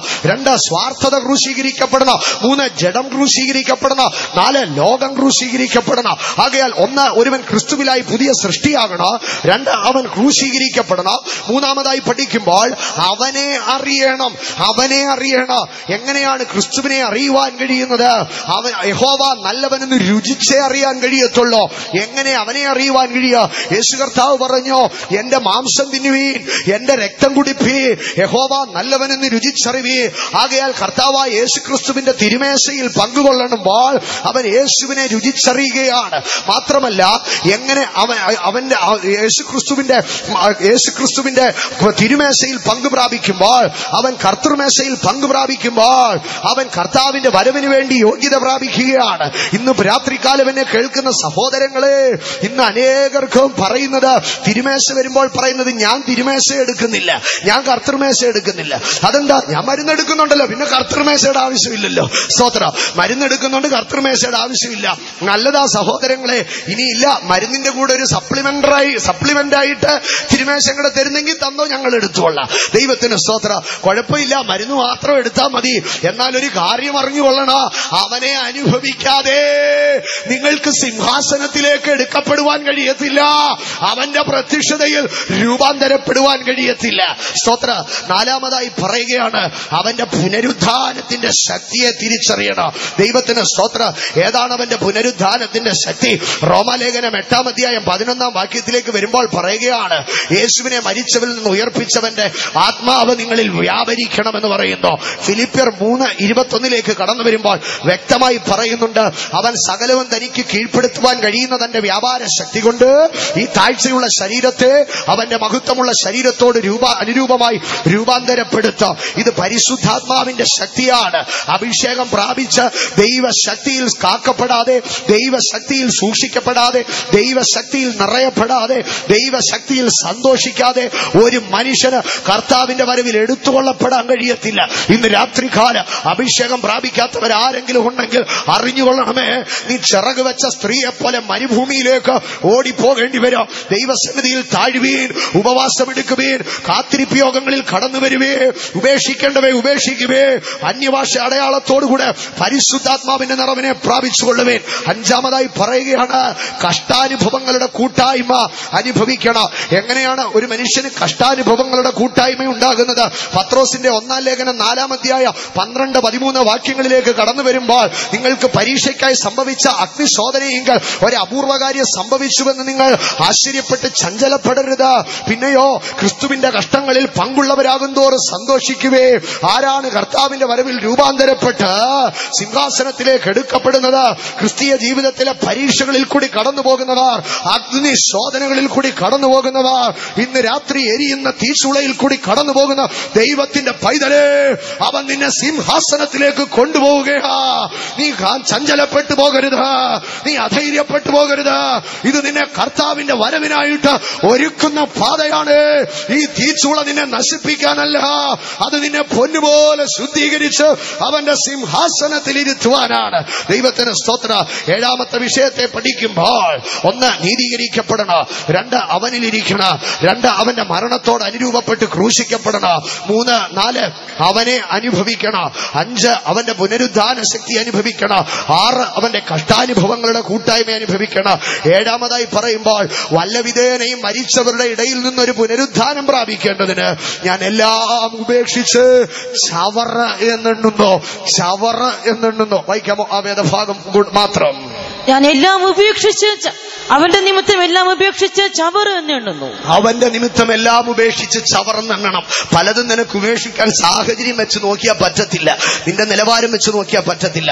പക്ഷേ അവന്റെ നിമിത്തം, യേശുവിന്റെ നിമിത്തം നിനക്ക് അത് ഉപേക്ഷിക്കാൻ കഴിയാം. എന്തുകൊണ്ട് യേശുവിന്റെ നിമിത്തം ഉപേക്ഷിക്കുവാൻ കഴിയാം? കാരണം അവൻ സ്വർലോക മഹിമകളെ വെടിഞ്ഞ് നിനക്ക് വേണ്ടി ഇറങ്ങി വന്നു. ദൈവത്തോടുള്ള സമത്വം മുറുകെ പിടിച്ചുകൊള്ളണമെന്ന് വിചാരിക്കാതെ മനുഷ്യ സാദൃശ്യത്തിലായി വേഷത്തിൽ മനുഷ്യനായി വിളങ്ങി ദാസരൂപമെടുത്ത് തന്നെത്താൻ താഴ്ത്തി ക്രൂശിലെ മരണത്തോളം തന്നെത്താൻ താഴ്ത്തിയ ക്രിസ്തുവിന്റെ കൺകളിലേക്ക് നോക്ക്. ആ ക്രൂശിക്കപ്പെട്ട ക്രിസ്തുവിങ്കലേക്ക് നോക്ക്. ഇരുകരങ്ങളും വിരിച്ച് തന്റെ പക്കൽ ഒന്നുമില്ലാതെ ദാഹത്തിന് കൈപ്പുകാടി പോലും കുടിപ്പാൻ കഴിയാതെ വേണ്ട ആ ആണിയിൽ തറയ്ക്കപ്പെട്ട കൈകാലുകളുമായി മുൾക്കിരീടം വെച്ച ശിരസ്സുമായി ആവാത ചൂട് രക്തത്തിൽ അലങ്കൃതനായി കുത്തി തുളയ്ക്കപ്പെട്ട വിലാപ്പുറത്ത് നിന്ന് അവസാനതുള്ളി രക്തവും ഒഴുകി ഒടുവിൽ വെള്ളവും നീരും ഒഴുകി ഇറങ്ങുമ്പോൾ ഇന്ന് രാത്രി ഞാൻ നിന്നോട് ചോദിക്കുക, അവന്റെ അവസാനതുള്ളി രക്തമോ, അവന്റെ 2 കരങ്ങളോ, അവന്റെ 2 കാലുകളോ, അവന്റെ ചങ്കും മുതുകോ, അവന്റെ തലയും നെറ്റിയോ, അവന്റെ കവിൾത്തടങ്ങളോ നിനക്ക് വേണ്ടി തകർക്കപ്പെട്ടിരിക്കെ നിനക്ക് അവന് വേണ്ടി എന്താ ഉപേക്ഷിക്കാൻ മടിയായിട്ടുള്ളത്? ഇന്ന് രാത്രി ഞങ്ങൾ പറയാ, ഞങ്ങൾ ഈ പുസ്തകമെടുത്തത്, ഞങ്ങൾ ഈ വെള്ളയിട്ട് ദൈവമാർഗത്തെ തെരഞ്ഞെടുത്തത് മനുഷ്യന്റെ പ്രലോഭനങ്ങളെ കേട്ടിട്ടല്ല.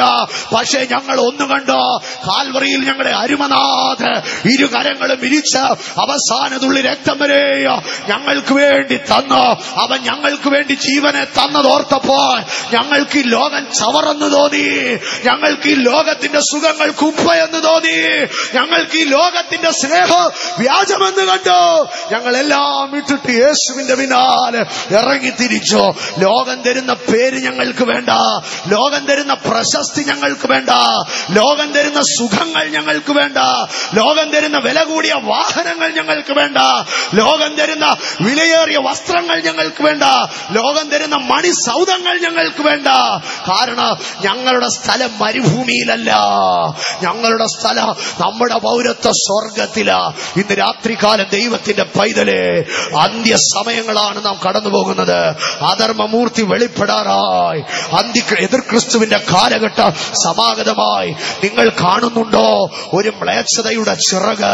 ആ മ്ലേച്ഛതയുടെ ചിറക് ലോകത്തെ മൂടിക്കൊണ്ടിരിക്കുകയാണ്. വളർന്നു വരുന്ന തലമുറകളെ, കുടുംബങ്ങളെ, സഭകളെ, നീതിന്യായ വ്യവസ്ഥിതികളെ, സമൂഹങ്ങളെ, ലോക പശ്ചാത്തലങ്ങളെ, സകലത്തെയും ആ ചിറകുകൾ മൂടി മറയ്ക്കുമ്പോൾ ഇന്ന് രാത്രികാലം ഒരഭിഷക്തൻ പറയാ, ഇല്ല, ആ മ്ലേച്ഛതകളുടെ ചിറകുകളിൽ ആ ശൂന്യമാക്കുന്നവൻ വരുന്നതിന് മുൻപേ, ആ മ്ലേച്ഛതകളുടെ ചിറകുകളിൽ ആ എതിർ ക്രിസ്തു വരുന്നതിന് മുൻപേ ഞാൻ എന്റെ പ്രാണനാഥന്റെ അടുക്കൽ പോകാം. ഞാനൊരു ചിറക് വെച്ച സ്ത്രീയായിട്ട് മരുഭൂമിയിലേക്ക് ഓടിപ്പോകത്തില്ല. പിന്നെയോ എന്റെ യേശു മടങ്ങി വരാറായി, എന്റെ യേശു വരാറായി, എന്റെ യേശു വരാറായി, എന്റെ യേശു വരാറായി. ആ മ്ലേച്ഛതകളുടെ ചിറകുകളിൽ ശൂന്യമാക്കുന്നവൻ വരുന്നതിന് മുൻപേ എന്റെ യേശു മടങ്ങി വരാ. ഇന്ന് രാത്രികാലം ദൈവത്തിന്റെ പൈതലേ, ശൂന്യമാക്കുന്നവ മ്ലേച്ഛതയുടെ ചിറകുകളിൽ വരുമെന്നുള്ളത് സത്യ.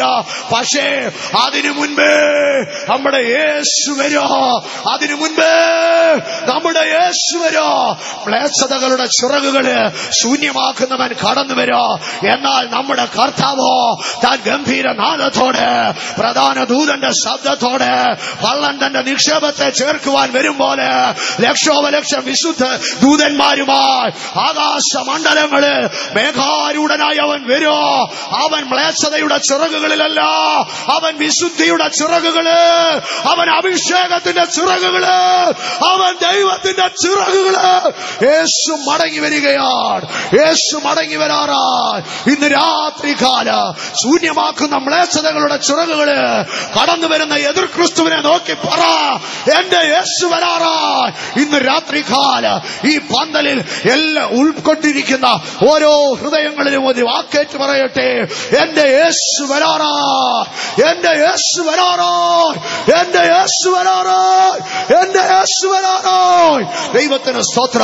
യേശു വരാറായി എന്നൊരു ശബ്ദം കേട്ട് കഴിഞ്ഞാൽ ആത്മാവും മണവാട്ടിയും എന്ത് വിളിച്ചു പറയോ? ഇന്ന് രാത്രികാല യേശു വരാറായി എന്ന് ഞാനിവിടെ പറഞ്ഞപ്പോ തന്നെ ചിലര് മനസ്സിൽ പറയുന്നുണ്ടായിരിക്കാം, കർത്താവേ ഞാൻ വിശുദ്ധീകരിക്കപ്പെട്ടിട്ടില്ല, ഒരാഴ്ച കൂടെ കഴിഞ്ഞോട്ടെ, അടുത്ത ആഴ്ച ഫെയ്സ്തോമി 3 ദിവസത്തെ ശുദ്ധീകരണ പ്രാർത്ഥന വെച്ചിട്ടുണ്ട്, അതും കൂടെ കഴിഞ്ഞിട്ട് മതി കർത്താവിന്റെ വരവെന്ന്. എന്നാൽ ആത്മാവും മണവാട്ടിയും എന്താ വിളിച്ചു പറയുന്നതെന്നറിയാവോ? യേശു വരാറായി എന്ന് പറയുമ്പോ ആമേൻ, കർത്താവായ യേശുവേ വരണമേ, വരണമേ, വരണമേ. ഇന്ന് രാത്രികാല യേശു വരാറായി എന്നുള്ള ശബ്ദം കേൾക്കുമ്പോൾ അതേ കർത്താവേ മടങ്ങി വരണമേ, അതേ കർത്താവേ മടങ്ങി വരണമേ. എത്ര ദൈവമക്കൾ ഇന്ന് രാത്രി പറയാ, യേശു വരാറായി, യേശു വരാറായി. നിന്റെ കണ്ണുകളെ അടച്ചാട്ട്, ഹൃദയങ്ങളെ ഏകാഗ്രപ്പെടുത്തിയാട്ട്, നിന്റെ കാതുകളിൽ ഒരു ശബ്ദം കേൾക്കട്ടെ, യേശു വരാറായി, യേശു വരാറായി, യേശു വരാറായി. ആത്മാവുള്ള ദൈവമക്കൾ, മണവാട്ടി ദൈവസഭ വിളിച്ചു പറ, ആമേൻ, കർത്താവായ യേശുവേ വേഗം വരണമേ. ശൂന്യമാക്കുന്ന മ്ലേച്ഛതകളുടെ എതിർ ക്രിസ്തു കടന്നു വരാ. അവൻ ഈ ദേശത്തിന് വിരോധമായി, അവൻ ലോകങ്ങൾക്ക് വിരോധമായി, അവൻ യഹൂദന് വിരോധമായി, അവൻ ഒരാഴ്ചവട്ടത്തേക്ക് പലരോടും നിയമം കഠിനമാക്ക. ശൂന്യമാക്കുന്നവൻ കടന്നു വരാ. പക്ഷേ അതിനു മുൻപേ എന്റെ യേശു മടങ്ങി വരാ, എന്റെ യേശു മടങ്ങി വരാ. ഇന്ന് രാത്രി ഒരഭിഷേകത്തിന്റെ ചലനം നമ്മളിൽ ഉണ്ടാകട്ടെ.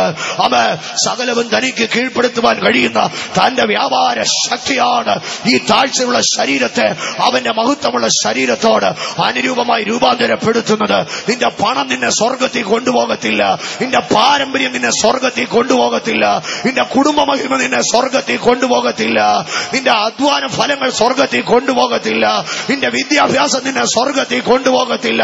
പക്ഷെ ഒരു കാര്യം നിന്നെ സ്വർഗത്തിൽ കൊണ്ടുപോകാം, സകലവും തനിക്ക് കാൽ കീഴാക്കുവാൻ കഴിയുന്ന ദൈവത്തിന്റെ വ്യാപാര ശക്തി, ദൈവത്തിന്റെ അഭിഷേകം, അത് നമ്മളെ സ്വർഗത്തിൽ കൊണ്ടുപോകാം. ഇന്ന് രാത്രി ആദരങ്ങളെ തുറന്നാട്ട്, അഭിഷക്തരുടെ ആദരങ്ങൾ ചലിക്കട്ടെ. ഇന്ന് രാത്രി ഇവിടെ ഒരു ആൺകുട്ടിയുണ്ട്, ഇന്ന് രാത്രി ഇവിടെ പറന്നുയരുവാനുള്ള ഒരു സഭ ഇതിനകത്തുണ്ട്. ഇന്ന് രാത്രി കാഹളം കേൾക്കുവാൻ ഒരു സഭ ഇതിനകത്തുണ്ട്. ഇതാ